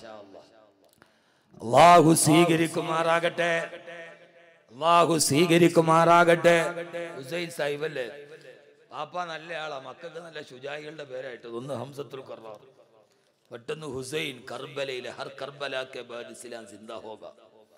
നല്ല പേരിടണം, നല്ല ശുജായിയത്തിന്റെ പേരാണ് വാപ്പ ഇട്ടത്. അല്ലാഹു അദ്ദേഹത്തിന്റെ ഖബറിടം വിശാലമാക്കുമാറാകട്ടെ. ഹുസൈൻ സാഹിബിന്റെയും അദ്ദേഹത്തിന്റെ പ്രിയപ്പെട്ട ഭാര്യ ഫാത്തിമ, അല്ലാഹുവേ അവരുടെ സദഖയെ സ്വീകരിക്കണേ അല്ലാഹ്. അവരിവരുടെയും മനസ്സിന് യോജിപ്പ് കൊടുത്തതുപോലെ സ്വർഗത്തിന്റെ സ്വർണ്ണക്കട്ടിൽ ഒരുമിച്ച് കൂട്ടണേ തമ്പുരാനെ. ഐശ്വര്യം പ്രദാനം ചെയ്യണേ അല്ലാഹുവേ. നന്മ നൽകി അനുഗ്രഹിക്കണേ അല്ലാഹ്. പ്രയാസങ്ങൾ മാറ്റണേ അല്ലാഹ്. അവര് പ്രതീക്ഷയോടെ വളർത്തുന്ന മക്കളെ നല്ല മക്കളാക്കി കൊടുക്കണേ തമ്പുരാനെ. സയ്യിദനാ മുഹമ്മദിൻ വാലി വസബി അജ്മഈൻ. കർണാടക രജിസ്ട്രേഷൻ 2025, 2025 കാർ ഒന്ന് മാറ്റി കൊടുക്കണം. ഇനി ആരാ 70,000 ഉണ്ടാ? ഇപ്പൊ മൊത്തം 11 പേര് 70,000 പറഞ്ഞു. യൂസുഫ് നബി അലൈഹി സ്വലാത്തു വസ്സലാം പറഞ്ഞു, ഉപ്പ ഇന്നി റഅയ്തു അഹദ അശറ കൗകബ, ഞാൻ 11 നക്ഷത്രങ്ങളെ സ്വപ്നത്തിൽ കണ്ടു. ഇപ്പൊ ഇവിടെ 11 നക്ഷത്രങ്ങളായി. 11 പേര് 70,000 പറഞ്ഞു. പിന്നെ പറഞ്ഞു വശംസ, ഞാൻ സൂര്യനെയും കണ്ടു വാപ്പാന്ന്. 12ാമത് കണ്ടത് സൂര്യനെയാണ്. ഇൻഷാ അല്ലാഹ് ആരാ ഒരു സൂര്യൻ ഇവിടെ ഉള്ള 12ാമത് ഒരാൾ ഒരു 70,000 പറയാം. ഞാൻ അക്കം തീരുമാനിച്ചിട്ടുണ്ട്, അപ്പൊ പൂർത്തിയായി ഇൻഷാ അല്ലാഹ് അറിയും. വാപ്പ ഞാൻ 12ാമത് സൂര്യനെ കണ്ടു. ഇൻഷാ അല്ലാഹ് ആരാ 12ാമത് ഒരാൾ പറയാനുള്ളത്? അത് യൂസുഫ് നബിയുടെ ജീവിതത്തിൽ വലിയ മുന്നേറ്റമായി മാറിയ സ്വപ്നം. അള്ളാഹു സ്വീകരിക്കട്ടെ. ആരാ 12ാമത്തെ? പെട്ടെന്ന് പറയും, പെട്ടെന്ന് പറഞ്ഞോളൂ, ഞാൻ അവസാനിപ്പിക്കാം. 32 സഹോദരിമാര് സ്വർണം തന്നിട്ടുണ്ട് അല്ലേ? 32, 5, 37. വേറെ ധാരാളം സഹോദരിമാര് മോതിരം, കമ്മല് ഒക്കെ തന്നിട്ടുണ്ട്. നല്ല സ്ത്രീകളാണല്ലോ ഇവിടുത്തെ. വാഫി മാഷാ അല്ലാഹ്, അല്ലാഹു സ്വീകരിക്കട്ടെ. തങ്ങളുടെ പള്ളിക്ക് വേണ്ടി 37 സഹോദരിമാര് സ്വർണം, അതോടൊപ്പം തന്നെ വളയും ഒക്കെ തന്നെ. ഇതൊന്നും വാങ്ങിച്ചു വെച്ചോളൂ.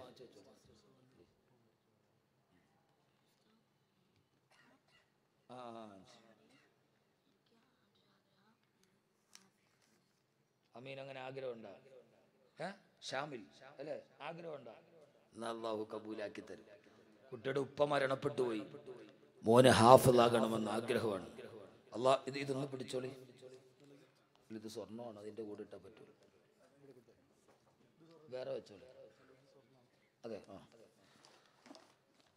മുഹമ്മദ് ഷാമിൽ ഉപ്പ മരണപ്പെട്ടു പോയി. ആ ഉപ്പാന്റെ ഖബറിടം അല്ലാഹു വിശാലമാക്കി കൊടുക്കട്ടെ.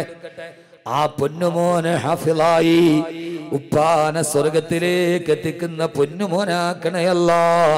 തന്റെ ഭർത്താവ് മരണപ്പെട്ടു പോയപ്പോ മകനെ ഹാഫിളാക്കാൻ തീരുമാനിച്ച വിരഹ ദുഃഖത്തിൽ പോയ ഭാര്യ, റബ്ബേ സ്വർഗത്തിൽ കാണാൻ തൗഫീഖ് നൽകണയല്ല.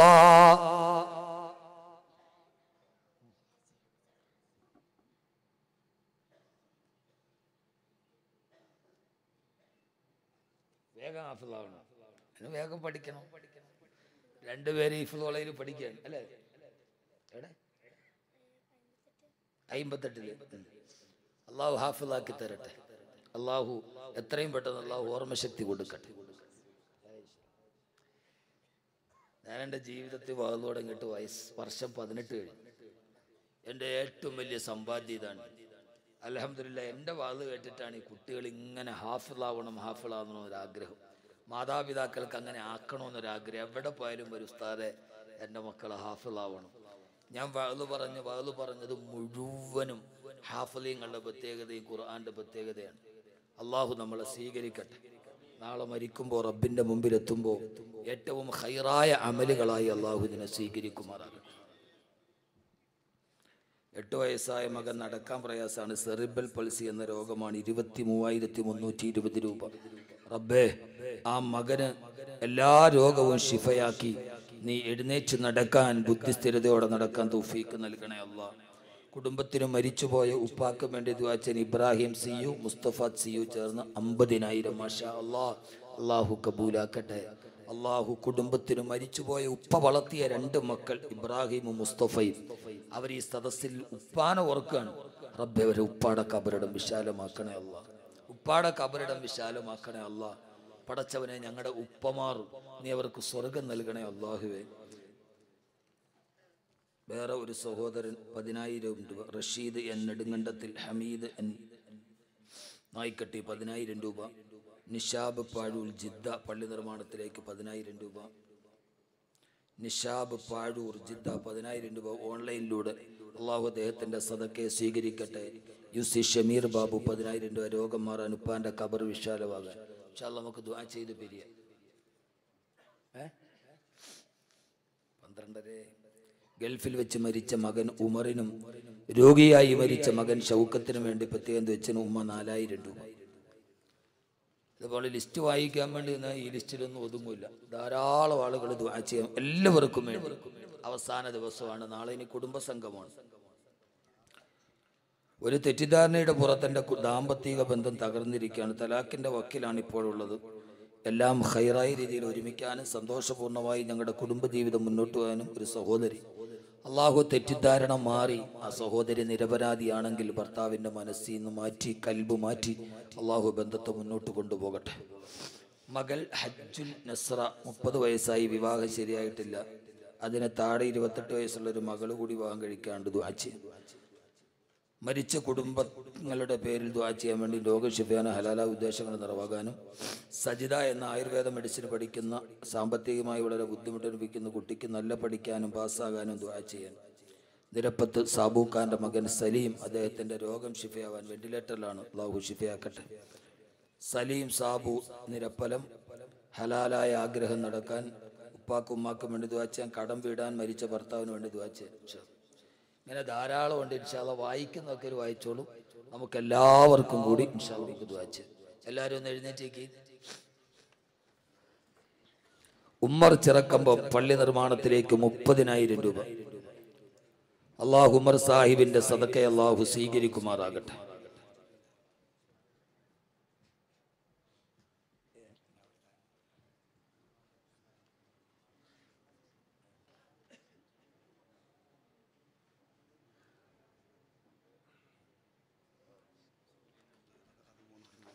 കൃഷിയിൽ ബറക്കത്തുണ്ടാവാൻ ഒരു സഹോദരന് 70,000 രൂപ. കുലൂത്ത് ബീർ ഇപ്പൊ 12ആയി. അള്ളാഹു സ്വീകരിക്കുമാറാകട്ടെ. അള്ളാഹു ആ സഹോദരന്റെ കൃഷിയിൽ അള്ളാഹു ബറക്കത്ത് നൽകട്ടെ. അള്ളാഹുവേ നീ ഉയർച്ച നൽകണേ അല്ലാ, നന്മ നൽകണേ അല്ലാ, കഷ്ടനഷ്ടങ്ങളിൽ നിന്ന് കാത്തു രക്ഷിക്കണേ തമ്പുരാനെ. അള്ളാഹു കബൂലാക്കട്ടെ. 12. എന്റെ ലക്ഷ്യം 15ആണ്. ക്ലോസ് ചെയ്തേക്കാം. ഹംസ ഹാജി, അദ്ദേഹത്തിന് 3 ഡയറക്ടേഴ്സ് ഉണ്ട്, അനുജന്മാരും എല്ലാം കൂടെ കൂട്ടി.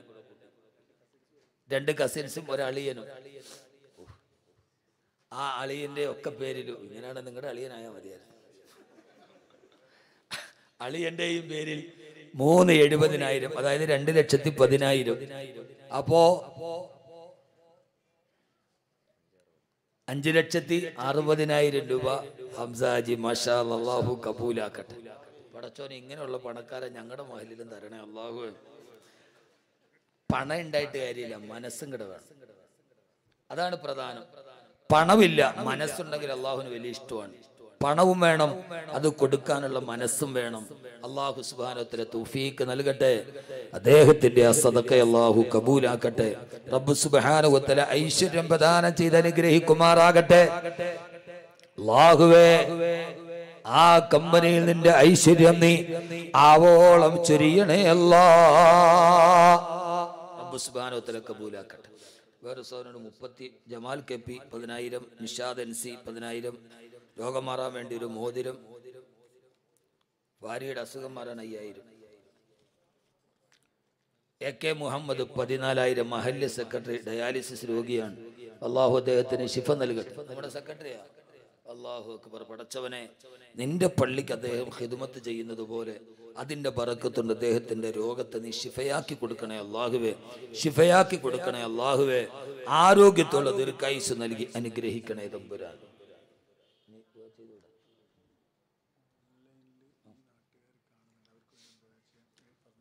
ഓൺലൈനിലൂടെ കാണുന്ന നമ്മുടെ ഈ നായിക്കട്ടി നിവാസികളുണ്ട്, അവർക്ക് എല്ലാവർക്കും വേണ്ടി ദുആ ചെയ്യണം. നമ്മുടെ നാട്ടിൽ ഇത്രയേറെ നല്ലൊരു ഉദ്ഘാടനം നടന്നിട്ടും പ്രവാസ ജീവിതത്തിലൊക്കെ ആയതുകൊണ്ട് വരാൻ കഴിയാത്തവർ, അവരുടെ ശരീരം അവിടെയും മനസ്സിവിടെയുമാണ്.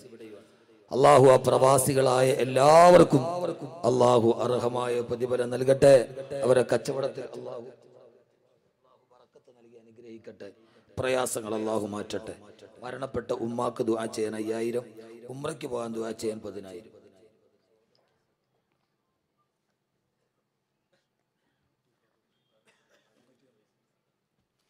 PT ഫാറൂഖ് സാഹിബ് 10,000, മക്കള് സാലിഹീങ്ങളാവാൻ. മാഷാ അല്ലാഹ്, ഒരു മോൻ ഹാഫിളുമായിട്ടുണ്ട്. അള്ളാഹു ആ മകന് നല്ല ഓർമ്മശക്തി കൊടുത്ത് അനുഗ്രഹിക്കട്ടെ. അവസാനം വരെ ഹാഫിളായതിന്റെ പ്രതിഫലം മുഴുവൻ റബ്ബ് നൽകുമാറാകട്ടെ. അദ്ദേഹത്തിന്റെ മക്കളെ അള്ളാഹു സാലിഹീങ്ങളാക്കട്ടെ. ഉപ്പാക്കുമ്മാക്ക് കൺകുളിർമയേകുന്ന മക്കളാക്കി കൊടുക്കുമാറാകട്ടെ.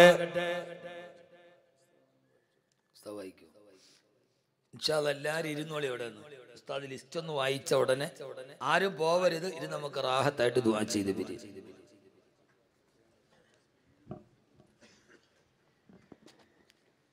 അസുഖം മാറാൻ ഉപ്പാന്റെ ഖബർ സ്വർഗ്ഗത്തുപ്പാവാൻ UC ഷമീർ ബാബു 5000. കുടുംബത്തിൽ മരണപ്പെട്ടു പോയ എല്ലാവർക്കും വേണ്ടി ദുആ ചെയ്യാൻ ഡയമണ്ട് നെക്ലേസ്. 2 നിസ്കാരക്കുപ്പായം പ്രത്യേകം ദുആ ചെയ്യാൻ വേണ്ടി മരിച്ച പിതാവിനും മറ്റുള്ളവർക്കും. മക്കൾ സ്വാലിഹ്യങ്ങളാവാൻ വേണ്ടി നല്ല ബുദ്ധിശക്തി ഉണ്ടാവാനും കടം തീരാനും വീടുപണി പൂർത്തിയാവാനും കച്ചവടത്തിൽ കുടുങ്ങിപ്പോയ മുതൽ തിരിച്ചു കിട്ടാനും PSC ലിസ്റ്റിലുള്ള ജോലി പെട്ടെന്ന് കിട്ടുവാനും ദുആ ചെയ്യാൻ ഒരാൾ. നഫീസ മരിച്ചുപോയ മാതാവിന് വേണ്ടി ദുആ ചെയ്യാൻ 500 രൂപ. നിരപ്പത്തുള്ളൊരു സഹോദരി 2000 രൂപ. മരക്കാർ ജിദ്ദ 6666 രൂപ. 23 വയസ്സായി 100-ൽ ഒരാൾക്കൊക്കെ വരുന്ന ഒരു അസുഖം എനിക്കുണ്ട്. കാലിൻ്റെ ഞരമ്പുകൾ ഓപ്പറേഷൻ ചെയ്തു, അത് കഴിഞ്ഞിട്ടും രോഗം മാറിയിട്ടില്ല. വിവാഹവും കഴിഞ്ഞിട്ടില്ല. എനിക്കും എൻ്റെ കുടുംബത്തിനും വേണ്ടി ദുആ ചെയ്യണം. 500 രൂപ.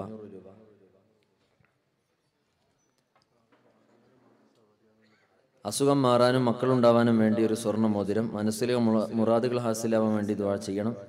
ഉദ്ദിഷ്ട കാര്യം നടക്കാൻ വേണ്ടി ദുആ ചെയ്യണം. മരിച്ചുപോയ ഉപ്പാക്ക് വേണ്ടി ദുആ ചെയ്യാൻ വേണ്ടി ഒരാൾ. റിസാന P അഷ്റഫ് 1000 രൂപ. മരിച്ചുപോയ പിതാവിന് വേണ്ടി ദുആ ചെയ്യാൻ മകൾ 500 രൂപ. മരിച്ച മകൻ്റെയും ഉപ്പയുടെയും പേരിൽ ദുആ ചെയ്യാൻ 1001 രൂപ. മുറാദ് ഹാസിലാവാൻ ഫാത്തിമ CH ഒരു സ്വർണ്ണ ലോക്കറ്റ്. മരിച്ചുപോയ ഉമ്മാക്ക് വേണ്ടി ദുആ ചെയ്യാൻ ഒരു 500 രൂപ. കുട്ടി നടക്കാൻ വേണ്ടി ദുആ ചെയ്യാൻ ഒരു സഹോദരി. മകന് ജോലി ശരിയാവാൻ വേണ്ടി 1000 രൂപ. മുറാദ് ഹാസിലാവാൻ റിഷാന അമ്പലവയൽ 1000 രൂപ. മരിച്ചുപോയ ഉമ്മാക്കും ഉപ്പാക്കും വേണ്ടി ദുആ ചെയ്യാൻ ഒരു കമ്മൽ. മകന് ജോലി ശരിയാവാനും മക്കൾക്ക് നല്ല വിദ്യാഭ്യാസം ലഭിക്കാനും ഒരു കമ്മൽ. മുറാദ് ഹാസിലാവാൻ ഒരു സഹോദരി 1000 രൂപ. പ്രത്യേകം ദുആ ചെയ്യാൻ ഒരു 500. മരിച്ചുപോയ പിതാവിന് വേണ്ടി ദുആ ചെയ്യാൻ ഒരു സംഖ്യ. മരണപ്പെട്ടു പോയ പിതാവിന് വേണ്ടി ദുആ ചെയ്യാൻ ഒരു സഹോദരി 500. മരിച്ചുപോയ ഉപ്പാക്കും ഉമ്മാക്കും വേണ്ടി ദുആ ചെയ്യാൻ 1000. മഞ്ഞപ്പിത്തം മാറാൻ വേണ്ടി ദുആ ചെയ്യാൻ 500. മരിച്ചുപോയ മാതാപിതാക്കൾക്ക് വേണ്ടി ദുആ ചെയ്യാൻ, ആഖിറം നന്നാവാനും വേണ്ടി ഒരു സ്വർണ്ണവള. മരണപ്പെട്ട ഭർത്തൃപിതാവിന് വേണ്ടി ദുആ ചെയ്യാൻ റംഷീന നിസാർ 2000. ഒരു സഹോദരി 500 രൂപ. മറ്റൊരു സഹോദരി കൈച്ചെയിൻ.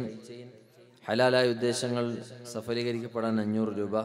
വീട് പണി പെട്ടെന്ന് തീരാൻ വേണ്ടി സ്വർണ്ണ കൈച്ചെയിൻ. കാലുവേദന മാറാൻ വേണ്ടി കുടുക്കിയിലുള്ള സൈനബ ഒരു സംഖ്യ. ആയിഷ അമ്പലവയൽ ദുആ ചെയ്യാൻ വേണ്ടി ഏൽപ്പിച്ചിട്ടുണ്ട്. ഹലാലായ ഉദ്ദേശം പൂർത്തിയാവാൻ വേണ്ടി 2000 രൂപ. ഹലാലായ ഉദ്ദേശം സഫലമാകാൻ മറ്റൊരാൾ ഒരു സ്വർണ്ണ മോതിരം. മറ്റൊരു ആൾ 500 രൂപ ദുആ ചെയ്യാൻ വേണ്ടി ഏൽപ്പിക്കുന്നു. മരണപ്പെട്ടു പോയ പിതാവിന് വേണ്ടി ദുആ ചെയ്യാൻ 500 രൂപ. സുലൈഖ നരിക്കുണ്ട് 513 രൂപ.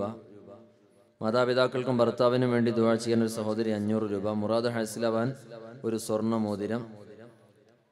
നന്നായി പഠിക്കുന്നതിന് വേണ്ടിയും മുറാദ് ഹാസിലാകുന്നതിനും വേണ്ടി ഒരു കൈ ചെയിന്. മകൻ്റെ കിഡ്നിയുടെ അസുഖം മാറാൻ വേണ്ടി 500 രൂപ. മരിച്ചുപോയ പിതാവിൻ്റെ ഉമ്മക്കും വേണ്ടി ദുആ ചെയ്യാൻ NK അബു 2001 രൂപ. NK ബാബു 1001 രൂപ. മരിച്ചുപോയ ഉപ്പാക്കും ഉമ്മാക്കും ഭർത്താവിനും വേണ്ടി ദുആ ചെയ്യാൻ 1000 രൂപ ഖദീജ. റബീഉൽ അവ്വലിൽ ഭർത്താവിൻ്റെ ആണ്ടാണ്, പരലോക ജീവിതം വിജയത്തിന് വേണ്ടി ദുആ ചെയ്യുക 1000 രൂപ. മരണപ്പെട്ട ഭർത്താവിന് വേണ്ടി ദുആ ചെയ്യാൻ 2000. മരണപ്പെട്ട ഉമ്മാക്കുപ്പാക്കും വേണ്ടി ദുആ ചെയ്യാൻ 2000. ഉമ്മയുടെ ഓപ്പറേഷൻ നന്നായി നടക്കാൻ 1000. ദുആ ചെയ്യാൻ വേണ്ടി 500. മരണപ്പെട്ട ഉപ്പാക്കും ഉമ്മാക്കും സഹോദരങ്ങൾക്കും വേണ്ടി ദുആ ചെയ്യാൻ 10000. 10ൽ പഠിക്കുന്ന മകൻ നന്നായി പഠിക്കാനും നല്ല സ്വഭാവത്തിനും വേണ്ടി 500. മരിച്ചുപോയ ഭർത്താവിന് ദുആ ചെയ്യാൻ 500. കണ്ണിൻ്റെ അസുഖങ്ങൾ ശിഫ കിട്ടാൻ, ശ്വാസം മുട്ട് ശിഫയാവാൻ വേണ്ടി ദുആ ചെയ്യാൻ ഒരു സഹോദരി. മരിച്ചുപോയ ഉപ്പാക്ക് വേണ്ടി ദുആ ചെയ്യാൻ 1000 രൂപ. സലീം എന്നയാൾ ദുആ ചെയ്യാൻ 500. രോഗത്തിൽ നിന്ന് ശിഫയാകുന്നതിന് വേണ്ടി.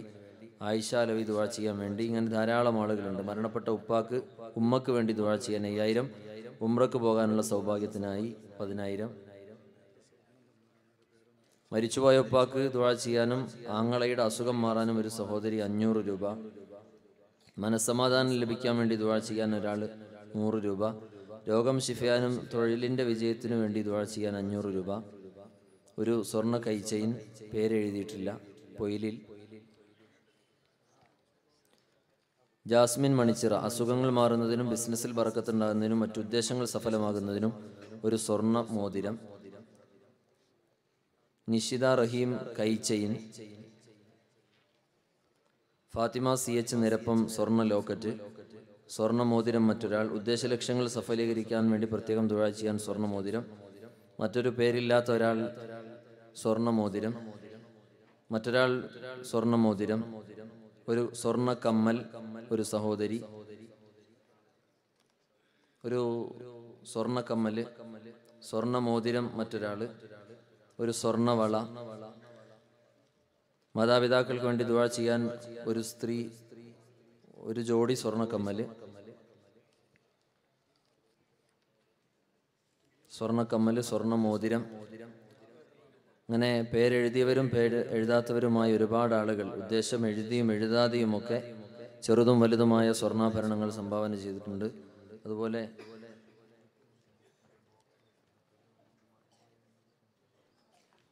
അൻവർ സാദിഖ് 1500 രൂപ. 1000 രൂപ വിലയുള്ള മോതിരക്കല്ല് ഒരു സഹോദരൻ. ദുആ ചെയ്യാൻ വേണ്ടി മറ്റൊരാൾ. പെൺകുട്ടികൾക്ക് നല്ല ജീവിതത്തിന് വേണ്ടി ദുആ ചെയ്യാൻ സ്വർണ്ണ മോതിരം. ഡയമണ്ട് മോതിരം മകൻ ഹാഫിളാകുന്നതിന് വേണ്ടി ഒരാൾ സംഭാവന ചെയ്തിട്ടുണ്ട്. ഒരു സ്വർണ്ണ മോതിരം മറ്റൊരാൾ നൽകിയിട്ടുണ്ട്. വേറെയും സ്വർണ്ണ മോതിരം കിട്ടിയിട്ടുണ്ട്. ഒരു ജോഡി കമ്മൽ മകൻ ഹാഫിളാവാൻ വേണ്ടി ദുആ ചെയ്യാൻ വേണ്ടി ഒരു ജോഡി കമ്മൽ. ഒരു കമ്മൽ ആയിഷ മഞ്ഞപ്പാറ. മരിച്ച 2 പിതാക്കന്മാരുടെയും ഖബർ വിശാലമാകാനും ഹലാലായ ഉദ്ദേശങ്ങൾ സാധിക്കാനും പേര് പറയാൻ താല്പര്യപ്പെടാത്ത ഒരാൾ സ്വർണ്ണ മോതിരം. തച്ചപ്പറമ്പിൽ ഫാത്തിമ ഹജ്ജുമ്മ 500 രൂപ. രോഗം മാറാൻ വേണ്ടി ദുആ ചെയ്യാൻ ഏൽപ്പിച്ചിട്ടുണ്ട്. അൻവർ സാദിഖ് 1500 രൂപ. ഹൃദയം നന്നായി കിട്ടാൻ വേണ്ടി ഒരാൾ 1000 രൂപ. എല്ലാവരുടെയും പേര് ചിലപ്പോൾ വായിച്ചിട്ടുണ്ടാവില്ല, ക്ഷമിക്കണം. എല്ലാവരുടെയും നിയത്തുകൾ, എല്ലാവരുടെയും ഉദ്ദേശങ്ങൾ, ഹദിയകളും സ്വതക്കകളൊക്കെ അള്ളാഹുവിന് അറിയാം. അള്ളാഹു എല്ലാം ഖബൂൽ ചെയ്യട്ടെ. ഉസ്താദ് അവർകൾ ദുആ ചെയ്യും. നാളെ മാതമംഗലം മദ്രസയ്ക്കും അവധിയായിരിക്കും എന്നറിയിക്കും.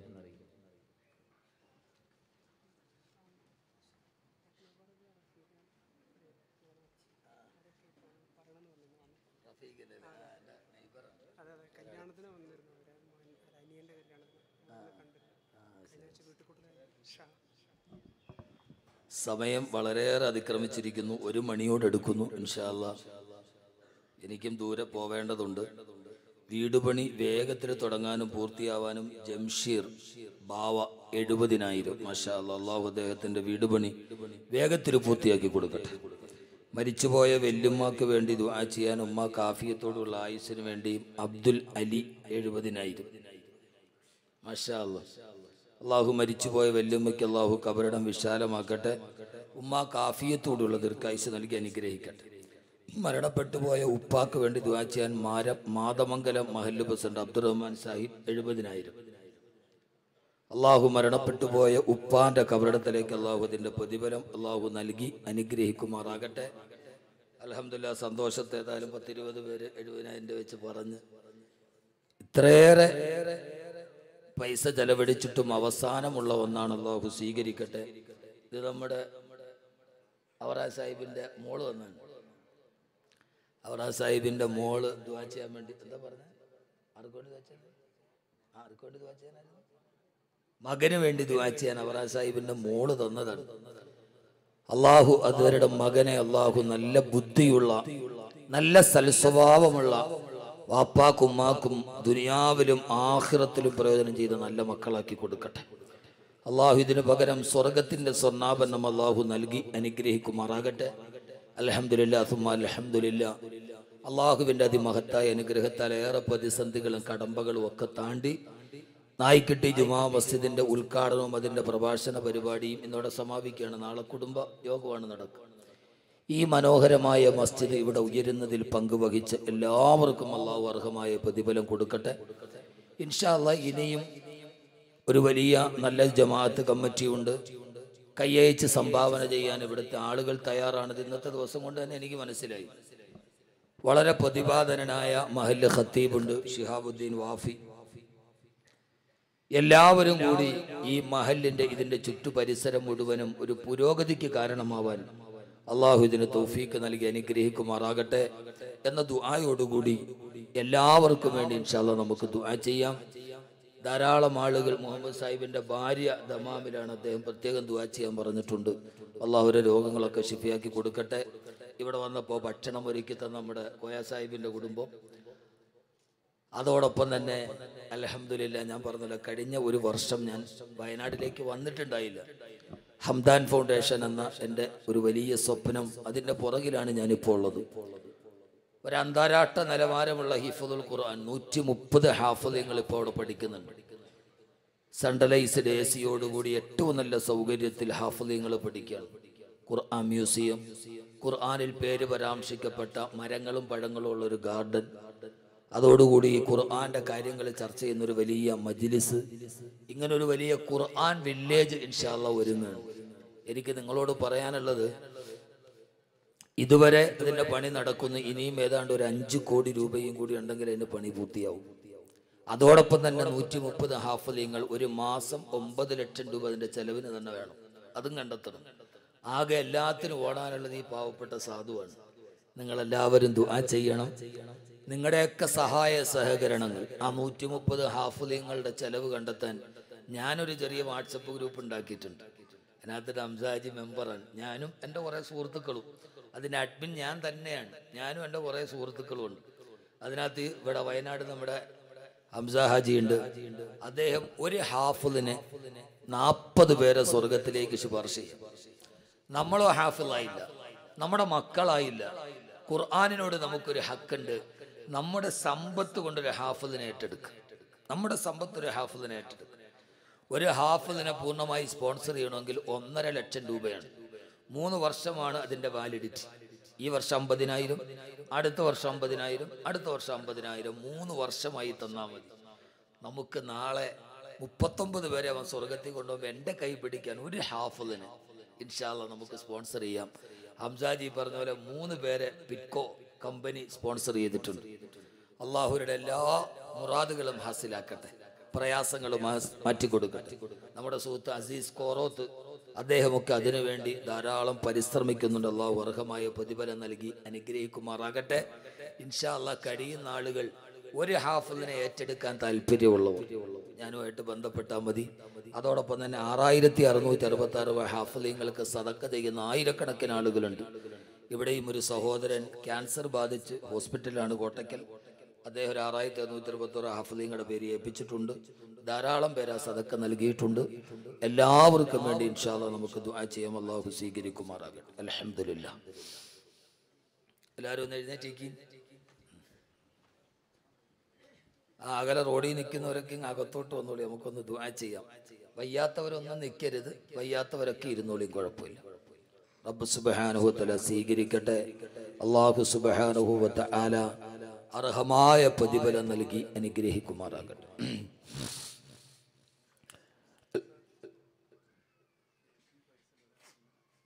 AP ഫൈസൽ സാഹിബ്, KP ഫൈസൽ സാഹിബ് ഒരു ഹാഫിളിനെ ഏറ്റെടുത്തു. മാഷാ അല്ലാഹ്.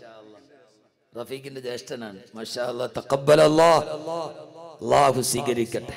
പാതിരാത്രി സമയം പടച്ച റബ്ബേ നിന്റെ ഖുർആൻ മനഃപ്പാടമാക്കി ഒരു ഹാഫിളിനെ ഏറ്റെടുത്ത ഫൈസൽ എന്ന സഹോദരൻ, അദ്ദേഹത്തിന്റെ മുഴുവൻ കാര്യങ്ങൾ നീ ഏറ്റെടുക്കണേ അല്ലാഹു. ഞാൻ ഇത്രയും കഷ്ടപ്പെട്ട് ഈ അടുത്ത സമയത്ത് വാതിന് വന്നിട്ടില്ല. ഇത്ര കഷ്ടപ്പെട്ടു.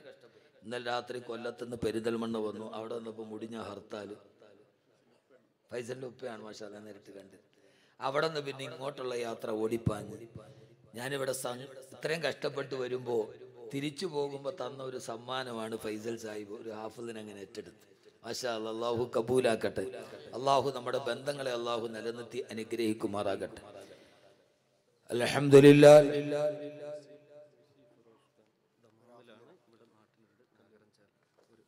യൂസി ഫിറോസ് സാഹിബ് ഒരു ഹാഫിളിനെ ഏറ്റെടുത്തു. മാഷാ അല്ലാഹ്. തഖബ്ബലല്ലാഹ്. അല്ലാഹു സ്വീകരിക്കട്ടെ. പടച്ചവനെ ഫിറോസ് സാഹിബിന്റെ ഏറ്റെടുക്കൽ നീ കബൂലാക്കണേ അല്ലാഹുവേ. സന്തോഷം നൽകണേ തമ്പുരാനെ. അദ്ദേഹത്തിന്റെ പൊന്നു മക്കളെ ഇതിനു പകരം നീ ഏറ്റെടുത്ത് സൽസ്വഭാവികളാക്കി നല്ല മക്കളാക്കി നീ അവരെ കബൂലാക്കണേ അല്ലാഹുവേ. നീ കബൂലാക്കണേ തമ്പുരാനെ. അൽഹംദുലില്ലാഹ്. അൽഹംദുലില്ലാഹി റബ്ബിൽ ആലമീൻ. ഇനി ഏറ്റെടുക്കാരെങ്കിലും ഉണ്ടെങ്കിൽ എഴുതി തന്നാ മതി. മഹാദുആടെ സദസ്സിൽ നമുക്കിവിടെ തന്നെ ദുആ ചെയ്യാം. ആ 130 ഹാഫിളീങ്ങൾ തഹജ്ജുദിന്റെ സമയത്താണ് ദുആ ചെയ്യുക.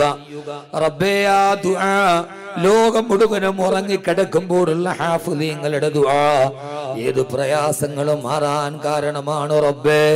ഈ സഹോദരങ്ങളുടെ ആ ഏറ്റെടുക്കൽ നീ കബൂലാക്കണേ അല്ലാഹ്. പടച്ചവനെ അതിനു പകരം എല്ലാ നന്മകളും നൽകി അനുഗ്രഹിക്കണേ അല്ലാഹുവേ. പടച്ചവനെ ഈ പാതിരാവിന്റെ നിശബ്ദതയിൽ ഞങ്ങൾ ഉയർത്തുന്ന കൈകളെ നീ സ്വീകരിക്കണേ അല്ലാഹ്. പടച്ചവനെ ഞങ്ങളുടെ എല്ലാ പ്രയാസങ്ങളും ദുഃഖങ്ങളും നിന്റെ മുമ്പിൽ ഞങ്ങൾ തുറന്നു പറയുന്നു റഹ്മാനെ. അല്ലാഹുവേ ദുഃഖങ്ങൾ അറിയുന്ന റബ്ബേ, പ്രയാസങ്ങൾ അറിയുന്ന റബ്ബേ, പടച്ചവനെ ഞങ്ങളുടെ ദുഃഖങ്ങളും പ്രയാസങ്ങളും നീ മാറ്റിത്തരണേ അല്ലാഹ്. നീ മാറ്റിത്തരണേ അല്ലാഹ്. നീ മാറ്റിത്തരണേ തമ്പുരാനെ. അല്ലാഹുവേ ഞങ്ങളിൽ നിന്നും മരണപ്പെട്ടു പോയവരുടെ കബറിടം നീ വിശാലമാക്കണേ റഹ്മാനെ. അതിൽ ഞങ്ങളുടെ ഉപ്പയുണ്ട്, ഉമ്മയുണ്ട്, കൂടപ്പറപ്പുകളുണ്ട്, ഞങ്ങളുമായി ബന്ധപ്പെട്ട ആളുകളുണ്ട് റബ്ബേ. അവരുടെ കബറിൽ കിടക്കുകയാണ്. അവരുടെ കബറ് നീ സ്വർഗ്ഗപ്പൂന്തോപ്പാക്കി കൊടുക്കണേ അല്ലാഹ്. പടച്ചവനെ മനുഷ്യരാണ്, അതിൽ ഞങ്ങളെ കട്ടപ്പെട്ട് വളർത്തിയ ഉപ്പമാരുണ്ട്, അവരൊക്കെ സാധാരണക്കാരാണ് റബ്ബേ. കൃഷി ചെയ്ത് കട്ടപ്പെട്ട് ഞങ്ങളെ വളർത്തി വലുതാക്കിയ ഉപ്പയും ഉമ്മയുമാണ്. അവരെ കബറിൽ നീ ശിക്ഷിക്കരുതേ തമ്പുരാനെ. ഞങ്ങളെ വളർത്താൻ വേണ്ടി അവർ കഷ്ടപ്പെട്ടവരാണ്. ഒരു നേരം ഭക്ഷണം തരാൻ 3 നേരം പട്ടിണി കിടന്ന് ഞങ്ങളുടെ പൊന്നുപ്പയും പൊന്നുമ്മയുമാണ്. മരിക്കുന്ന നേരത്ത് അവരുടെ തൊലി ചുക്കിച്ചുളിഞ്ഞത് ഞങ്ങൾക്ക് വേണ്ടി വെയിൽ കൊണ്ടിട്ടാണ്. ഞങ്ങളുടെ ഉമ്മ ഇത്രത്തോളം മെലിഞ്ഞത് മരണത്തിന്റെ വേദന സഹിച്ച് ഞങ്ങളെ പ്രസവിച്ചത് കൊണ്ടാണ് അല്ലാഹ്. ഞങ്ങളുടെ ഉമ്മയെയും ഉപ്പയെയും കബറിൽ നീ സ്വർഗവിരിപ്പിൽ കിടത്തണേ അല്ലാഹ്. സ്വർഗപാനീയം കൊടുക്കണേ അല്ലാഹ്. പടച്ചവനെ അല്ലാഹുവേ അവരെ സ്വർഗത്തിൽ വെച്ച് കാണാൻ മക്കളായ ഞങ്ങൾക്ക് തൗഫീഖ് നൽകണേ റഹ്മാനെ. അല്ലാഹുവേ അതിന് മക്കള് മരിച്ചു പോയവരുണ്ട് റബ്ബേ. അവരുടെ മക്കളെ നീ സ്വർഗത്തിൽ കാണാൻ തൗഫീഖ് നൽകണേ അല്ലാഹ്. പടച്ചവനെ മാരകമായ രോഗം കൊണ്ട് ബുദ്ധിമുട്ടുന്നവർ അവരെ രോഗത്തെ നീ ശിഫയാക്കണേ അല്ലാഹ്. ക്യാൻസർ, ബ്രെയിൻ ട്യൂമർ പോലെയുള്ള മാരക രോഗത്തിൽ നിന്ന് കാക്കണേ അല്ലാഹ്. പടച്ചവനെ ക്യാൻസർ, ബ്രെയിൻ ട്യൂമർ പോലെയുള്ള മാരക രോഗത്തിൽ നിന്ന് നീ കാക്കണേ അല്ലാഹ്. പടച്ചവനെ അല്ലാഹുവേ 1666 രൂപ ഹാഫിളീങ്ങൾക്ക് നേർച്ചയാക്കി തന്നിട്ടുണ്ട്. നീ ശിഫ നൽകണേ തമ്പുരാനെ. നീ ശിഫ നൽകണേ തമ്പുരാനെ. നീ ശിഫ നൽകണേ അല്ലാഹുവേ. പടച്ചവനെ ക്യാൻസർ പിടിച്ച് ശരീരഭാഗങ്ങൾ മുഴുവനെ കറുത്ത് കരുവാളിച്ച് മറ്റുള്ളവരെ ഞങ്ങളെ ദയനീയതയോടെ നോക്കുന്ന അവസ്ഥ വരുത്തല്ലേ അല്ലാഹ്. പടച്ചവനെ ക്യാൻസറിന്റെ വേദന കൊണ്ട് പരീക്ഷിക്കല്ലേ അല്ലാഹ്. ഞങ്ങള് പാവങ്ങളാണ് റബ്ബേ, ഞങ്ങള് സാധുക്കളാണ് റബ്ബേ. നീ ഒരു പരീക്ഷണം നൽകിയാൽ നിങ്ങൾക്ക് കഴിവില്ല അല്ലാ. പടച്ചവനെ ഞങ്ങളെ പരീക്ഷിക്കല്ലേ അല്ലാ. രോഗം കൊണ്ട് പരീക്ഷിക്കല്ലേ അല്ലാ. കടം കൊണ്ട് പരീക്ഷിക്കല്ല റബ്ബേ. പടച്ചവനെ കടബാധ്യതയുള്ള പലരും ഉസ്താദേ ദുആ ചെയ്യണമെന്ന് പറഞ്ഞിട്ടുണ്ട്. കടക്കാരായി മരിപ്പിക്കല്ലേ അല്ലാ. കടം കൊണ്ട് പരീക്ഷിക്കല്ലേ അല്ലാ. ഭർത്താവിന്റെ മക്കളുടെ കടമോത്ത് ദുഃഖിക്കുന്ന ഒത്തിരി സഹോദരിമാരുണ്ട്. ആ കടങ്ങൾ നീ ഒരു നല്ല വഴി തുറന്നു കൊടുക്കണേ റഹ്മാനെ. നല്ല വഴി തുറന്നു കൊടുക്കണേ റഹ്മാനെ. അല്ലാഹുവേ അല്ലാഹുവേ പടച്ചവനെ ഞങ്ങളുടെ ഗൾഫ് സഹോദരങ്ങൾ പ്രതിസന്ധിയിലാണ്. സൗദി അറേബ്യയിലൊക്കെ പ്രശ്നങ്ങൾ പടർന്നു പിടിക്കുകയാണ്. റബ്ബേ ഒരു വീട് വെക്കാൻ, പെങ്ങളെ കെട്ടിച്ചു വിടാൻ, പ്രയാസങ്ങൾ മാറാൻ, നൂറുകണക്കിന് സ്വപ്നങ്ങളുമായി ഗൾഫിലേക്ക് പറന്ന ഞങ്ങളുടെ സഹോദരങ്ങൾ പരീക്ഷണങ്ങളിൽ നിന്ന് കാക്കണേ അല്ലാ. പരീക്ഷണങ്ങളിൽ നിന്ന് കാക്കണേ അല്ലാ. ഞങ്ങളുടെ ഗൾഫുകാരെ കാത്തോളണേ റബ്ബേ. എത്ര കടകളാണ് പൂട്ടിപ്പോയത്, എത്ര പേരുടെ ജോലിയാണ് നഷ്ടപ്പെട്ടത് റബ്ബേ. പ്രയാസത്തോടെ കഴിയുന്ന ഞങ്ങളുടെ പ്രവാസികൾ, ദീനിനു വേണ്ടി ചോദിച്ചാൽ വാരിക്കോരി തരുന്നവർ റബ്ബേ, ഞങ്ങളുടെ പ്രവാസികളെ കൈവടിയല്ലേ അല്ലാ. അവരെ കൈവിടല്ലേ അല്ലാ. അവരെ നീ കാത്തോളണേ റഹ്മാനെ. പടച്ചവനെ ഞങ്ങളുടെ കുടുംബത്തിൽ സന്തോഷം നൽകണേ അല്ലാ. സമാധാനം നൽകണേ അല്ലാ. സഹോദരങ്ങളുടെ ഇടയിൽ യോജിപ്പ് നൽകണേ അല്ലാ. ഭാര്യ ഭർത്താക്കന്മാരുടെ ഇടയിൽ സ്നേഹം നൽകണേ അല്ലാ. പടച്ചവനെ ഈ നായിക്കട്ടിയിൽ അബൂബക്കർ സിദ്ദീഖ് ജുമാ മസ്ജിദ് ഇത്ര മനോഹരമായി തിളങ്ങി നിൽക്കുമ്പോ ഇതിനു വേണ്ടി സഹകരിച്ച പലരും ഖബറിന്റെ ഉള്ളിലുണ്ട് റബ്ബേ. അതിന്റെ പ്രതിഫലം ഖബറിൽ നൽകണേ അല്ലാ. ഇതിനു വേണ്ടി ലക്ഷങ്ങൾ കൊടുത്തവർ, കോടികൾ കൊടുത്തവർ നിനക്കറിയാം റബ്ബേ. ഇത്ര മനോഹരമായി മസ്ജിദ് നിർമ്മിക്കാൻ ആരൊക്കെ ശരീരം കൊണ്ടോ സമ്പത്ത് കൊണ്ടോ കഷ്ടപ്പെട്ടോ അവർക്കൊക്കെ അർഹമായ പ്രതിഫലം നൽകണേ അല്ലാ. ഈ പരിപാടി നടത്താൻ സ്വാഗത സംഘത്തിന്റെ പ്രവർത്തകർ എത്ര രാത്രി അവർ ഉറക്കമുളച്ചു, എത്രയോ കഷ്ടപ്പാടുകൾ സഹിച്ചു റബ്ബേ. അവരെ ഒന്നും കൈവിടല്ലേ അല്ലാ. അവര് നിന്റെ പള്ളിക്ക് വേണ്ടി ഖിദ്മത്ത് ചെയ്തവരാണ് റബ്ബേ. അവര് നിന്റെ ഇഷ്ടത്തിന് വേണ്ടി ചലിച്ചവനാണല്ലാ. ഈ സാധുക്കളെ കൈവിടല്ലേ അല്ലാ. ഈ മഹല്ലിൽ ഐശ്വര്യം നൽകണേ അല്ലാ. അഭിവൃദ്ധി നൽകണേ അല്ലാ. ഐക്യം നൽകണേ അല്ലാ. ഈ മഹല്ലിനെ അല്ലാഹുവിന്റെ റസൂലിന്റെ മദീന പോലെ ആക്കണേ അല്ലാ. ഇവിടുത്തെ പള്ളിയെ മദീനത്തുൻ നബവി പോലെ ആക്കണേ അല്ലാ. ഇതിനെല്ലാം നേതൃത്വം നൽകിയ ബഹുമാനപ്പെട്ട ഇമാം അവറുകൾ, മുഅദ്ദിൻമാർ, മുഅല്ലിമീങ്ങൾ റബ്ബേ, അവരെ ജീവിതത്തിൽ വെളിച്ചം നൽകണേ അല്ലാ. ഐശ്വര്യം നൽകണേ അല്ലാ. പടച്ചവനെ ഞങ്ങളുടെ മാതാപിതാക്കൾക്ക് ആരോഗ്യത്തോടു കൂടിയുള്ള ദീർഘായുസ് നൽകണേ റബ്ബേ. പടച്ചവനെ ഇവിടെ ഒരുമിച്ച് കൂടിയ ചെറുപ്പക്കാർ പലരും ജോലിയില്ലാത്തവരാണ്. ജോലി നൽകണേ അല്ലാ. പടച്ചവനെ ഒരു പ്രളയം നക്കിത്തുടച്ച വയനാടാണ് റബ്ബേ. ഈ സാധുക്കൾ എഴുന്നേറ്റ് നിൽക്കുകയാണ്. നീ ഇവർക്ക് ശക്തി നൽകണേ അല്ലാ. ഇവരുടെ കൃഷികളിൽ ബറക്കത്ത് നൽകണേ അല്ലാ. കച്ചവടങ്ങളിൽ ബറക്കത്ത് നൽകണേ അല്ലാ. പടച്ചവനെ ജോലിയില്ലാത്തവർ ജോലി നൽകണേ റബ്ബേ. ഗൾഫിലേക്ക് പോകാൻ കൊതിക്കുന്നവർ യാത്ര എളുപ്പമാക്കണേ അല്ലാ. പടച്ചവനെ അല്ലാഹുവേ, ഞങ്ങളുടെ ഭാര്യമാർ ഇവിടെ ഒരുമിച്ച് കൂടിയ ആയിരക്കണക്കിന് സഹോദരിമാരുണ്ട് റബ്ബേ. പടച്ചവനെ ആ സഹോദരിമാരെ ഭർത്താക്കന്മാരെ സ്നേഹമുള്ളവരാക്കണേ അല്ലാ. കുടുംബത്തില് സന്തോഷം നൽകണേ അല്ലാ. രോഗം കൊണ്ട് പൊട്ടിക്കരയുന്ന സഹോദരിമാർ രോഗത്തിന് ശിഫ നൽകണേ അല്ലാ. ഭർത്താക്കന്മാരെ ഒത്തു ദുഃഖിക്കുന്നവർ സമാധാനം നൽകണേ അല്ലാ. അവരുടെ വീടുകളിൽ സന്തോഷം നിറച്ചു കൊടുക്കണേ അല്ലാ. ഞങ്ങളുടെ പെൺമക്കൾക്ക് ഈമാൻ നൽകണേ അല്ലാ. പിശാചുക്കളുടെ വലയിൽ നിന്ന് കാക്കണേ അല്ലാ. പടച്ചവനെ അല്ലാഹുവേ, ഞങ്ങളുടെ മക്കളെ നീ സ്വാലിഹീങ്ങളാക്കണേ അല്ലാ. ഹാഫിളീങ്ങളാക്കണേ റബ്ബേ. ഞങ്ങളുടെ ജീവിതത്തിലെ ഏറ്റവും വലിയ പ്രതീക്ഷ ഞങ്ങളുടെ പൊന്നുമക്കളിലാണ്. ലഹരിയിൽ നിന്ന് കാക്കണേ അല്ലാ. ഞങ്ങളുടെ മക്കൾ വഴിതെറ്റുന്നതിൽ നിന്ന് കാക്കണേ അല്ലാ. പടച്ചവനെ ഹാഫിളീങ്ങളാക്കി ആലിമീങ്ങളാക്കി ഞങ്ങൾക്ക് നൽകണേ റബ്ബേ. മക്കള് ഞങ്ങൾക്കെതിരെ തിരിയുന്ന അവസ്ഥ വരുത്തല്ലേ അല്ലാ. മക്കളുടെ ദുസ്വഭാവമോത്ത് ദുഃഖിക്കുന്ന എത്രയെത്ര മാതാപിതാക്കൾ ഈ സദസ്സിലുണ്ട്. റബ്ബേ, അവരെ മനസ്സിന് സമാധാനം നൽകണയല്ലാ, സമാധാനം നൽകണയല്ലാ, സമാധാനം നൽകണയല്ലാ. അവസാനം മരിക്കുന്നതിന് മുമ്പ് ഹബീബായ നബി മുഹമ്മദ് മുസ്തഫ സല്ലല്ലാഹു അലൈഹി വസല്ലമയെ സ്വപ്നത്തിൽ കാണാൻ തൗഫീഖ് നൽകണേ റബ്ബേ. മരിക്കുന്ന നേരം കലിമ പറഞ്ഞ് മരിപ്പിക്കണയല്ലാ. ഖബറിലെത്തിച്ചു വെക്കുമ്പോ ഖബർ വെളിച്ചമാക്കണയല്ലാ. പരലോകത്തെഴുന്നേറ്റു നിൽക്കുമ്പോ അർശിന്റെ തണല് നൽകണയല്ലാ.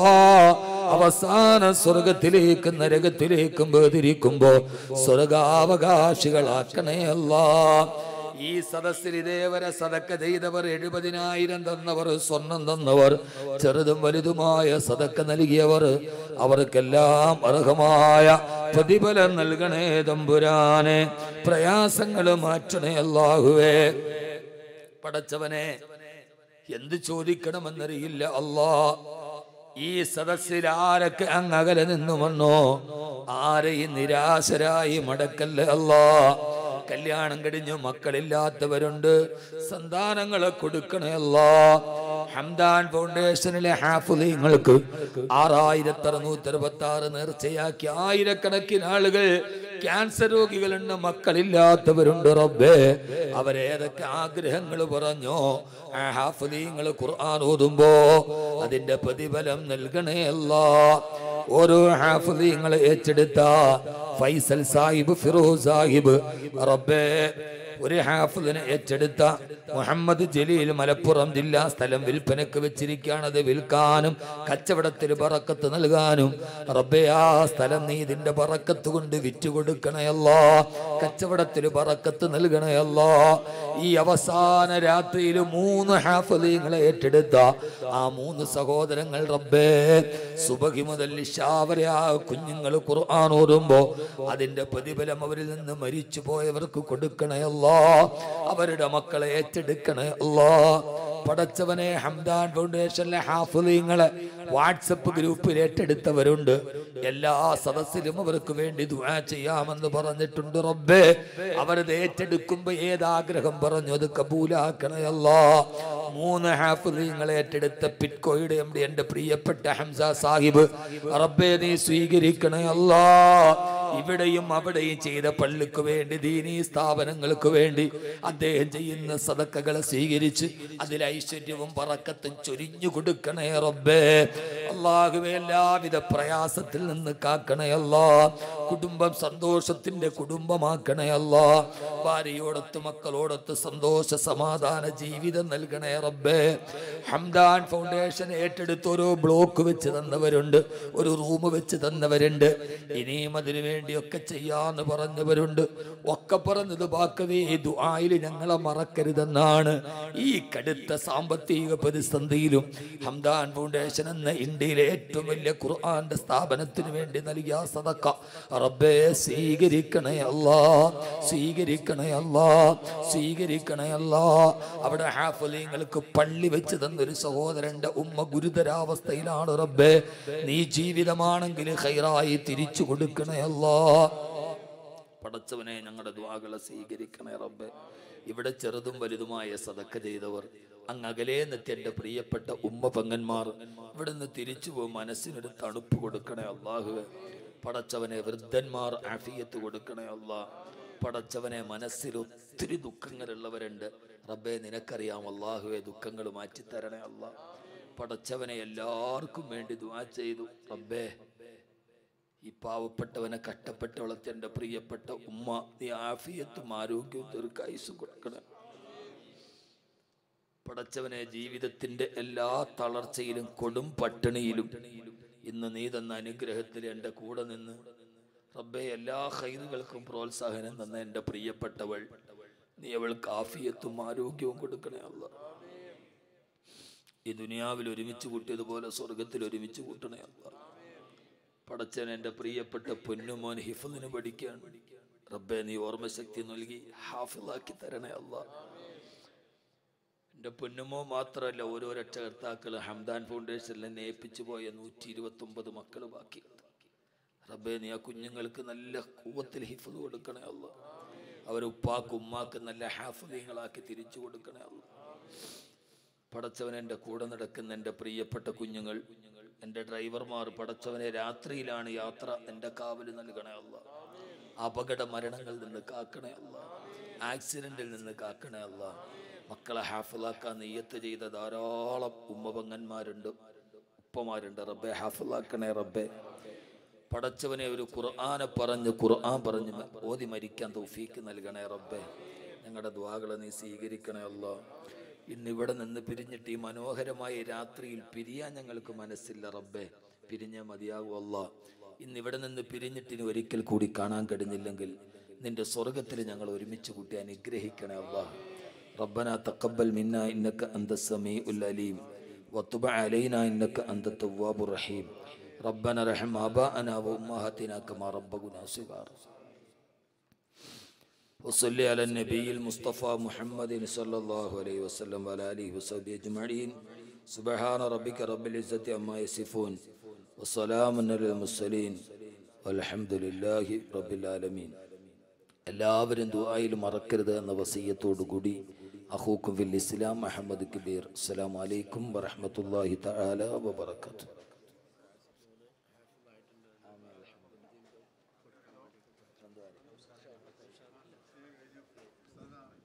നന്ദി പറയുന്നതിന് വേണ്ടി നൗഷാദ് ആലഞ്ചേരിയെ ക്ഷണിക്കുന്നു.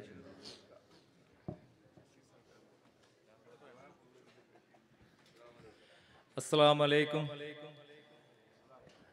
അബൂബക്കർ സിദ്ദീഖ് റളിയല്ലാഹു അൻഹുവിൻ്റെ നാമോദയത്തിൽ നമ്മൾ നിർമ്മിച്ച പള്ളിയുടെ ഉദ്ഘാടനത്തോടനുബന്ധിച്ച് ഇവിടെ നടത്തി വന്ന പ്രഭാഷണ പരിപാടിയുടെ അവസാന ദിവസമായ ഇന്ന് സ്വാഗതം അർപ്പിച്ച PT അധ്യക്ഷൻ, നമ്മുടെ മഹല്ല് ഖത്തീബ് നിസാം ഷിഹാബുദ്ദീൻ ബാഫി അവർകൾ, മുഖ്യ പ്രഭാഷണം നടത്തിയ അഹമ്മദ് കബീർ